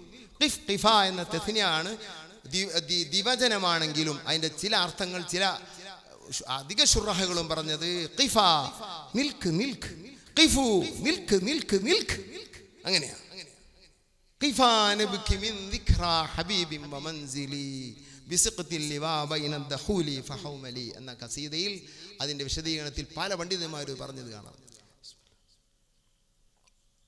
അപ്പോൾ ഞാൻ പറഞ്ഞത് മദീന ആണോ മക്കയാണോ ഏറ്റവും അഫ്ളൽ? മദീന മക്ക എന്ന ഈ രണ്ട് നാട് റസൂലുള്ളാഹിക്ക് ജനിക്കാൻ അള്ളാഹു തീരുമാനിക്കാൻ പോകുന്ന സ്ഥലം. അതോടുകൂടെ അതിന് മഹത്വം വന്നു. റസൂലുള്ളാഹിക്ക് കടക്കാൻ വേണ്ടി അള്ളാഹ് തീരുമാനിക്കാൻ പോകുന്ന നാട്, അതോടുകൂടെ അതിൻ്റെ മഹത്വം വന്നു. അന്നത്തെ കാലത്തുള്ള ഒരു തർക്കത്തെ ഇമാം ഷാഫിയും ഇമാം മാലിക് തങ്ങളും ചർച്ച ചെയ്യുകയാണ്. അപ്പോഴുള്ള ചർച്ച, നീ റസൂലുള്ളാഹിന്റെ ഖബറും കൂടെ കൂടിയ ആ മദീനയോ, അതിന് ഒരിക്കലും മക്കയേക്കാൾ, അത് മക്കയാണ് അതിനേക്കാൾ മഹത്വം ഒരു ഇമാമും പറഞ്ഞില്ല, പറയുകയുമില്ല എന്ന് ഇബ്നു ഹജർ തങ്ങൾ പറയുന്നു. അത് റസൂലുള്ളാഹിന്റെ ഖബർ ശരീഫ് ഉൾക്കൊള്ളുന്ന ആ സ്ഥലം അഫ്ളലു അഫ്ളലാണ്, മഹത്തായതാണ് കഅബാലയത്തേക്കാൾ, അർശിനേക്കാൾ, കുർസിയിനേക്കാൾ, ലൗഹിനേക്കാൾ, ഖലമിനേക്കാൾ. ബിൽ ഇജ്മാഇ ഇതിൽ രണ്ടഭിപ്രായം ഇല്ല. സുബ്ഹാനല്ലാഹ്. നോക്കുങ്ങൾ. അപ്പൊ അള്ളാഹിന്റെ റസൂൽ കിടക്കുന്ന മദീന അതാണ് ഏറ്റവും അഫ്ളൽ, ഒരു തർക്കവുമില്ല. ഭൂമി ആകാശം ഏറ്റവും വലിയ എന്നുള്ള ഈ തർക്കമുണ്ട്. ചിലർ പറഞ്ഞ ആകാശമാണ് ഏറ്റവും മഹത്തായത്. എന്തേ കാരണം? ഭൂമി ആകാശം ഫളിലാകാശമിൽ ഘോഷം മഅ്സൂമിന്റെ വാസം കാരണം തെറ്റില്ലടോ ലേശം ഭൂമി പെരുത്ത് വൻമോശം. മഅ്സൂമ് വസിക്കുന്ന മലക്കുകൾ വസിക്കുന്ന സ്ഥലമാണത്. ഭൂമിയിൽ തെറ്റുകാർ വസിക്കുന്ന സ്ഥലമാണ്. അതുകൊണ്ട് ഭൂമിയല്ല ആകാശമാണ് മഹത്തായത്. അർശ് കുർസതുമേ പിന്നെ ലൗഹ് ഖലമതുമേ 70,000 അംലാക്ക് നിത്യം ചുറ്റും വൈതതുമേ ചിലർ ഫളിലാക്കി വിധമേ. അർശ് കുർസി ലൗഹ് കലമ് 70,000 മലക്കൾ ചുറ്റുന്ന ബൈത്തുൽ മഅമൂറൊക്കെ അത് വാനലോകത്താകുന്നു. അതുകൊണ്ട് അതാണ് മഹത്തായത്. എന്നാൽ മുത്തുനൂറോരും അംബിയ ഔലിയെന്നോരും വാസം ഭൂവിലായത് കൊണ്ട് ഫളിലതിനാണ് ചില പേരും പറയുന്നതിലുമാ നേരും. എന്താ? മുത്തുനൂറോരും മുത്തുനബി തങ്ങളും മുത്തുനൂറോരും അംബിയ ഔലിയാക്കളൊക്കെ, ഔലിയെന്നോരും വാസം അവർ വസിക്കുന്നത് ഭൂവിലാണ്. ഭൂമിയിലായതുകൊണ്ട് മുത്തുനബിയും അംബിയ ഔലിയാക്കളും താമസിക്കുന്ന ഭൂമിയിലായതുകൊണ്ട് ഫളിൽ അതിനാണെന്ന് ചില പേര് പറയുന്നു. അതിലുമാ നേരും. അതാണ് ബലപ്പെട്ടതല്ല, അതാണ് സവാബ്, അതാണ് ശരി, ഇതാണ് ശരി. ഇതാണ് ഷാഫി മദ്ഹബിൽ, എല്ലാ മദ്ഹബിലും ബലപ്പെട്ടതാണ്. മറ്റേത് പറഞ്ഞ ഇമാമിങ്ങളുണ്ട്, ഇതാണ് ബലപ്പെട്ടത്. നോക്കദീസിയ എവിടെ ഉണ്ട്? നോക്കദീസിയ ഫതാവ ബിനി ഹജർ മയ്യ. അങ്ങനെ മറ്റു പല പല കുത്തുബ് പേരും ചേർത്തിടാൻ വയ്യ. പറയൽ എൻ്റെ ഉര പൊയ്യ. ഫതാവൽ ഹദീസിയ നോക്കാം, മറ്റ് കിതാബുകളൊക്കെ നോക്കാം. ഞാൻ പറഞ്ഞ് തെറ്റാണെന്ന് നീ പറയില്ല. സഹോദരങ്ങളെ, നബി സല്ലല്ലാഹു അലൈഹി വസല്ലമ തങ്ങൾ കിടക്കുന്ന ആ സ്ഥലം, അത് ജിബ്രീൽ, മീകായിൽ, ഇസ്രാഫീൽ, അസ്രായിലൊന്നും നബിൻ്റെ ഒരു മൂലക്കൊക്കെ എത്തൂല. മലക്കുകൾ ഒന്നായിട്ട് എത്തൂല. അവർ ഒന്നായിട്ട് കൂടിയാലും റസൂലുള്ളാഹിന്റെ അടുത്തൂല. നബി തങ്ങൾ ആര്? എൻ്റെ അടുത്ത് നിന്നിട്ട് ഒരാൾ പറഞ്ഞു, ലൈലത്തുൽ ഖദറിനെ കാണാൻ കൗരവുള്ള രാത്രിയാണ്, മുത്തുനബി ജനിച്ച രാത്രി എന്ന് ഒരു ഉസ്താദിന്റെ നാട്ടിൽ നിന്ന് വഅദ് പറഞ്ഞിരിക്കണ്. എന്നിട്ട് എനിക്ക് ഉറക്ക് കിട്ടിയിട്ടില്ല. ഞാൻ മൂപ്പരോട് ചോദിച്ചിട്ട് മൂപ്പര് തെളിവൊന്നും വ്യക്തമായിട്ട് പറഞ്ഞു തന്നിട്ടില്ല. നല്ല മനുഷ്യനാട്ടെ, മോശക്കാരനല്ല. ഉസ്താദും മോശക്കാരനല്ല, മൂപ്പരും മോശക്കാരനല്ല. ഞാൻ ഉള്ള കാര്യം പറയാം. അതുകൊണ്ട് ഞാൻ നിങ്ങളോട് അതിൻ്റെ തെളിവ് ചോദിക്കാൻ വന്നാണ്. എനിക്ക് ഇന്നലെ ഉറക്കിട്ടിട്ടില്ല. നല്ലൊരു മനുഷ്യനാണ്, മൂപ്പർക്ക് ഉറക്കിട്ടിട്ടായിരിക്കും. അപ്പോൾ എന്തേ ഉറക്കിട്ടാന്ന് ചോദിച്ചപ്പോൾ മൂപ്പര് പറഞ്ഞ കാര്യം എന്താ അറിയാം? പടച്ചോൻ സൂറത്തുൽ ഖദർ അല്ലേ എൻ്റെ പറയല്, ഇന്നാ അൻസൽനാഹു ഫീ ലൈലത്തുൽ ഖദർ വമാ അദ്റാക മാ ലൈലത്തുൽ ഖദർ എന്ന സൂറത്ത് ഓതി മൂപ്പര്. അതിൽ ആ രാത്രിയാണ് ഏറ്റവും മഹത്തായതെന്ന് പറഞ്ഞിട്ട് പിന്നെ നമ്മൾ റസൂലുള്ളാഹി തങ്ങൾ ജനിച്ച രാത്രിയാന്ന് പറയുമ്പോൾ എന്താണ് അതിൻ്റെ രേഖ? ഞാൻ പറഞ്ഞ്, നിങ്ങൾ മനസ്സിലാക്കി കൊടുത്ത് തെറ്റ് പറ്റിയതാണ്. എന്തേ തെറ്റ്? ലൈലത്തുൽ ഖദർ എല്ലാ രാത്രിയേക്കാളും മഹത്തായതാണെന്ന് ഖുർആനിലില്ല. പിന്നെ നിങ്ങൾ ഇതിനെ അങ്ങനെ മനസ്സിലാക്കിയത്? ഇല്ലാത്ത എന്തിനാ മനസ്സിലാക്കിയത്? ഇല്ലാത്ത നിങ്ങൾ ഇതിനെ മനസ്സിലാക്കിയത്? അപ്പൊ എന്താ ഉള്ളത്? നിങ്ങൾ അർത്ഥം വെക്കി. ലൈലത്തുൽ ഖദർ ഖൈറുൻ, അത് ഉത്തമമാണ്, മിൻ അൽഫി ഷഹർ, 1000 മാസക്കാണ്. എത്ര മാസം കൂടെ കഴിഞ്ഞു? 1000 കഴിഞ്ഞിട്ടുള്ളൂ. 1000 മാസത്തേക്കാൾ മഹത്തായ പ്രത്യേകത ലൈലത്തുൽ ഖദറിനുണ്ട്. മുത്തുനബി 1000 മാസത്തേക്കാൾ മഹത്വമുള്ള മുത്തുനബിക്ക്. അപ്പൊ നിങ്ങൾ മനസ്സിലാക്കിയത് ഖുർആനിലില്ല. ഖുർആനിൽ അങ്ങനെ ഒരു സ്ഥലത്തുമില്ല ലൈലത്തുൽ ഖദറാണ് ഏറ്റവും മഹത്തായ രാത്രി എന്ന്. ഇല്ല. ജനൽ ജന്നതൈൻ ഫി ഫളിൽ ലൈലതൈൻ, ഇമാം തിൽമസാനി എഴുതിയ കിതാബ. 2 രാത്രിയുടെ മഹത്വമാണ് അതിൽ പറയുന്നത്. ലൈലത്തുൽ മൗലിദ്, ലൈലത്തുൽ ഖദർ. അതിൽ നിന്ന് 20 തെളിവ് പറഞ്ഞിട്ട് സമർത്ഥിക്കുന്നു അദ്ദേഹം, ആ ഇമാമ്. ഇത് ലൈലത്തുൽ മൗലിദ്, നബി തങ്ങൾ ജനിച്ച രാത്രിയാണ് ലൈലത്തുൽ ഖദറിനെ കാണാൻ മഹത്തായത്. ഇത് ഇബ്നു ഹജർ തങ്ങൾ സമർത്ഥിക്കുന്നുണ്ട്, ഖസലാനി സമർത്ഥിക്കുന്നുണ്ട്, എല്ലാവരും ഉണ്ട്. നോക്കി നിങ്ങൾ, ഏറ്റവും മഹത്തായ ദിവസം ഏത്? മുത്തുനബി ജനിച്ച ദിവസം. ഏറ്റവും മഹത്തായ ദിവസം ഏത്? തിങ്കളാഴ്ച, വെള്ളിയാഴ്ച അല്ല. അത് തെറ്റാണ് മനസ്സിലാക്കിയത്. ആദം നബിയെ പടച്ച ദിവസം. അന്നേക്ക് വെള്ളിയാഴ്ചക്ക് മഹത്വമുണ്ട്, തിങ്കളാഴ്ചക്ക് മഹത്വം. മുത്തുനബി ജനിച്ചു എന്നുള്ളതാണ്. മുത്തുനബി ആദം നബിയേക്കാൾ ഉത്തമരാണ്. അന സയ്യിദു ഉൽദി ആദം, ആദമു വമൻ ദൂനഹു തഹ്ത ലിവാഇ. റസൂലുള്ളാഹി തങ്ങളെ പറ്റി അല്ലാഹു എന്ത് പറഞ്ഞു? ഇന്ന അക്രമകും ഇൻദല്ലാഹി അത്ഖാകും. നിങ്ങളിൽ ഏറ്റവും അള്ളാഹുവിന് ആദരവുള്ള ലൈലത്തുൽ ഖദർ അല്ല, ഏറ്റവും തഖ്വയുള്ള മനുഷ്യനാണ്. ആരാ ഏറ്റവും തഖ്വയുള്ള മനുഷ്യൻ? സഹീഹ് ബുഖാരിയിൽ കാണാം, അന അത്ഖാകും, ഞാനാണ് ഏറ്റവും തഖ്വയുള്ള മനുഷ്യൻ. അപ്പോൾ ഇന്ന അക്രമകും ഇൻദല്ലാഹി അന എന്ന് മനസ്സിലാകാത്ത ഒരാളുണ്ടാവുകയില്ല. മുത്തുനബിയാണ് ഏറ്റവും വലിയവർ. ഏറ്റവും വലിയ അനുഗ്രഹം കിട്ടിയ ദിവസമാണ് ഏറ്റവും മഹത്തായ ദിവസം. മുത്തുനബിയുടെ ജന്മമാണ് ഏറ്റവും വലിയ അനുഗ്രഹം. ലൈലത്തുൽ ഖദർ അല്ല. ലൈലത്തുൽ ഖദർ വരുന്ന മലക്കുകളും അനുഗ്രഹങ്ങളൊക്കെ ഉണ്ട്, അവരൊക്കെ റസൂലുള്ളാഹിന്റെ താഴെയാണ്. ഇത് ലൈലത്തുൽ ഖദറിന്റെ കാൾ മഹത്തായ ലൈലത്തുൽ മൗലിദ്, നബിയുടെ കാലത്ത് നബി തങ്ങൾ ജനിച്ച ആ ലൈലത്ത് മാത്രമല്ല, ഖിയാമത്ത് നാൾ വരെയുള്ള എല്ലാ ലൈലത്തുൽ മൗലിദിനും ആ മഹത്വമുണ്ട്. ആശൂറാന്റെ മഹത്വം നമുക്കറിയാം. അതുപോലെ ഓരോ മാസങ്ങളുടെ മഹത്വങ്ങൾ അറിയാം. അത് അന്ന് സംഭവങ്ങൾ നടന്നിട്ട് മഹത്വം ഇപ്പോഴും നിലനിൽക്കുന്നു. ഇത് നമുക്കറിയാത്തവരല്ലല്ലോ. റസൂലുള്ളാഹി ജനിച്ച ആ ടൈമിനി അതിനേക്കാൾ ഉയർന്നൊരു ടൈം വരാൻ പോകുന്നില്ല. അതുകൊണ്ടാണ് അബ്ദുൽ അസീസ് ദബ്ബാഗ് തങ്ങൾ പറഞ്ഞത്, ഇബ്രീസിൽ കാണാം റസൂലുള്ളാഹി ജനിച്ച ടൈം അത് ഉത്തരം കിട്ടുന്ന ടൈമാ. അത് അള്ളാഹുവിന്റെ ജമാലിയത്തിന്റെ തജല്ലിയുള്ള ടൈമാ. സഹീഹ് ബുഖാരി പറഞ്ഞ യൻസിലു റബ്ബുനാ തബാറക വതആല ഹീന യബ്ഖാ തുലുസുൽ ലൈലിൽ ആഖിർ, അള്ളാഹു മനുഷ്യന്റെ പ്രകൃതിക്കൊത്ത് പ്രവർത്തിക്കുന്ന ടൈം എന്ന് പറഞ്ഞ മഗ്ഫിറത്ത് തരുന്ന ടൈം, സുബഹിന്റെ തൊട്ടുമുള്ള ടൈം, അത് റസൂലുള്ളാഹി ജനിച്ചതിനാലുണ്ടായതാണ്. യുസ്തജാബു ദുആഉ ഫിൽ വഖ്തില്ലദീ ഉരിദ ഫീഹി നബി സല്ലല്ലാഹു അലൈഹി വസല്ലം. നബി സല്ലല്ലാഹു അലൈഹി വസല്ലം തങ്ങൾ ജനിച്ച ടൈം ദുആക്ക് ഉത്തരമുണ്ട്. അപ്പോൾ എന്നും റസൂലുള്ളാഹിന്റെ ജന്മ ടൈം നാം ആഘോഷിക്കണം. അതാണ് തഹജ്ജുദിന്റെ ടൈം. എന്നും ജന്മ ടൈം ആഘോഷിക്കുക. എല്ലാ ആഴ്ചയും ജന്മ ദിനം ആഘോഷിക്കുക, ജന്മമാസവും ആഘോഷിക്കുക. ഇങ്ങനെ 3 ആഘോഷങ്ങളുണ്ട്. ഒന്ന് തിങ്കളാഴ്ച നോമ്പ് വെൽക്കാൻ കഴിയുന്നവർ.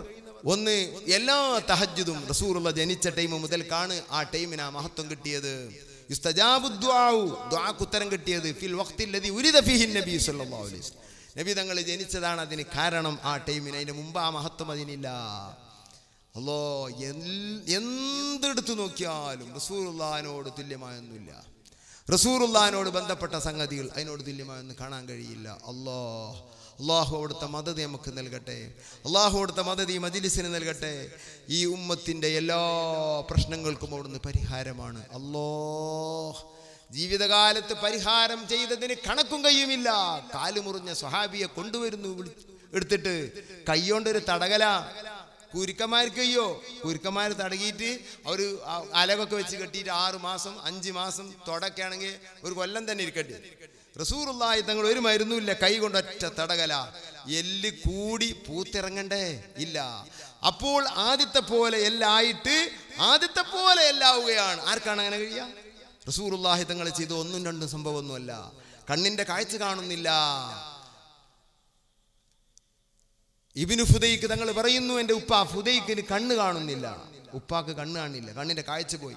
കൃഷ്ണമണി വെളുത്തുപോയി. ഉപ്പാനെ കൊണ്ടുചെന്ന് മുത്തുനബിന്റെ അടുത്ത്. മുത്തുനബി ചോദിച്ചു, എന്താ പറ്റിയത് ഉപ്പാക്ക്? ഉപ്പാക്ക് കണ്ണ് കാണുന്നില്ല നബിയെ, ഒരു മരുന്നുമില്ല. ഉമിനീരെടുത്ത്. അല്ലാഹ്, ആ ഉമിനീര് ഈ ലോകത്തിന് എത്ര വലിയ ഗുണങ്ങളാണ് ചെയ്തത്. അല്ലാഹ്, ലോകത്ത് അങ്ങനെ ഒരു ഉമിനീരില്ല. ആ ഉമിനീര് കണ്ണിലങ്ങ് തേച്ചു കൊടുത്തതാ. അപ്പോൾ തന്നെ കാഴ്ച തിരിച്ചു കിട്ടുകയാണ്. ഒരു സംഭവം ലോകത്ത് ഈ മുത്തുനബിക്കല്ലാതെ അങ്ങനെ പറയാൻ കഴിയുമോ? അബ്ദുല്ലാഹി ഇബ്നു ഫുദൈക്ക് പറയുന്നു, എൻ്റെ ഉപ്പായെ പറ്റി ഞാൻ പറഞ്ഞേറ്റെ. വഖദ് റഅയ്തുഹു യദ്ഖിലുൽ ഖൈത ഫിൽ ഇബ്റ വഹു ഇബ്നു 80 വയസ്സ് ഉപ്പാക്കാകുമ്പോഴും ഉപ്പ സ്വന്തം സൂചിന്റെ പാലത്തിലൂടെ നൂലോട്ടും. അതൊരു സംഭവമല്ലേ? ഇപ്പൊ സൂചിന്റെ പാലത്തിലൂടെ നൂലോട്ടും തന്നെ കുട്ടികൾ എന്തിനാ വെറുതെ ഓരോ അക്രമത്തിൽ നിൽക്കണാറ്? സൂചിന്റെ പാലത്തിലൂടെ നൂലോട്ടിന് എന്തിനാ വെറുതെ ഒരു ഭാഗത്തുനിന്നൂടെ? മുമ്പ് ചങ്ങായിമാരെ തുണിയൊക്കെ തുന്നാന്നൊരു പരിപാടി ഉണ്ടായി. ചങ്ങായിമാരൊന്ന് പഠിച്ചു. അതിന് എന്ത് ചെയ്യണം? സൂചി കൂടെ നൂലോട്ടണം. നമ്മളൊക്കെ തുന്നിക്കണം. സ്വന്തം തുന്നാൻ അറിയും ചെയ്യും. എല്ലാവർക്കും പ്രാഥമിക അറിവുകൾ ഉണ്ടായിരുന്നു മുമ്പ്. ഇന്ന് ഒരൊറ്റ അറിവില്ല. തിന്നാനും ആക്കി പറയുന്നില്ല. 1-2 അറിവ് മാത്രം ഉണ്ട് നമുക്ക്. ബാക്കൊക്കെ പീടിയെ പോയി ചോദിക്കണം. അല്ലെങ്കിൽ ഉമ്മാനോട് ചോദിക്കണം. ചോറ് വെന്തിക്കണമെന്ന് മരുമകൾക്ക് അറിയണമെങ്കിൽ ഉമ്മാനോട് ചോദിക്കണം. അല്ല നാളെ ഒരു പെണ്ണിനെ കെട്ടിക്കൊണ്ടിട്ട് ചോറ് വെന്തിക്കണമെന്ന് അറിയാൻ. ഇതെങ്ങനെ പോലെ SLC ചോറ് പോകലുണ്ടോ? +2 ചോറ് പോകുമോ? മീൻ ബന്ധിക്കണമെന്ന് അറിയാൻ ഉമ്മാനോട് ചോദിക്കണം. ഡോക്ടറായിട്ട് ചോറ് പോകുമോ? നെല്ല് കായ്ക്കണം ആരേതാന്ന് വെച്ചാൽ വേറൊരു മരുവോള്. ഞാനാണ് അമ്മായിമ്മ പറയും ആൽമരുന്ന്. എന്താ ചെയ്യും? ഒരു പ്രാഥമിക അറിവുകളുമില്ല. ഒരു ചെറിയ അസുഖമായ ഓടി ഹോസ്പിറ്റലിലേക്ക്, ഗർഭിണിയാൽ ഓടി ഹോസ്പിറ്റലിലേക്ക്. ഈ ആന പെറുണ് എന്നിട്ട് വല്ല ഹോസ്പിറ്റലിലേക്ക് പോകണ്ട. ഏത് ഹോസ്പിറ്റലാണ് പറ്റത്? ആനന്റെ പ്രസവത്തിന് അത്ര അടങ്ങ കുറിച്ച പ്രസവം വേറെ. നിങ്ങൾ ചിന്തിച്ചു നോക്കിയാണ്. സുബ്ഹാനല്ലാഹ്, ഇന്ന് വരെ ഹോസ്പിറ്റലിൽ പറ്റിട്ടില്ല. സുബ്ഹാനല്ലാഹ്. അല്ലാഹ് അല്ലാഹ് അല്ലാഹ് അല്ലാഹ്. പൂച്ച 6 പെറുന്ന്, ആട് പെറുന്ന് 2, 3, 4. നായ 3 മാസം പെറുണ്. ഇന്ന് വരെ ഒരു ഹോസ്പിറ്റലിൽ പറ്റിട്ടില്ല. ഗർഭം ഒരു രോഗമല്ല. രോഗികളെ കൂട്ടത്തിലേക്കാണ് ഹോസ്പിറ്റലിൽ. ചില ഹോസ്പിറ്റലിൽ പ്രസവിക്കാനായിട്ട് ഹോസ്പിറ്റൽ. സുബ്ഹാനല്ലാഹ്, ഇത്ര നല്ലൊരു ബിസിനസ് വേറെ ഇല്ല. എന്തും പറയാം, പേടിക്കാൻ ആളുണ്ടല്ലോ. ഞങ്ങളതിന് ഇട്ടില്ല. ജഫറൂലിയര് പെണ്ണുങ്ങൾ വെറ്റ് 2ഉം വീട്ടിൽ നിന്ന്. എൻ്റെ പെണ്ണുങ്ങൾ 9 വെറ്റ് വീട്ടിൽ നിന്ന്. പുറത്ത് വിട് ഈ വിഷയമൊക്കെ. പുറത്ത് പോട്ടെ, ഇത് ഡേറ്റ് പിടിച്ചേക്കണ്ട. പുറത്ത് പോട്ട് ഇതൊക്കെ 9 പ്രസവിച്ച് ഹോസ്പിറ്റൽ എന്ത് ഡോക്ടർ എന്ത് അറിയില്ല. എൻ്റെ ഭാര്യ ഏത് 1-ാം മാസം മുതൽക്ക് 10-ാം മാസം വരെ ഡോക്ടർ നമ്മൾ തന്നെ. വേറെ ഇല്ല, ഒരു ഡോക്ടറും അറിഞ്ഞിട്ടില്ല. ഒരു പരിശോധന, സ്കാനിങ് ഒന്നുമില്ല. ഈ സ്കാനിങ് മുമ്പ് ഇവിടെ വന്ന കാലത്ത് ഭയങ്കര അപകടമായിരുന്നു. പെട്ടെന്ന് ചെയ്യാൻ പറ്റില്ല. സ്കാനിങ് സെന്ററിൽ ചെന്നിട്ട് സ്കാനിങ് ചെയ്യാൻ പറ്റില്ല. ഡോക്ടറെ സമ്മതം വേണം. ഇതിനത് സെബിനൂബിക്കാത്ത് ചെയ്യാൻ പോവുക. അപകടം വരും ചങ്ങായെ. ഈ രശ്മികൾ കടത്തി വിട്ടിട്ട് ഈ ഭ്രൂണം കേടുവരും. 1-ാമത്തെ സ്കാനിങ്ങിൽ കുട്ടിന്റെ കിഡ്നി കേടുന്നു. 2-ാം സ്കാനിങ് പറയാണ് കുട്ടിയുടെ കിഡ്നിക്ക് കേടുണ്ട്. 1-ാമത്തെ സ്കാനിങ് നടന്നപ്പോൾ കുട്ടിയുടെ ബ്രെയിൻ കേട് വന്നു. 2-ാമത്തെ സ്കാനിങ്ങിൽ പറയുന്നു കുട്ടിയുടെ ബ്രെയിന് കേടുണ്ട്. വെള്ളം നിറഞ്ഞ അതാണ് എന്റെ ആദ്യത്തെ സ്കാനിങ് ആണ് ഈ മുസീബത്ത് മുഴുവൻ ഉണ്ടാക്കിയത്. മനസ്സിലാക്കി വെച്ചോ. കുട്ടിയുടെ കുഞ്ഞു ഹൃദയം, ആ ഹൃദയം പ്രവർത്തിക്കുന്നില്ല. നിന്റെ സ്കാനിങ് കൊണ്ട് സംഭവിച്ചതാണത്. പ്രവർത്തിക്കാത്തത് സ്കാനിങ് കൊണ്ട് കണ്ടതല്ല, സ്കാനിങ് കൊണ്ട് പ്രവർത്തിക്കാതിരുന്നതാണ്. ഇതൊന്ന് ചിന്തിക്കുന്നത് നന്ന് മുസ്ലിമീങ്ങളെ. അള്ളാഹു എന്നൊരു സൃഷ്ടാവ് ഇതിന്റെ പിന്നിലുണ്ട്. ഒന്ന് ഓർക്കണത് നന്ന്. ഈ കാലം ഏതാ? നുഈബു സമാനനാ വൽഈബു ഫീനാ ഫമാലി സമാനിനാ ഐബുൻ സിവാനാ. ഈ കാലം ഏതാ? അന്നെ പോലത്തൊരുള്ള കാലം. ഇതാണ് ഈ കാലാണ്. മുമ്പത്തെ കാലം പോലെ എന്തത്തെ മുമ്പത്തെ കാലം ഇപ്പത്തെ കാലമായിട്ട് മുമ്പത്തെ പ്രസവം തന്നെ ഇപ്പത്തെ പ്രസവം. ഞാൻ വിശദീകരിച്ച ഈ പൊതു സ്റ്റേജ് ആയതുകൊണ്ട് ഇപ്പൊ പറയാൻ വയ്യ. ഒരു വ്യത്യാസവും ഇല്ല. ഞങ്ങളെ ഭാര്യമാരൊക്കെ പ്രസവിച്ചില്ലേ? ജാഫർ സഖാഫിന്റെ ഭാര്യ എത്ര എണ്ണം പറ്റണം? 5 വീട്ടിൽ നിന്ന് തന്നെ. 2 കുട്ടികളിലൊക്കെ പ്രസവം വീട്ടിൽ നിന്ന്. ഞങ്ങളൊക്കെ അങ്ങനെ തന്നെ. എൻ്റെ മകളെ ഭർത്താവ് 2 പറ്റി പെരീന. ഒരു ഹോസ്പിറ്റൽ കണ്ടിട്ടില്ല, ഒരു ഡോക്ടറെ കണ്ടിട്ടില്ല. ഏത് ഗർഭമുണ്ട്, ഗർഭം തേരി അന്നോടാരതിന് നിൽക്കാൻ പറഞ്ഞു. ഈ മുസീബത്താണെങ്കിൽ നസീറിന്റെ 6 ഭാര്യ കുട്ടികൾ. എൻ്റെ അനുജന്റെ എൻ്റെ അടുത്ത് പഠിച്ച മക്കളിൽ 90% ഇങ്ങനെ. കുടുംബത്തിൽ മൊത്തം അങ്ങനെ. ഒരു പ്രശ്നവുമില്ല. എന്നിട്ട് ഓലപ്പാമ്പുണ്ടാക്കിയിട്ട് എന്തിനാ പറഞ്ഞ നമ്മള് പ്രസവ ഏരിയക്ക് എങ്ങനെ കയറി? നിങ്ങൾ ഉണ്ടാകുന്ന എല്ലാ ഹോസ്പിറ്റലിൽ കൊണ്ടുപോയി പറ്റുവരാന്ന് തോന്നുന്നുണ്ട്. സാർ ഞങ്ങളെയാണല്ലോ പറയണത്. സാർ നിങ്ങളെ പറഞ്ഞതല്ല. എന്തിനാ പറഞ്ഞ്?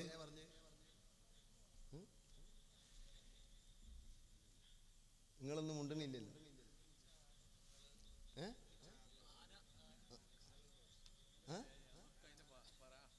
എന്ത്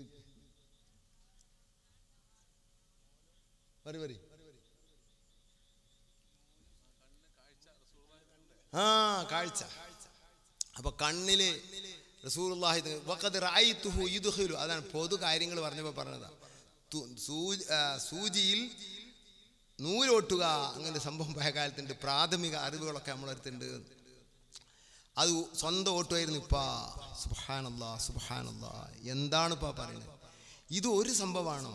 30,000 ആശ്ചര്യങ്ങൾ മുത്തുനബിയിൽ നിന്നുണ്ടായിരുന്നു. 30,000 ആശ്ചര്യങ്ങൾ. 30,000 അധികം ഇമാം ഖല്ലൂബി പറയുന്നത് കാണാം. 30,000. അതിൽ ഒന്നാണ് കൈവിരലിന്റെ ഇടയിൽ നിന്ന് ശുദ്ധപാനം പൊട്ടിയത്. അത് 1 എട്ടാണോ? അല്ല. 10 എട്ടാണോ? അല്ല. അതൊക്കെ കൂടി ഒന്നാ. എന്താണ് തമ്പുരാനെ? അല്ലാഹ് അല്ലാഹ് അല്ലാഹ്.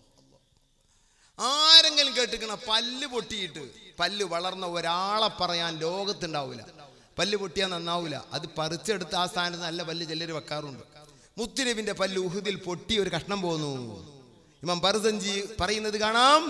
അത് പൂർണ്ണമായി വന്നു പെട്ടെന്ന് തന്നെ. നല്ല വല്ലായിട്ട് തന്നെ ആയി. ഒരു പ്രശ്നവുമില്ല.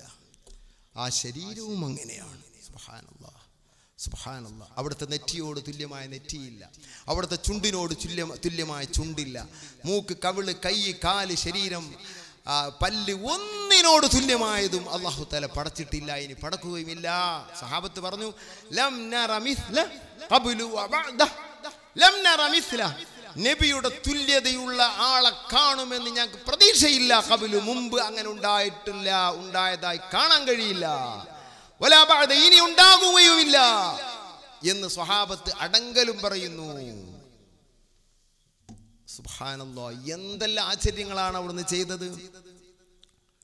വമിനൽ യസീരി സഖാവ അത്അമ ജൈശഹു ഹത്ത തഫൗ വയസീറുഹു ലം യംഫദി. വമിനൽ യസീരി സഖാ അല്പം ഭക്ഷണത്തിൽ നിന്ന്, വഅത്അം ജൈശഹു അല്പം വെള്ളത്തിൽ നിന്ന് കുടിപ്പിച്ചു, അല്പം ഭക്ഷണത്തിൽ നിന്ന് കഴിപ്പിച്ചു. വശപ്പടങ്ങി ദാഹം തീർന്നു. എന്നിട്ട് അല്പം പോലും കഴിഞ്ഞിട്ടില്ല. ഒരു സംഭവമല്ല, 2 അല്ല, 10 അല്ല. എനിക്ക് ഓർമ്മയിലുണ്ടൊക്കെ, പറയാൻ ടൈമില്ല. എത്ര സംഭവം. നബിയെ ഉബയ്യ് തങ്ങൾ വന്നുകൊണ്ട് പറയുന്നു, ഒരു ചെറിയ ഒരു ഇതിങ്ങനെ ഒക്കത്ത് വെച്ചിട്ട് കക്ഷത്തിന്റെ അടിയിൽ വെച്ചിട്ട് ഇങ്ങനെ വെച്ചിട്ട് വന്നിട്ട് മെല്ലെ വന്നിട്ട് പറയും, തങ്ങളെ ചെറിയൊരു ഭക്ഷണപ്പൊതി ഉണ്ട്, തങ്ങൾക്ക് വിശക്കുന്നത് അറിഞ്ഞപ്പോൾ ഞാൻ പോയി പെരീന്ന് ഉണ്ടാക്കി കൊടുന്നതാണ്. തങ്ങൾക്കും ഏറിയാൽ ഒരു 5-10 ആൾക്കും കൂടി കഴിക്കാം. സ്വഹാബത്ത് പള്ളിയിൽ ഇഷ്ടംപോലെ ഉണ്ട്, വിശന്നവരല്ലേ. അതങ്ങ് വാങ്ങിയിട്ട് സ്വഹാബത്തെ ഉബൈ നിങ്ങൾക്കൊക്കെ സദ്യ കൊണ്ടുവന്നിട്ടുണ്ട്. അൽഹംദുലില്ലാഹ് അൽഹംദുലില്ലാഹ്. ഇങ്ങനത്തെ ഒരു നേതാവിന് എവിടെ കിട്ടി, എവിടുന്ന് കിട്ടും? നിങ്ങൾക്കൊക്കെ സദ്യ കൊണ്ടുവന്നിട്ടുണ്ട്. ഉബൈ കക്ഷത്ത് വെച്ച് കൊണ്ടുവന്ന ആ ചെറിയ പൊതി അഴിക്കുന്നു, ആ സ്വഹാബാക്കൾക്ക് മുഴുവനും കൊടുക്കുന്നു. എല്ലാവരും കഴിച്ചു. പള്ളിയിലുള്ള സ്വഹാബത്ത് മുഴുവനും കഴിച്ചു. അല്പം പോലും കഴിഞ്ഞിട്ടുമില്ല. അതോ ജാബിർ തങ്ങളെ വീട്ടിൽ ഖന്തക്ക് ഉഹുദ് അല്ല മദീനയിൽ ഖന്തക്ക് കിളക്കുമ്പോ നബി തങ്ങളുടെ അങ്ങനെ കല്ല് കുതിയ വെളിവായി, വലിയൊരു പാറക്കല്ല് വെളിവായി. സ്വഹാബത്ത് വന്നിട്ട് പറഞ്ഞു, നബി ഒരു പാറക്കല്ല് പൊട്ടുന്നില്ല. പറയാൻ കണ്ട് ഒരു പാറക്കല്ല് പൊട്ടുന്നില്ല. ഞാൻ നബിനോടാ പറയില്ല. ഇപ്പൊ ഇവിടുത്തെ കലാശി പണിക്കാരൊക്കെ കൂടി എന്നോട് വന്നിട്ട് ഇവിടുത്തെ ഫറുസാനോട് വന്നിട്ട് പാറക്കല്ല് പൊട്ടില്ല എൻ്റെ അടുത്ത മൂപ്പരിക്കെത്താം. അഭിപ്രായം ചോദിക്കാൻ ഒരു പക്ഷെ പറഞ്ഞേക്കെ. റസൂലുള്ള പറഞ്ഞു, അത് നല്ലപോലെ നനച്ച് വെക്ക്, ഞാൻ അങ്ങോട്ട് വരാം. അല്ലോ നനച്ച് നല്ലോണം വെള്ളം പാർന്ന് നനച്ച് നബി തങ്ങൾ ആ എന്താണ് ആ ആയുധമെങ്കിൽ അതെടുത്ത് ഒരൊറ്റ പൊക്കല, ഒരൊറ്റ കൊത്ത്, അതെന്നെ പൊടിയായി പോയി. സുബ്ഹാനല്ലാഹ്, ആശ്ചര്യം പറഞ്ഞു സഹാബത്ത്. അതിങ്ങനെ പൊക്കിയപ്പോ തങ്ങളെ വയറിന്റെ മുകളിൽ ഒരു തുണി വെച്ച് കെട്ടിയിട്ടുണ്ട്, ഒരു കല്ലും കെട്ടിയിട്ടുണ്ട്. ഇത് കണ്ടു. വിശന്നാൽ വയറ് നിറഞ്ഞാൽ വയറിൻ്റെ ഉള്ളിൽ ഭക്ഷണങ്ങൾ എത്തിയാൽ ഒരു ഹറാറ, ഒരു ഉഷ്ണമുണ്ട്. അതിന് നമ്മളെ ഭാഷയിലും എന്താണ് ആസിഡ് എന്ന് പറയും. ഒരിന ആസിഡ്, അത് ആ ഭക്ഷണവുമായി ജോലിയായി അതിനെ ദഹിപ്പിക്കാനുള്ള ജോലിയാണ്.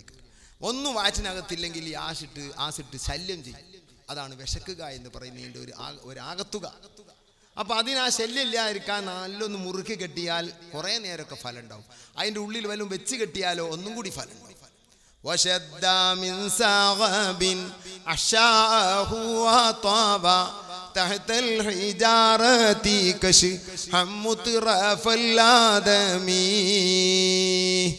റസൂലുള്ളാഹിന്റെ ആ ദുഃഖമാണ് ഈ പറയുന്നത്. റസൂലുള്ളാഹി തങ്ങൾക്ക് ഭക്ഷണം കിട്ടാതെ വയറുമത് വെച്ച് കെട്ടി. പക്ഷേ അവിടുന്ന് ഫക്കീർ എന്ന് പറയരുത്. റസൂലുള്ളാഹിനെ ഫക്കീർ എന്ന് പറഞ്ഞാൽ കാഫിറായി പോകും. ഇമാമിങ്ങൾ പറഞ്ഞു കാണാം, അവിടുന്ന് ഫക്കീറല്ല. റസൂലുള്ളാഹി മിസ്കീൻ എന്ന് പറഞ്ഞാൽ അബദ്ധമാണ്. ഫക്കീർ എന്ന് പറഞ്ഞാൽ കാഫിറാണെന്ന് പറഞ്ഞ ഇമാമിങ്ങളുണ്ട്. റസൂലുള്ളാഹി ഫക്കീറല്ല. റസൂലുള്ളാഹി ഏറ്റവും വലിയ ഗനിയാണ്. പക്ഷേ കയ്യിൽ പൈസ അവിടെ ഉണ്ടായിക്കൊള്ളുന്നില്ല. ആവശ്യമുള്ള നേരത്തെ റസൂലുള്ളാഹി കൊണ്ട്. ഇത് ആവശ്യപ്പെടാത്തത് കൊണ്ടാണ്. അള്ളാഹുവിനോടൊന്നും ചോദിക്കാറില്ല. ആർക്കെങ്കിലും വേണ്ടിയൊക്കെ ചോദിക്കുന്നല്ലാതെ. വിശന്ന് അടിമത്വം ഞാൻ നമ്മൾ തൊട്ടു മുമ്പ് പറഞ്ഞില്ല, അബ്ദുള്ള ആയതുകൊണ്ട് സംഭവിച്ചതാ. വിശന്നതിന് ഒരു പ്രശ്നവുമില്ല. കയ്യിൽ എന്ത് കാശ് കിട്ടിയാൽ അപ്പം അതിന് സ്വതക്കയും. ഈ ആളാണോ ഫഖീർ? അല്ല. ഹദാ ഫഖീറുൻ യതി മുൻസാനഹു ഖുലൂഖു മിൻ അജ്ലിഹി യുക്റമുൽ ഐതാമു വൽ ഫുഖറാ. ഹദാ ഫഖീർ നമ്മളെ മൗലിദിൽ കാണുമല്ലോ. ഇപ്പൊ ഫഖീർ എന്ന് തന്നെ പറയാം. ഇത് ഫഖീർ, ഈ മുത്തുനബി ഒരു കാലത്ത് ഫഖീറായിരുന്നു എന്നാണ് ആ വാക്കിന്റെ അർത്ഥം. അതിന് തൊട്ട് പിറകിലുള്ള വാക്കെന്ന് മനസ്സിലായി, യതീമുൻ. പ്രായപൂർത്തിയാവിന് യതീം അറിയില്ല. ഒരു കാലത്ത് യതീമായിരുന്നു.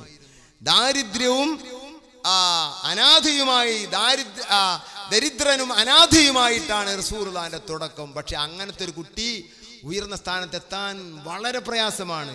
എന്നാൽ മിന്നജിലിഹി യുക്റമുൽ ഐതാമു വൽ ഫുഖറാ, അവിടത്തെ കൊണ്ടാണ് യതീമക്കളെ ആദരിക്കപ്പെടുന്നത്, ഫഖീറന്മാരെ ആദരിക്കുന്നത്. അല്ലേ? റസൂലുള്ളാഹി സ്വല്ലല്ലാഹു അലൈഹി വസല്ലമ തങ്ങൾ ഓർമ്മ ഒരു യതീം കുട്ടിനെ കാണുമ്പോൾ, എൻ്റെ മുത്തുനബിയുടെ തുടക്കകാലം യതീമായിരുന്നു. ആ വസ്ഫ്, ആ വിശേഷണം ഈ കുട്ടിക്ക് അല്ലാഹു കൊടുത്തു. ഈ കുട്ടിനെ ആദരിക്കാൻ തോന്നും. എൻ്റെ മുത്തുനബിയുടെ തുടക്കം ഫഖീറായിരുന്നു. നബിയെ തങ്ങൾ ഒരു കാലത്ത് ഫഖീറായിരുന്നു. പിന്നെ അല്ലാഹു വല്ലാത്ത സാമ്പത്തികവും ഉയർച്ചയും തങ്ങൾക്ക് തന്നു. അത് ഓർക്കുമ്പോ ഒരു ഫഖീറിനെ കാണുമ്പോൾ തള്ളാൻ കഴിയില്ല. ഈ ബൈത്തിന്റെ ഒരർത്ഥം പറഞ്ഞതാ. അല്ലെങ്കിൽ ആ നബി തങ്ങൾ ഫഖീറന്മാരെ ആദരിക്കാൻ പറഞ്ഞു, അല്ലെങ്കിൽ യതീമക്കളെ ആദരിക്കാൻ പറഞ്ഞു. അതുകൊണ്ട് ആദരിക്കുന്നു. ഏതായിരുന്നാലും അല്ലാഹുവിന്റെ റസൂൽ സുബ്ഹാനല്ലാഹ് അങ്ങനെ ഇതിന്റെ കണ്ടപ്പോൾ ജാബിർ റളിയല്ലാഹു അൻഹു വിഷമായി ഓടി വീട്ടിലേക്ക് ഭാര്യയോട് ചോദിച്ചു, എന്തെങ്കിലും നമ്മളെ പെരയിലുണ്ടോ? മുത്തുനബിക്ക് വല്ലാത്ത വിശപ്പുണ്ട്. ഖന്തക്ക് കിടക്കുന്ന സഹാബത്തിനൊക്കെ വിശക്കുന്നുണ്ട്. പരിഹാരമില്ല, പെട്ടെന്ന് പരിഹാരമില്ല. നമ്മളെ മാതിരിയല്ലല്ലോ, ഉസ്താദിനെ പോയി ശല്യപ്പെടുത്തൊന്നുമില്ല. എന്തുണ്ടായി? ജാബിർ തങ്ങളോട് അപ്പോൾ ജാബിർ തങ്ങളുടെ ഭാര്യ പറഞ്ഞു, കുറച്ച് ഗോതമ്പ് നുറുങ്ങുകളുണ്ട്, അതൊന്ന് അരച്ച് ശരിയാക്കി അതുകൊണ്ട് നിങ്ങൾ ഉണ്ടാക്കാം. പിന്നെ നമുക്കൊരു ആട്ടുകുട്ടി പോയിട്ടുണ്ടല്ലോ, അതിന് നമുക്ക് അറുത്തിട്ട് അതുണ്ടാക്കിയാൽ എന്താ? ഓ മതി. ജാബിർ തങ്ങൾ അറുത്ത് ഇറച്ചിയാക്കി പാത്രത്തിലിട്ട് ഉണ്ടാക്കി കൊടുത്ത് പൊടിയാക്കി കൊടുത്തിട്ട് അത് ഉണ്ടാക്കാൻ പറഞ്ഞിട്ട് പോയി. റസൂലുള്ളാഹിനോട് പറഞ്ഞു, കുറച്ച് ഒരു 10 ആൾക്കുള്ള ഭക്ഷണം ഞാൻ ഉണ്ടാക്കിയിട്ടുണ്ട് നബിയെ, തങ്ങളൊന്ന് വരണം. മെല്ലെ ചെവി പോയി പറഞ്ഞത്. ഉടനെ തന്നെ എഴുന്നേറ്റ് വലിയ ജനാവലിയോട്, സഹാബത്തെ, ജാബിർ നിങ്ങളെ വീട്ടിലേക്ക് ക്ഷണിക്കുന്നു. ജാബിർ അങ്ങ് ബേജാറായി പോയി. പടച്ചോനെ, ഇവരെ കൂടി വന്നാൽ മുത്തുനബിക്കൊന്നും ഉണ്ടാവില്ല, ഇവർക്കൊന്നും ആർക്കും ഉണ്ടാവില്ല. ജാബിർ റളിയല്ലാഹുവിന്റെ അല്പനേരത്തുള്ള ബേജാറുണ്ടെങ്കിലും ഉടനെ തന്നെ പിന്മാറി. മുത്തുനബിയല്ലേ വിളിച്ചത്, പരിഹാരം ഉണ്ടാവും, 100 കണക്കിന് അനുഭവമല്ലേ. നേരെ വീട്ടിലേക്ക് ഓടി. അവളോട് പറ, ഭാര്യയോട് പറ, അടുപ്പത്തു നിന്ന് ഇറക്കി വെക്കണ്ട, ഞാൻ വരും. അങ്ങനെ അവിടെ ഞാൻ ചുരുക്കുകയാണ്. അവിടെ ചെന്ന് ഭക്ഷണം വിളമ്പി. റസൂലുള്ളാഹിന് ഉമിനീര് 2ലേക്കും കൊടുത്തു. ആ ഉമിനീര് ലോകത്തിന് കൊടുത്ത സമാധാനവും ധർമ്മവും, സുബ്ഹാനല്ലാഹ്, എന്ത് പറയാനാണ്. അല്പം ഉമിനീര് തട്ടിയവന്റെ വായ, അല്ലെങ്കിൽ അല്പം ഉമിനീര് തലയിൽ തട്ടിയവന്റെ ശരീരത്തിലുള്ള സുഗന്ധം മരണം വരെ നിലനിന്നിരുന്നത് എത്ര ഹദീസിലാണല്ലോ. നമ്മളെ ഉമിനീര് ദുർഗന്ധമല്ലേ, പെട്ടെന്നല്ലെങ്കിലും റസൂലുള്ളാഹിന്റെ സുഗന്ധം ആ വായിലേക്ക് കിട്ടിയ സഅദ് തങ്ങളുടെ വായിലേക്ക് മുത്തുനബി 700ന്റെ ശേഷം തുപ്പിക്കൊടുത്ത ഉമിനീരല്ലേ. പള്ളി ദർസിലെ തഹ്ദീബും തൽവീഹും മുഖ്തസറും മുതവ്വലും മഖാസിദും ശർഉ മഖാസിദൊക്കെ ഉണ്ടാക്കിയത് എങ്ങനെ? സഅദ് തങ്ങൾ മണ്ടനായ കുട്ടിയാണ്. ആ കുട്ടിക്ക് ഓതുന കാലത്ത് തൊള്ളി തുപ്പിക്കൊടുത്ത ഹിജറ 700ന് ശേഷം മുത്തുനബി വഫാത്തായി എത്ര കാലം കഴിഞ്ഞു? ആ ഉമിനീര് തൊള്ളേ കിട്ടിയതാ. ജീലാനി തങ്ങളുടെ വിജ്ഞാനത്തിന്റെ ആഴം പറയാൻ പറ്റുമോ? അവിടുത്തെ ഗ്രന്ഥങ്ങൾ സമൂഹം പഠിക്കുകയാണ്, അറിയാൻ നോക്കുകയാണ്. ഇന്നും ഈ അറിവുകൾ മുഴുവൻ ജീലാനി തങ്ങൾക്ക് എവിടുന്ന് പറയാൻ കഴിഞ്ഞു? മുത്തുനബി വായിൽ തുപ്പിത്തന്നു എൻ്റെ വല്യപ്പ എന്ന് ജീലാനി തങ്ങൾ പറയുന്നു. ഏതാ കാലം? ഹിജറ 400ന്റെ ശേഷം. ഇമാമിനെ ഷാഫി റളിയല്ലാഹുവിനെ പോലെ ഇൽമുള്ളതായ ഒരു ഇമാം കഴിഞ്ഞിട്ടുണ്ടോ? ഇല്ല. ആലിമു ഖുറൈശ് യംലഉ തിബാഖൽ അർളി ഇൽമാ നബിയുനാ റസൂലുള്ളാഹി. എൻ്റെ ഉമ്മത്തിൽ ഒരു ആലിമ് വരുന്നുണ്ട്, എൻ്റെ ഖുറൈശി സമൂഹത്തിൽ. അവർ ലോകത്തിന്റെ തട്ടുകൾ മുഴുവനും ഇൽമാൽ നിറക്കുന്നതാണ്. ആരാണ് ഈ ആലിം? ഇമാം നവവി ശറഹ് മുഹദ്ദബിന്റെ തുടക്കത്തിൽ വിശദീകരിക്കുന്നു. ഇമാം മാലിക് തങ്ങൾ ഖുറൈശിയല്ല, ഇസ്ബഹിയാണ്. ഇമാം അബൂ ഹനീഫ തങ്ങൾ ഖുറൈശിയല്ല. ഇമാം അഹ്മദ് ബിൻ ഹംബൽ തങ്ങൾ ഷൈബാനിയാണ്, ഖുറൈശിയല്ല. ലോകത്ത് ഇൽമു നിറച്ച പണ്ഡിതന്മാർ 4 മാത്രമേ ഉള്ളൂ താനും. അപ്പൊ ഇത് ഇമാമിന് ഷാഫി തങ്ങൾ മാത്രമാണ് ഇതുകൊണ്ട് ഉദ്ദേശിക്കുന്നതെന്ന് എൻ്റെ ഉസ്താദായ ഷാഫി ഇമാമിനെയാണ് അള്ളാഹുവിന്റെ റസൂൽ ഉദ്ദേശിക്കുന്നതെന്ന് അഹ്മദ് ബിൻ ഹംബൽ തങ്ങൾ പറഞ്ഞു എന്ന് ഇമാം നവവി തങ്ങൾ ശർഹ് മുഹദ്ദബിന്റെ മുഖദ്ദിമയിൽ മുഖവരിയിൽ കൊണ്ടുവരുന്നു. എന്തേ ഷാഫി ഇമാമിന് ഇത്ര ഇൽമിന് കാരണം? 10ാമത്തെ വയസ്സിൽ ഇമാം ഷാഫി പറയുന്നു, എൻ്റെ വായിൽ മുത്തുനബി തുപ്പിത്തന്നു. സുബ്ഹാനല്ലാഹ്. ഹിജറ 150 വർഷമായി. 152 ജന്മം. അതെ. എത്ര റസൂലുള്ളാഹി വഫാത്തായതിന്റെ ശേഷം ഉമിനീർ എത്ര കിട്ടി? അയക്കന്ന് തുപ്പിക്കൊടുത്തത് എല്ലാവർക്കും ഭക്ഷണം. എന്നിട്ട് അതല്ല എൻ്റെ വിഷയം, നമ്മളെ വിഷയം തന്നെ. പക്ഷെ ഞാൻ ഇത് പറഞ്ഞത് അതിനല്ല. ഈ ഭക്ഷണം വിതരണം ചെയ്ത് ആരാന്നറിയും? മുത്തുനബി ഖാദിം. പാത്രം എടുക്ക്, എടുത്തു കൊടുക്ക്, അങ്ങനെ എടുത്തു കൊടുക്ക്, വെച്ചു കൊടുക്കണേ. എല്ലാവരും ഇരിക്കും, ശിഷ്യന്മാരൊക്കെ ഇരുത്തുന്നു. ആരെ പറയാനുണ്ട്? ഞാൻ എല്ലാവർക്കും വിളമ്പുന്നത് നബി, എടുത്തു വെച്ചു കൊടുക്കണേ നബി. അവസാനം എല്ലാം കഴിഞ്ഞ് വീട്ടിലാകെ പോറ്റുന്ന ഒരു ആട്ടിൻകുട്ടി അത് പോയിട്ടില്ല, ദുഃഖമൊന്നുമില്ല. പക്ഷേ ചെറിയൊരു പോറ്റുമൃഗം പോയാൽ വലിയ മാനസിക വിഷമുണ്ടാവുമല്ലോ, സന്തോഷമേ ഉള്ളൂ. നബി സല്ലല്ലാഹു അലൈഹി വസല്ലം പറഞ്ഞു, ജാബിർ വാ, നമ്മളും കുടിച്ച് കഴിക്കാം. ഇരുന്ന് കഴിച്ചു. ഭക്ഷണമൊന്നും കുറഞ്ഞിട്ടില്ല. ഭക്ഷണം കഴിച്ച ശേഷം ആ എല്ലുകൾ മുഴുവനും ഒരുമിച്ച് കൂട്ടി വെക്കുന്നു. ഇബ്നു അസാക്കിർ തങ്ങൾ റിപ്പോർട്ട് ചെയ്യുന്ന ഹദീസിൽ കാണാം. അതിനോട് പറയുന്നു, എഴുന്നേറ്റ് പോ. അതതാ സടകുടഞ്ഞ് എഴുന്നേൽക്കുന്നു ഒരു ആട്ടിൻകുട്ടിയായി ഒരൊറ്റ ചാട്ടം മുറ്റത്തേക്ക്. അഷ്ഹദു അല്ലാ ഇലാഹ ഇല്ലല്ലാഹ് വ അന്നക മുഹമ്മദുർ റസൂലുള്ളാഹ്. നബിയേ, തങ്ങൾ ആരാണോ? ഭാര്യയെ വിളിച്ച് കാണിക്കുന്നു, മോളെ നോക്ക്, നമ്മളെ ആട്ടിൻകുട്ടി കന്നഹു ഹുവ ഹുവ ഐനു. അതന്നെയാണല്ലോ റബ്ബേ, അത് റസൂലുള്ളാഹ്. ആരാണ് റബ്ബേ? ആട്ടിൻകുട്ടിയെ തിരിച്ചു തരികയാണ്. സുബ്ഹാനല്ലാഹ്. ഇത് ഒരു സംഭവമാണ് അഭിമാനം. എത്ര എത്ര എത്ര എത്ര സംഭവങ്ങൾ. റസൂലുള്ളാഹിന്റെ വഫാത്തിന്റെ ശേഷം ലോകത്ത് ചെയ്ത തസറുഫാത്തുകൾ, അവിടുന്ന് ചെയ്തു കൊടുത്ത ഗുണങ്ങൾക്ക് കണക്കും കഴിയുമില്ല. മിസ്ബാഹുൽ ദലാം ഫിൽ മുസ്തഗീഥീന ഫിൽ ഖൈറിൽ അനാം എന്ന ഗ്രന്ഥത്തിൽ അല്ലാമ നുഅ്മാനിൽ മറാഖിശി എഴുതിയ ചരിത്രങ്ങൾ വായിച്ചാൽ ബേജാറായി പോകും. ഇമാം അലിയുൽ ഹലബി തങ്ങൾ എഴുതി ബിഖയത്തുൽ അഹ്ലാം ഫീമൻ ഫുർരിജ കർബുഹു ബിറുയൽ മുസ്തഫ ഫിൽ മനാം. ഉറക്കത്തിൽ കണ്ട് വിഷമം തീർത്തു കൊടുത്തവരുടെ പുസ്തകം. എത്ര ഇമാമികളാണ് അതിൽ പറഞ്ഞത്, അനുഭവങ്ങൾ. ഇമാം ഇബ്നു ജൗസി എഴുതിയ അൽ വഫാ ഇഷ്ടം പോലെ എഴുതിയില്ലേ. ഇമാം സുമുഹൂദിയുടെ വഫാഉൽ വഫയിൽ ഇഷ്ടം പോലെ ഇല്ലേ ഇങ്ങനത്തെ സംഭവങ്ങൾ. റസൂലുള്ളാഹി എപ്പോ ചെയ്തത്? ജീവിതകാലത്ത് ചെയ്തതല്ല, വഫാത്തിന്റെ ശേഷം ചെയ്തു കൊടുത്ത വലിയ അനുഗ്രഹങ്ങളുടെ പട്ടിക. നമ്മൾ അവിടുത്തെ ഉമ്മത്തിലെ മെമ്പറാണെന്ന് നമുക്ക് ഓർമ്മ വേണം. നമ്മുടെ വിഷമങ്ങളൊക്കെ നമുക്ക് അവതരിപ്പിക്കാൻ മദീനയെ മതി, റസൂലുള്ള മതി. എല്ലാം പറയാം അവിടുത്തോട്, നബിയെ ഞാൻ വിശന്നവനാണ്. ബഹുമാനപ്പെട്ട മുഹമ്മദ് ബിൻ അബൂ സുർആ, ഇമാം സുമുഹൂദിയുടെ വഫയിൽ കാണാം, മുഹമ്മദ് ബിൻ അബൂ സുർആ തങ്ങൾ പറയുന്നു, ഞാൻ ചെറിയ മോനാ, എനിക്ക് പ്രായപൂർത്തിയായിട്ടില്ല. എൻ്റെ ഉപ്പയും എൻ്റെ ഉപ്പാന്റെ കൂട്ടുകാരനും ഞങ്ങളും കൂടെ മദീനയിലെത്തി. വിശന്ന് അവശരായി വയറ് ചുരുട്ടിയാണ് അന്ന് രാത്രി കഴിഞ്ഞത്.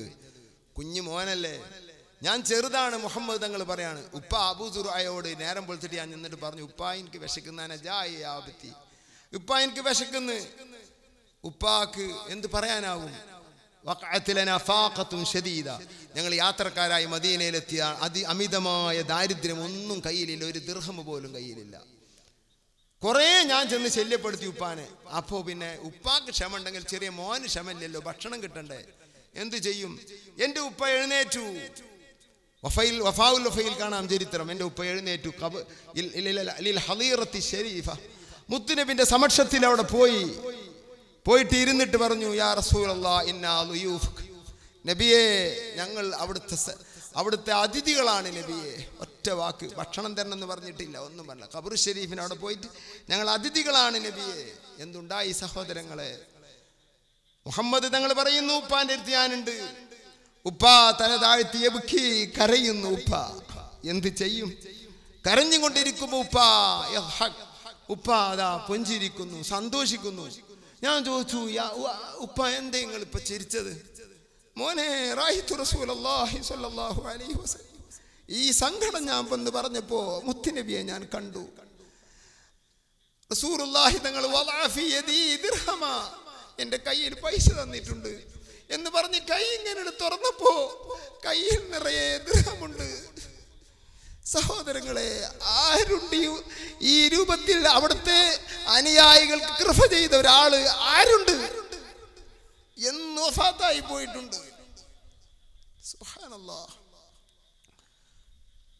മുഹമ്മദ് ബിൻ അഹ്മദിൽ സൂഫി തങ്ങൾ പറയുന്നു, വഫയിൽ തന്നെ കാണാം ചരിത്രം, മസാബിഹിൽ കാണാം, പല സ്ഥലത്തും കാണാം, ശവാഹിദിൽ കാണാം.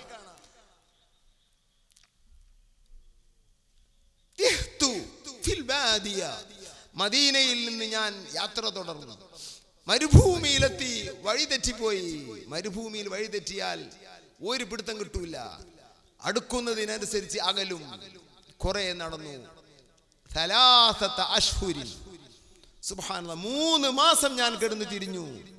ഉള്ള ഭക്ഷണം കൊണ്ട് ഒപ്പിച്ചുണ്ടാക്കി എന്റെ ശരീരമെല്ലാം മെലിഞ്ഞൊട്ടി മദീനയിൽ തിരിച്ചെത്തി.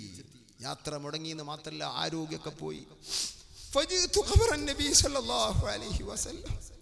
എല്ലാത്തിനും അഭയമാണ് അവിടുന്ന്.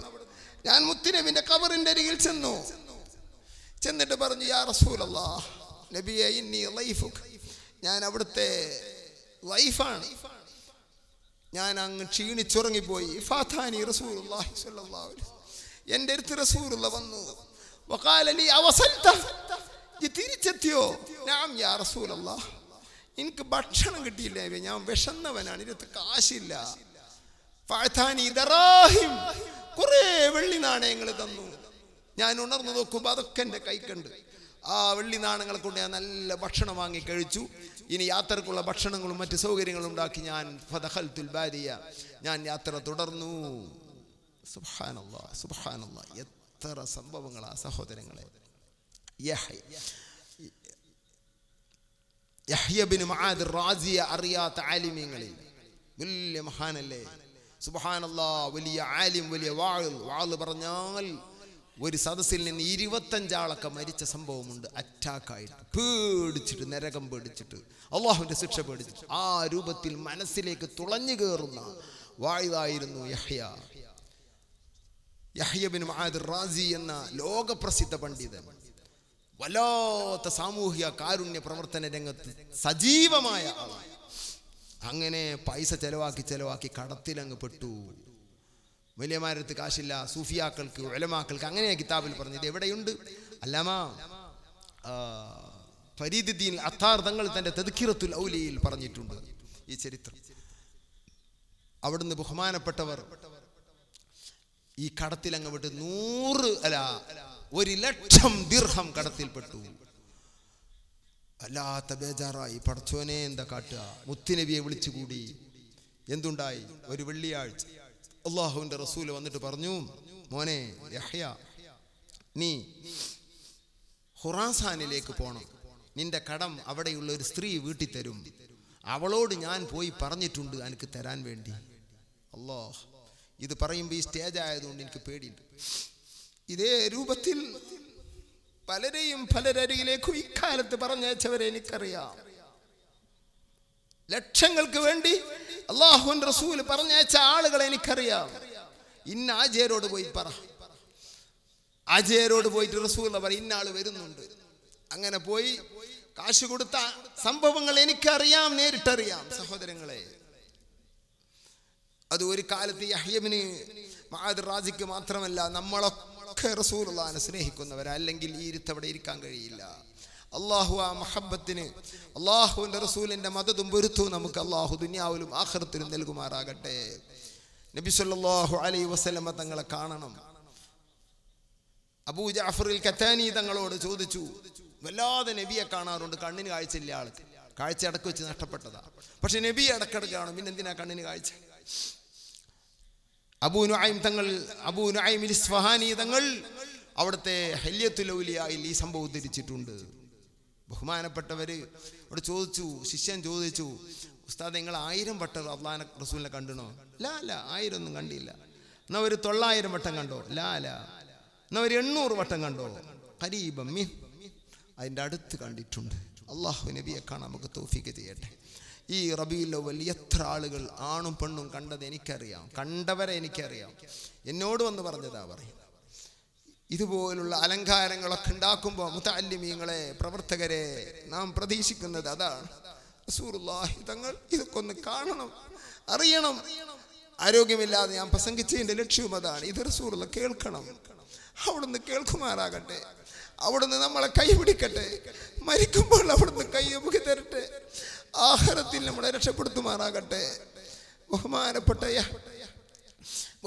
അബൂ ജഅഫറുൽ കത്താനി റസൂലുള്ളാഹിനെ എപ്പോഴും കാണുന്ന ആളാണ്. ളുഹുർ വരെ ഖുർആൻ ഓതി ഖത്മ് പൂർത്തിയാക്കും. സുബൈക്ക് ഇരുന്നിട്ട് ളുഹുറാകുമ്പോൾ റൂമിൽ പോയി മെല്ലെ മെല്ലെ, കണ്ണ് കാണൂല, ഉർഫയിലേക്ക് എങ്ങനെ കൊത്തിപ്പിടിച്ച് കയറി ഒരു ഉയർന്ന സ്ഥലത്തത്രേ കയറി ഒളു ചെയ്ത് ജമാഅത്തിന് വരും. മദീനയിലേക്ക്, പള്ളിയിലേക്ക്, മുത്തുനബിയിലേക്ക്. മുത്തുനബിക്ക് വെറുപ്പാണ് ജമാഅത്ത് ഒഴിവാക്കൽ. ഏത് മൂല്യരോടും പറയാനുള്ളതാ. ഏത് തീർച്ചയെടുത്താണെങ്കിലും വേണ്ടിയില്ല, ജമാഅത്ത് ഒഴിവാക്കരുത്. 1-ാം ജമാഅത്തിൽ നമ്മൾ പങ്കെടുക്കണം. മുത്തുനബിക്ക് വെറുപ്പാവും. റസൂലുള്ളാഹിനെ ഉറക്കത്തിൽ വരെ കാണാൻ കഴിയില്ല ജമാഅത്ത് ഒഴിവാക്കുന്ന മൂല്യമാർക്കും നാടന്മാർക്കും. അള്ളാഹു കാക്കട്ടെ. അപ്പോ ഈ കുത്തി അടഞ്ഞ് ഉളു ചെയ്ത് ളുഹുർ വരെ ഓതി ഒരു ഖത്മ് പൂർത്തിയാക്കി. അങ്ങനെ എന്നും ഒരു ഖത്മ് ഓതുന്നവരാ അബൂ ജഅഫറുൽ കത്താനി. ബഹുമാനപ്പെട്ടവർ അങ്ങനെ ഒരു ദിവസം അങ്ങനെ കേറി, അല്ലാഹ് വീണു, കാല് മുറിഞ്ഞു. ആരും കണ്ടില്ല. കുറെ വിളിച്ചു ഒച്ചണ്ട് വെച്ച് നോക്കി, യസീഹു, പക്ഷെ ആരും അറിയുന്നില്ല. ളുഹുർ ഖളാനായ ടൈമിൽ ആരോ പോയി കണ്ടപ്പോൾ കിടക്കുകയാണ്. സുബ്ഹാനല്ലാഹ്, എടുത്ത് പൊക്കി എല്ലാം ചെയ്ത് ചികിത്സ ചെയ്തുകൊണ്ടിരിക്കുമ്പോൾ മദീനയിലേക്ക്, മുത്തുനബിന്റെ പള്ളിയിലേക്ക് നിസ്കരിക്കാൻ പോകാൻ കഴിയാത്ത ദുഃഖം. അപ്പോൾ ഒരു ശിഷ്യനെ വിളിച്ചിട്ട് പറഞ്ഞു, ഒരു ലെറ്റർ എഴുതി, ഈ ലെറ്റർ തങ്ങളെടുത്ത് കൊണ്ടേ കൊടുക്കണം, എനിക്ക് പള്ളിക്ക് വരാൻ വയ്യ. ഈ ലെറ്റർ തങ്ങൾക്ക് കൊണ്ടേ കൊടുക്കണം. അവരൊക്കെ എത്ര വിശ്വസിച്ചു സഹോദരങ്ങളെ. വഫാത്തായ നബി തങ്ങൾക്ക് ലെറ്റർ എഴുതുന്ന സ്വഭാവം മുൻഗാമികൾക്കുള്ള സ്വഭാവമാണ്. ഈ തഹാഫ് സാദത്തിൽ മുത്തഖീനിൽ കാണാം. എൻ്റെ കത്തൊന്ന് കൊണ്ടുപോകണേ എന്ന് ഞാൻ മദീനയിലേക്ക് പോകുന്നവരോടൊക്കെ പറഞ്ഞു എന്ന് അഹ്മദുൽ ലഹ്മി തങ്ങൾ പറയുന്ന അഷ്റഖിൽ കാണാം. നബി തങ്ങൾക്ക് ലെറ്റർ കൊടുത്തയക്കുക. ഇമാം സുബുക്കി കൊടുത്തയച്ചത്, ഇമാം സഹാവി കൊണ്ടുപോയത് ശവാഹിദുൽ ഹഖിൽ കാണാം. 1.5 പേജുള്ള ഒരു ലെറ്റർ. സങ്കടങ്ങളൊക്കെ എഴുതി അറിയിക്കൂ, തങ്ങളോട് പറഞ്ഞറിയിക്കാം, എഴുതാം. ഇനി കൊടുത്തയക്കുന്നില്ലെങ്കിലും ഇരുന്ന് ഒളു ചെയ്ത് മദീനയിലേക്ക് മനസ്സ് കൊടുത്ത് തങ്ങളെ സങ്കടങ്ങളൊക്കെ, നമ്മുടെ സങ്കടങ്ങളൊക്കെ തങ്ങളെ എന്ന് പറഞ്ഞ് എഴുത്. എന്നിട്ട് അവിടെ വെക്ക്, അവിടെ വെച്ചാളെ അതിൻ്റെ വിവരം നിനക്ക് കിട്ടും. റസൂലുള്ളാഹിക്ക് കൊടുക്കുക കത്ത്. അതിന് 2 ദിവസം കൊടുക്കലുണ്ട്. ഒന്ന് കൊണ്ടുപോകണ കൊടുക്കുക, ഒന്ന് അവിടെ വെച്ച് കൊടുക്ക്. അങ്ങനെ മതി ഇൻഷാ അല്ലാഹ്. ചെയ്തോക്ക്, ഫലം ഉണ്ടാവും. തജ്രിബത്തൻ നിനക്ക് ചെയ്തോ, ഫലിച്ചില്ലെങ്കിലല്ലേ. അല്ലാഹ് നമ്മുടെ ലെറ്റർ വായിക്കും, നമ്മുടെ സങ്കടങ്ങൾ കേൾക്കും, എല്ലാം കേൾക്കും, എല്ലാം അറിയും. ഇത് റസൂലുള്ളാഹി തങ്ങൾ പറഞ്ഞിട്ടുണ്ട്. നിങ്ങളുടെ എല്ലാ തുഅറദു അലയ്യ അമാലുക്കും, നിങ്ങൾ ചെയ്യുന്ന കർമ്മങ്ങളൊക്കെ എനിക്ക് കാണിക്കപ്പെടും എന്ന് റസൂലുള്ളാഹി നമ്മളോട് പറഞ്ഞതാ.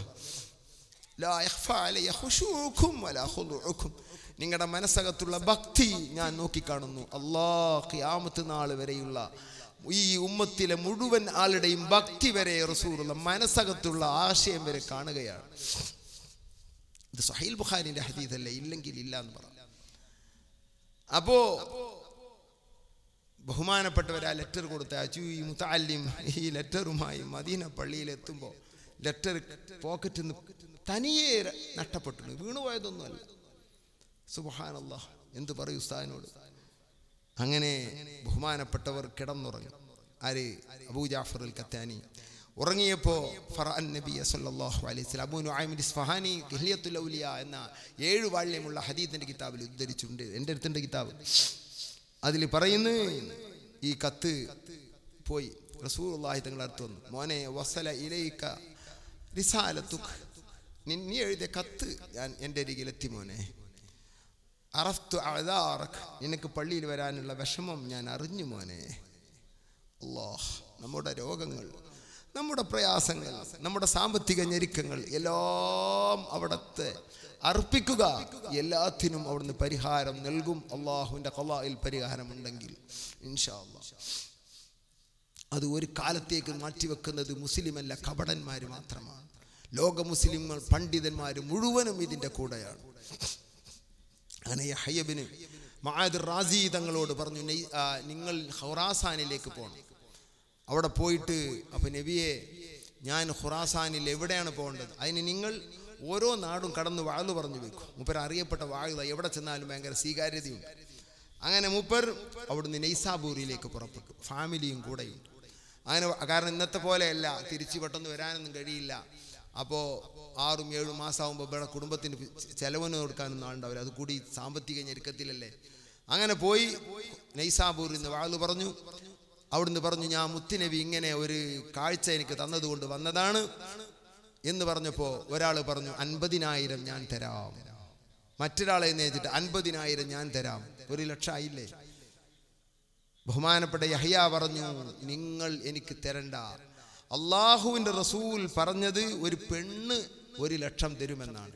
നിങ്ങളൊക്കെ പുരുഷന്മാരെ, എനിക്ക് വേണ്ട. വാങ്ങിയില്ല. മുത്തുനബി പറഞ്ഞതല്ലേ വലിയത്, മുത്തുനബി പറഞ്ഞതല്ലേ വേണ്ടത്. അത്തറ് കച്ചവടം ചെയ്യുന്നതിൻ്റെ ഇടയിൽ അത്തറ് കച്ചവടം പൊട്ടിപ്പോയി. അപ്പോ വല്ലാതെ ലാസം തുബൈത്തി കിതാബിൽ കാണാം, ഞാൻ എൻ്റെ പെരയിൽ തന്നെ കൂടി. ശവാഹിദുൽ ഹഖിലും മറ്റും കാണുക ചരിത്രം. എൻ്റെ പെരയിൽ തന്നെ കൂടി കർഹുകാരനായൊരു സഹോദരനാണ്. അങ്ങനെ സ്വലാത്ത് ചൊല്ലി, നബിയേ കടം, നബിയേ കടം, നബിയേ കടം. മുത്ത് റസൂലുള്ളാഹി നിങ്ങൾ അടുത്ത് വന്നിട്ട് പറഞ്ഞു, മോനെ, നീ മന്ത്രി അലി ഇബ്നു ഈസയോട് ചെന്നിട്ട് ഞാൻ 400 ദീനാർ തരാൻ പറഞ്ഞിരിക്കുന്നു എന്ന് പറ. ഞാൻ 400 ദീനാർ തരാൻ പറഞ്ഞു എന്ന് പറ. ഇദ്ദേഹം പുറപ്പെട്ടു. മന്ത്രി അലി ഇബ്നു ഈസന്റെ മുറ്റത്തെത്തിയപ്പോൾ ജനനിബിഡമാണ്. മന്ത്രിയുടെ കാവക്കാര് മുറ്റത്തേക്ക് വരെ കയറാൻ അയച്ചില്ല. ഇവിടെ ബുക്കിംഗ് ഇല്ല, പോ, ഇവിടെ പറ്റൂല. അവിടെ ഇയാൾ അപ്പുറത്ത് ഇങ്ങനെ നോക്കിക്ക വാതുക്കൊക്കെ. അപ്പൊ മന്ത്രിയുടെ സീക്രട്ട് സെക്രട്ടറി പുറത്തിറങ്ങിയപ്പോ ഇയാളെ കണ്ടു. ആ, നിങ്ങൾ വാ, നിങ്ങൾ വാ, നിങ്ങൾ വാ. ഇന്നലെ രാത്രി തുടങ്ങിയിരിക്കണ് മന്ത്രി നിങ്ങൾ അന്വേഷിക്കുന്നു. ഞാൻ നിങ്ങളെ എവിടുന്ന് കിട്ടുന്നുള്ളതിലേക്ക് നടക്കുകയാണ്. ഇവരമ്മിൽ ചെറിയ പരിചയമുണ്ട്. ഇവരുടെ ഇടയിലൂടെ ഇദ്ദേഹത്തെ മന്ത്രിയുടെ അരികിലേക്ക് കൊണ്ടുചെന്നു. മന്ത്രിയുടെ അരികിലെത്തി. മന്ത്രി ചോദിച്ചു. മന്ത്രി പറഞ്ഞു, എന്താ നിങ്ങളെ വിഷയം എന്താ? ഞാനിങ്ങനെ ഒരു അത്തർ കച്ചവടമാണ് നിങ്ങളെ നാട്ടിൽ ബഗ്ദാദിൽ. എനിക്ക് ഇത് ഞാനതിൽ വലിയൊരു കടത്തപ്പെട്ടിട്ടുണ്ട്. മുത്തുനബിയോട് സങ്കടം പറഞ്ഞിട്ട്. അപ്പോ നിങ്ങൾ എനിക്കൊരു 400 ദിർഹം അല്ല ദീനാറ് സ്വർണ്ണ നാണയം തരുമെന്ന് പറഞ്ഞിട്ടുണ്ട്. ഞാൻ അങ്ങനെ വന്നതാ മോനെ. അതാണ് കേട്ടപ്പോ അലി ഇബ്നു ഈസ കരഞ്ഞു. മോനെ, ഇന്നലെ രാത്രി റസൂൽ എൻ്റെ അരികിൽ വന്നു. ഇന്ന അത്തർ കച്ചവടക്കാരൻ എൻ്റെ അടുത്ത് വരും, ഓനക്കൊരു 400 ദീനാറ് കൊടുക്കണം നീ എന്ന് എന്നോട് പറഞ്ഞിട്ടുണ്ട്. അള്ളാഹുവിൻ്റെ റസൂൽ പറഞ്ഞതാണ്. വല്ലാത്ത സന്തോഷം. റസൂൽ നമ്മോടെല്ലാം അങ്ങനെ പറഞ്ഞ വലിയ സന്തോഷമില്ലേക്കാരം. നമുക്ക് പൈസ എല്ലാം ഉണ്ടാക്കി കൊടുക്കൂല നമ്മൾ. റസൂൽ നമ്മോട് പറഞ്ഞ് നിനക്ക് ഒരു കുട്ടീനെ കെട്ടിച്ചു കൊടുക്കണം. ഞാൻ കെട്ടിച്ചു കൊടുക്കും ഇൻഷാ അല്ലാഹ്. എങ്ങനെ എന്നോട് കീഴില്ല, ഞാൻ എവിടെങ്കിലും ഇറങ്ങി കെട്ടിക്കും. അള്ളാഹുവിൻ്റെ റസൂൽ പറഞ്ഞാൽ പിന്നെ അതിൻ്റെ അപ്പുറം വലിയത് ഏത്? ഉറക്കത്ത് പറഞ്ഞാൽ മതി, വേറൊന്നും വേണ്ട. അതിൻ്റെ അപ്പുറം പറയാനിപ്പോൾ നമ്മളൊന്നും വലുതായിട്ടില്ലല്ലോ. അങ്ങനെ ഒരു 400-ൻ്റെ ഒരു കിറ്റ്, ഒരു പണസഞ്ചി കൊടുത്തു. പിന്നെ ഒരു 600-ൻ്റെ ഒരു സഞ്ചിയും കൂടെ കൊടുത്തിട്ട് ഇതും കൂടെ എൻ്റെ വകയായി വെക്കണം. അവിടെയാണ് എൻ്റെ വിഷയം. ഉടനെ തന്നെ പറഞ്ഞു, എനിക്ക് വേണ്ട. അവരൊക്കെയാണ് റസൂലുള്ളാഹിൻ്റെ ആളുകൾ. എനിക്ക് വേണ്ട 600. റസൂലുള്ള 400 എന്നോട് പറഞ്ഞത്, നിങ്ങളോട് പറഞ്ഞു. ആ 400 എന്ന നാവിൽ ബർക്കത്തുണ്ട്, എനിക്കത് മതി. നിങ്ങൾ 600 തരരുത്. നമ്മളാണെങ്കിൽ എന്ത് പറയും? ദുനിയാവ് കൽവിൽ കൊണ്ട് നടന്നാൽ അങ്ങനെയൊക്കെ ഉണ്ടാവും. റസൂലുള്ളാഹി സ്വല്ലല്ലാഹു അലൈഹി വസല്ലം തങ്ങൾ അങ്ങനെ ഇങ്ങനെയൊക്കെയാണോ നിങ്ങളൊക്കെ എന്ന് പറഞ്ഞ് വസീർ കരയുന്നു. ചരിത്രത്തിൽ കാണാം. നിങ്ങളൊക്കെ വല്ലാത്ത മനുഷ്യന്മാർ തന്നെ. എന്നാൽ തങ്ങളെ വാക്കണം. അങ്ങനെ ആയിക്കോട്ടെ. അദ്ദേഹം കൊണ്ടുപോയി കടങ്ങളൊക്കെ കുറേ വീട്ടി അല്പം ബാക്കിയായി. ആ ബാക്കി കൊണ്ട് അത്തറുകൾ വാങ്ങി കച്ചവടം രണ്ടാമത് തുടങ്ങി. അദ്ദേഹം പറയുന്നു, ഒരു വർഷമായപ്പോഴേക്കും 1000 ദീനാർ എനിക്ക് ലാഭമായി എടുത്തു വെക്കാൻ കഴിഞ്ഞു. 1000 ആയിരുന്നല്ലോ ഒന്നായിട്ട് കിട്ടിയത്. ബിബർക്കത്തി ലിസാനി റസൂലില്ലാഹ്. നബി തങ്ങൾ ഒരു വാക്ക് പറഞ്ഞതാണ്, 400 എന്ന് പറഞ്ഞതാണ്. അപ്പൊ അതാണ് ഈ 50,000 എനിക്ക് വേണ്ടാന്ന് യഹ്യ പറഞ്ഞു. അങ്ങനെ അവിടുന്ന് പുറപ്പെട്ടു. സുബ്ഹാനല്ലാഹ്. ഒരേ നാട് ഞാനിവിടെ എഴുതി വെച്ചിരുന്നു. നാടിൻ്റെ പേരൊക്കെ കിതാബിലുള്ളതാ. എന്താ അങ്ങനെ അവിടുന്ന് പിന്നെ ഇംറഅത്തുൻ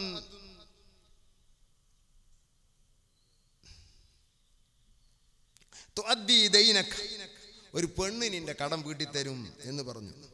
അങ്ങനെ വാള് പറഞ്ഞു പോയിക്കോ എന്ന് പറഞ്ഞ് അങ്ങനെ അവിടുന്ന് നൈസാബൂർ, പിന്നെ ബൽഹ, പിന്നെ മർവ, പിന്നെ ഹറാത്തിലെത്തി. ഹറാത്തിൽ 4 ദിവസത്തെ വാള് പറഞ്ഞു. വാള് പറഞ്ഞ ഒരു സംഭവമാണ്. 1000 ഒരുമിച്ച് കൂടുന്ന വാളായിരിക്കും പിന്നെ വാള്. അങ്ങനെ ഹറാത്തിൽ എന്തുണ്ടായി? രാജാവിൻ്റെ മകൾ ആ വാള് സദസ്സിൽ സ്ത്രീകളുടെ ഏരിയയിലുണ്ടായിരുന്നു. ആ പെണ്ണ് ഈ പ്രസംഗത്തിൽ അവർ പറഞ്ഞു, എനിക്ക് പ്രസംഗം ആദ്യത്തെ പോലെ നല്ല പോലെ പ്രസംഗിക്കാൻ കഴിയുന്നില്ല. ഞാനൊരു വലിയ കടത്തിൽപ്പെട്ട് മുത്തുനബി കടം വീട്ടിത്തരാൻ ഖുറാസാനിൽ ഒരു പെണ്ണ് വീട്ടിത്തരുമെന്ന് പറഞ്ഞിട്ടുണ്ട്. അങ്ങനെ വാളിന് പുറപ്പെട്ടതാണെന്ന് പറഞ്ഞ ഉടനെ തന്നെ ഒരു ലെറ്റർ വരികയാണ് സദസ്സിൽ നിന്ന്. സ്ത്രീകളുടെ ഭാഗത്തു നിന്ന് ലെറ്റർ. അതിലെഴുതുന്നു, ഞാൻ തരാം നിന്റെ പൈസ. ഫഇന്ന സയ്യിദൽ മുർസലീൻ ജാ ഇലയ്യ ഫിന്നൗ. ലോകത്തിന്റെ നേതാവ്, മുർസലീങ്ങളുടെ നേതാവ് മുത്തുനബി ഉറക്കത്തിൽ എൻ്റെ അടുത്ത് വന്നിരുന്നു. അമറനീ ബിഖളാഇ ദൈനിക്, നിന്റെ കടം മുഴുവനും വീട്ടിൽ തരാൻ എന്നോട് പറഞ്ഞിട്ടുണ്ട്. അതുകൊണ്ട് ബേജാറാകണ്ട, വാള് നല്ലപോലെ പറഞ്ഞോളൂ. ഇന്ന അബീ ജഹസനി ബി 300,000 ദിർഹം. എൻ്റെ ഉപ്പ 3000 ദിർഹമാണ് എനിക്ക് സ്ത്രീധനമായിട്ട് എൻ്റെ കയ്യിൽ തന്നത്. എൻ്റെ കയ്യിൽ സൂക്ഷിപ്പുണ്ട്. വഅന ബദൽതു ലകൽ കുൽ, ഞാനത് 3000 നിനക്ക് തരാൻ ഉദ്ദേശിക്കുന്നു. 1000 ആണെങ്കിലും നോക്കി നിങ്ങൾ. വലാകിൻ അർജു മിൻക അൻ തഇല الناس في 4 മജാലിസ് ഉഖ്റാ. പക്ഷേ 4 ദിവസം കൂടെ ഇവിടെ വാള് പറയണം.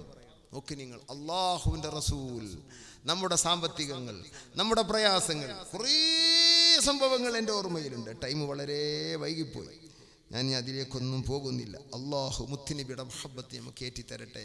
നാളെ ഇവിടെ ബഹുമാനപ്പെട്ട ആയാർത്ഥങ്ങൾ പാപ്പ വരികയാണ്. ഇവിടൊക്കെ ജനാനി പീഠമായിരിക്കും. ഇവിടെ അള്ളാഹു തആല പാപ്പക്ക് ആഫിയത്തുള്ള ദീർഘായുസ് കൊടുക്കട്ടെ. ആ നാവിന് വല്ലാത്ത അസറും ഫലവും മന്ത്രഫലവും ദുആ ഫലവുമാണ് നമുക്കറിയാം. ഏത് കാലത്തും ഒരു വലിയ ആള് അള്ളാഹു തആല തരുമല്ലോ.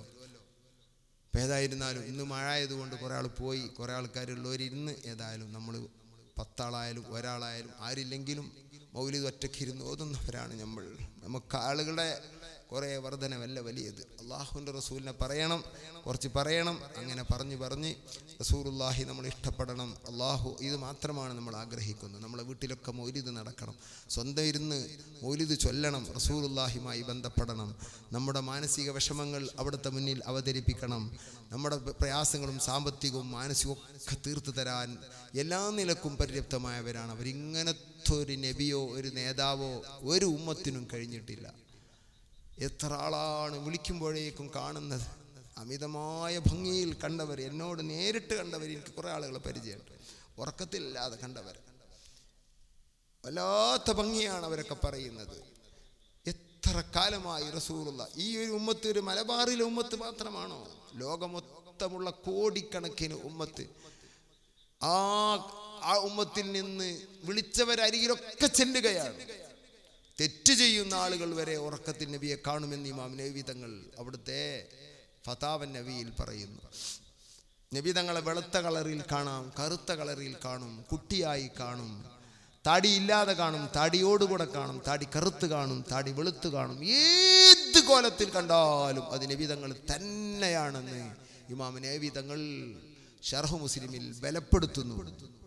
നബി തങ്ങൾ തന്നെയാണ്. പക്ഷേ നബിയുടെ ഒരു ചിത്രം കിതാബിലൊക്കെ പറഞ്ഞിട്ടുണ്ട് സ്വഹാബത്ത്.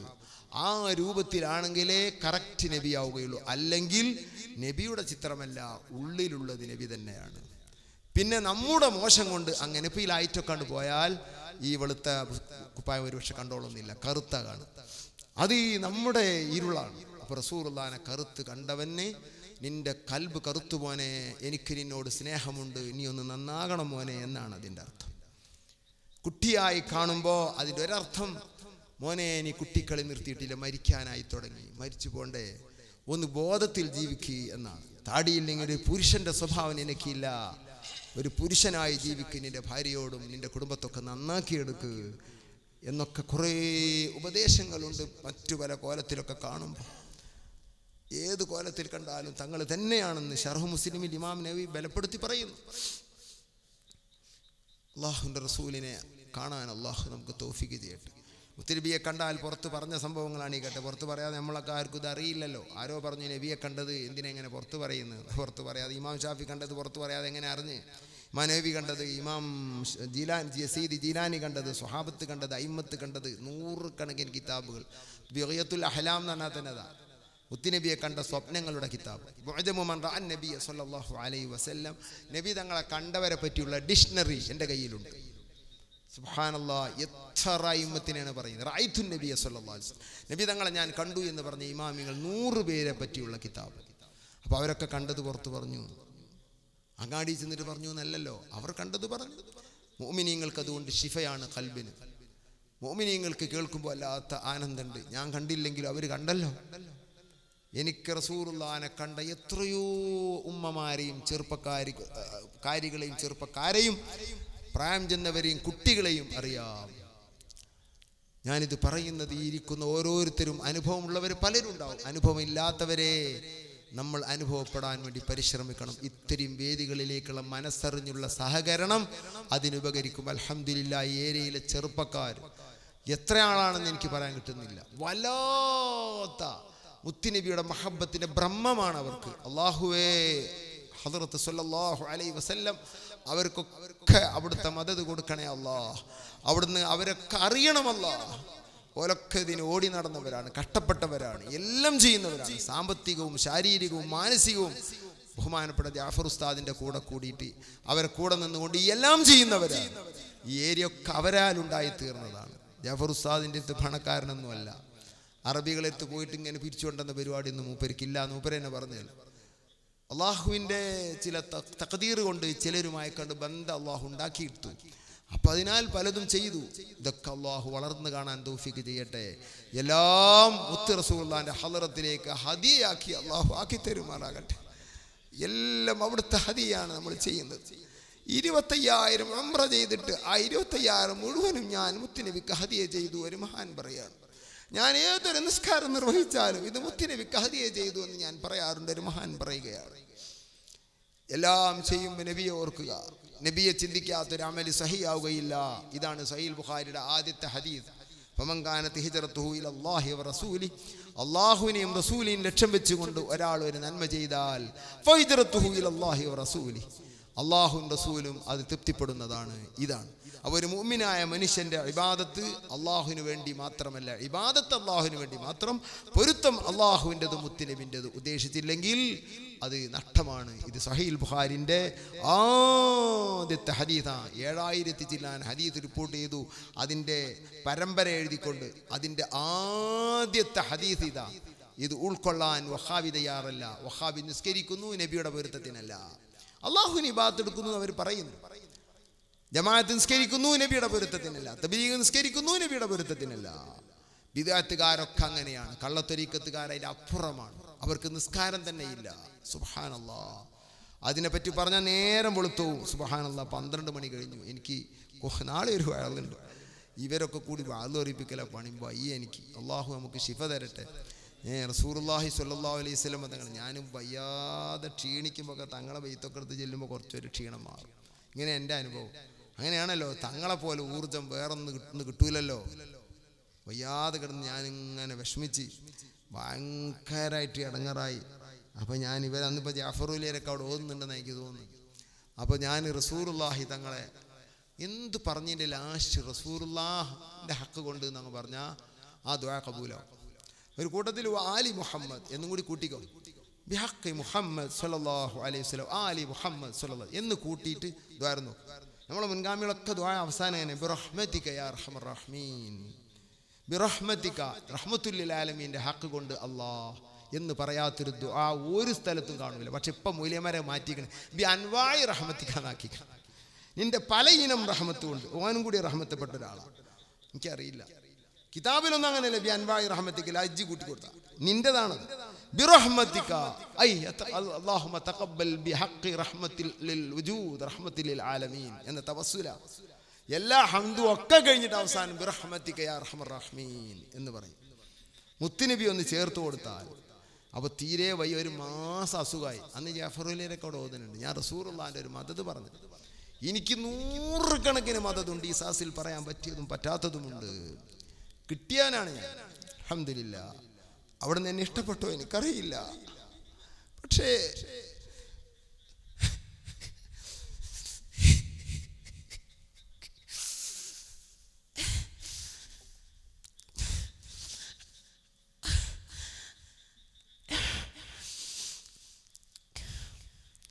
അവിടുത്തെ പൊക്കിയല്ലാതെ നമ്മൾ പറഞ്ഞിട്ടില്ല. നമ്മുടെ സംസാരങ്ങൾ മുഴുവനും അവിടുത്തെ പൊക്കിയെ പറഞ്ഞിട്ടുള്ളൂ. അവിടുത്തെ താഴ്ത്താൻ ഈ ജീവുള്ള കാലത്ത് സമ്മതിക്കുകയുമില്ല. ഇൻഷാ അല്ലാഹ് ഈ ഒരു പ്രതീക്ഷ മാത്രമാണ്. യമീനം ബിറബ്ബി ഇന്ന ഖൽബി യുഹിബ്ബുഹു ഫദക റജായി ഫിൽ ഹയാതി വഫിൽ മഹ്യാ. പാടി പാടി പാടി പാടി 21 വരി 21 വരി അങ്ങനെ 28 അക്ഷരങ്ങൾക്കും പാടി അവസാനം പരമമായി സീല് വെച്ച പാട്ട് മഹാനായ സയ്യിദി വിത്തിരി തങ്ങൾ പാടിയത് അബൂബക്കർ മുഹമ്മദ് ബിൻ അബൂബക്കർ അബ്ദുർ റഷീദ് അൽ ബഗ്ദാദി വിത്തിരി പാടിയത് ലാസ്റ്റ് യമീനം ബിറബ്ബി. അല്ലാഹ് ഞാൻ സത്യം ചെയ്ത് പറയട്ടെ, ഇന്ന ഖൽബി യുഹിബ്ബു, ഞാൻ അവിടുത്തെ സ്നേഹിക്കുന്നു അല്ലാഹ്. വേറൊന്നും പറയാൻ നമുക്കില്ല.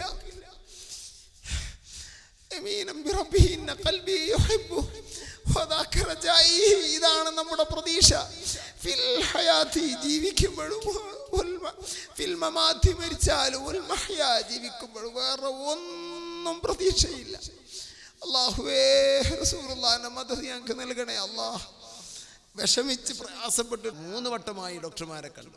ഒരു മരുന്നുകൊണ്ട് ഒരു ഫലവുമില്ല. കുറച്ച് നെഞ്ചിങ്ങട്ട് ഷുഗറിൻ്റെ വല്ലതും ഉണ്ടായിരുന്നു. നെഞ്ചിങ്ങനെ വേദനയായി ശ്വാസം വിടാനും കഴിയുന്നില്ല. ഒരു പരിഹാരമില്ല.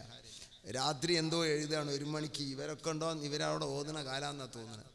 ഞാനവിടെ എഴുതിക്കൊണ്ടിരിക്കുമ്പോൾ ആ എഴുത്ത് എന്ത് ചെയ്തു, നിർത്തി. ഇനിയിപ്പോൾ ഈ കുരത്തിന് ഇതിനൊരു പരിഹാരം കാണും. റസൂലുള്ളാഹിന്റെ ഹക്കുകൊണ്ട് അള്ളാഹിനോട് പറയാം. പാട്ടിലൂടെ പറഞ്ഞാൽ വലിയ ഫല. അങ്ങനെയാണ് പാട്ടിനൊരു ഫലമുണ്ട്. പാട്ട് വല്ലാതെ ഫലം ചെയ്യും. അപ്പോൾ ഞാനങ്ങനെ പാടി. അങ്ങനെ പാടിയതിൻ്റെ അവസാനത്തിൽ അതിനെ ഒരു സീലങ്ങ് വെച്ച് മുത്തുനബിയെ കൊണ്ട് ഇനി അള്ള തട്ടുവോ? തട്ടൂല. എൻ്റെ അനുഭവം പറയാം.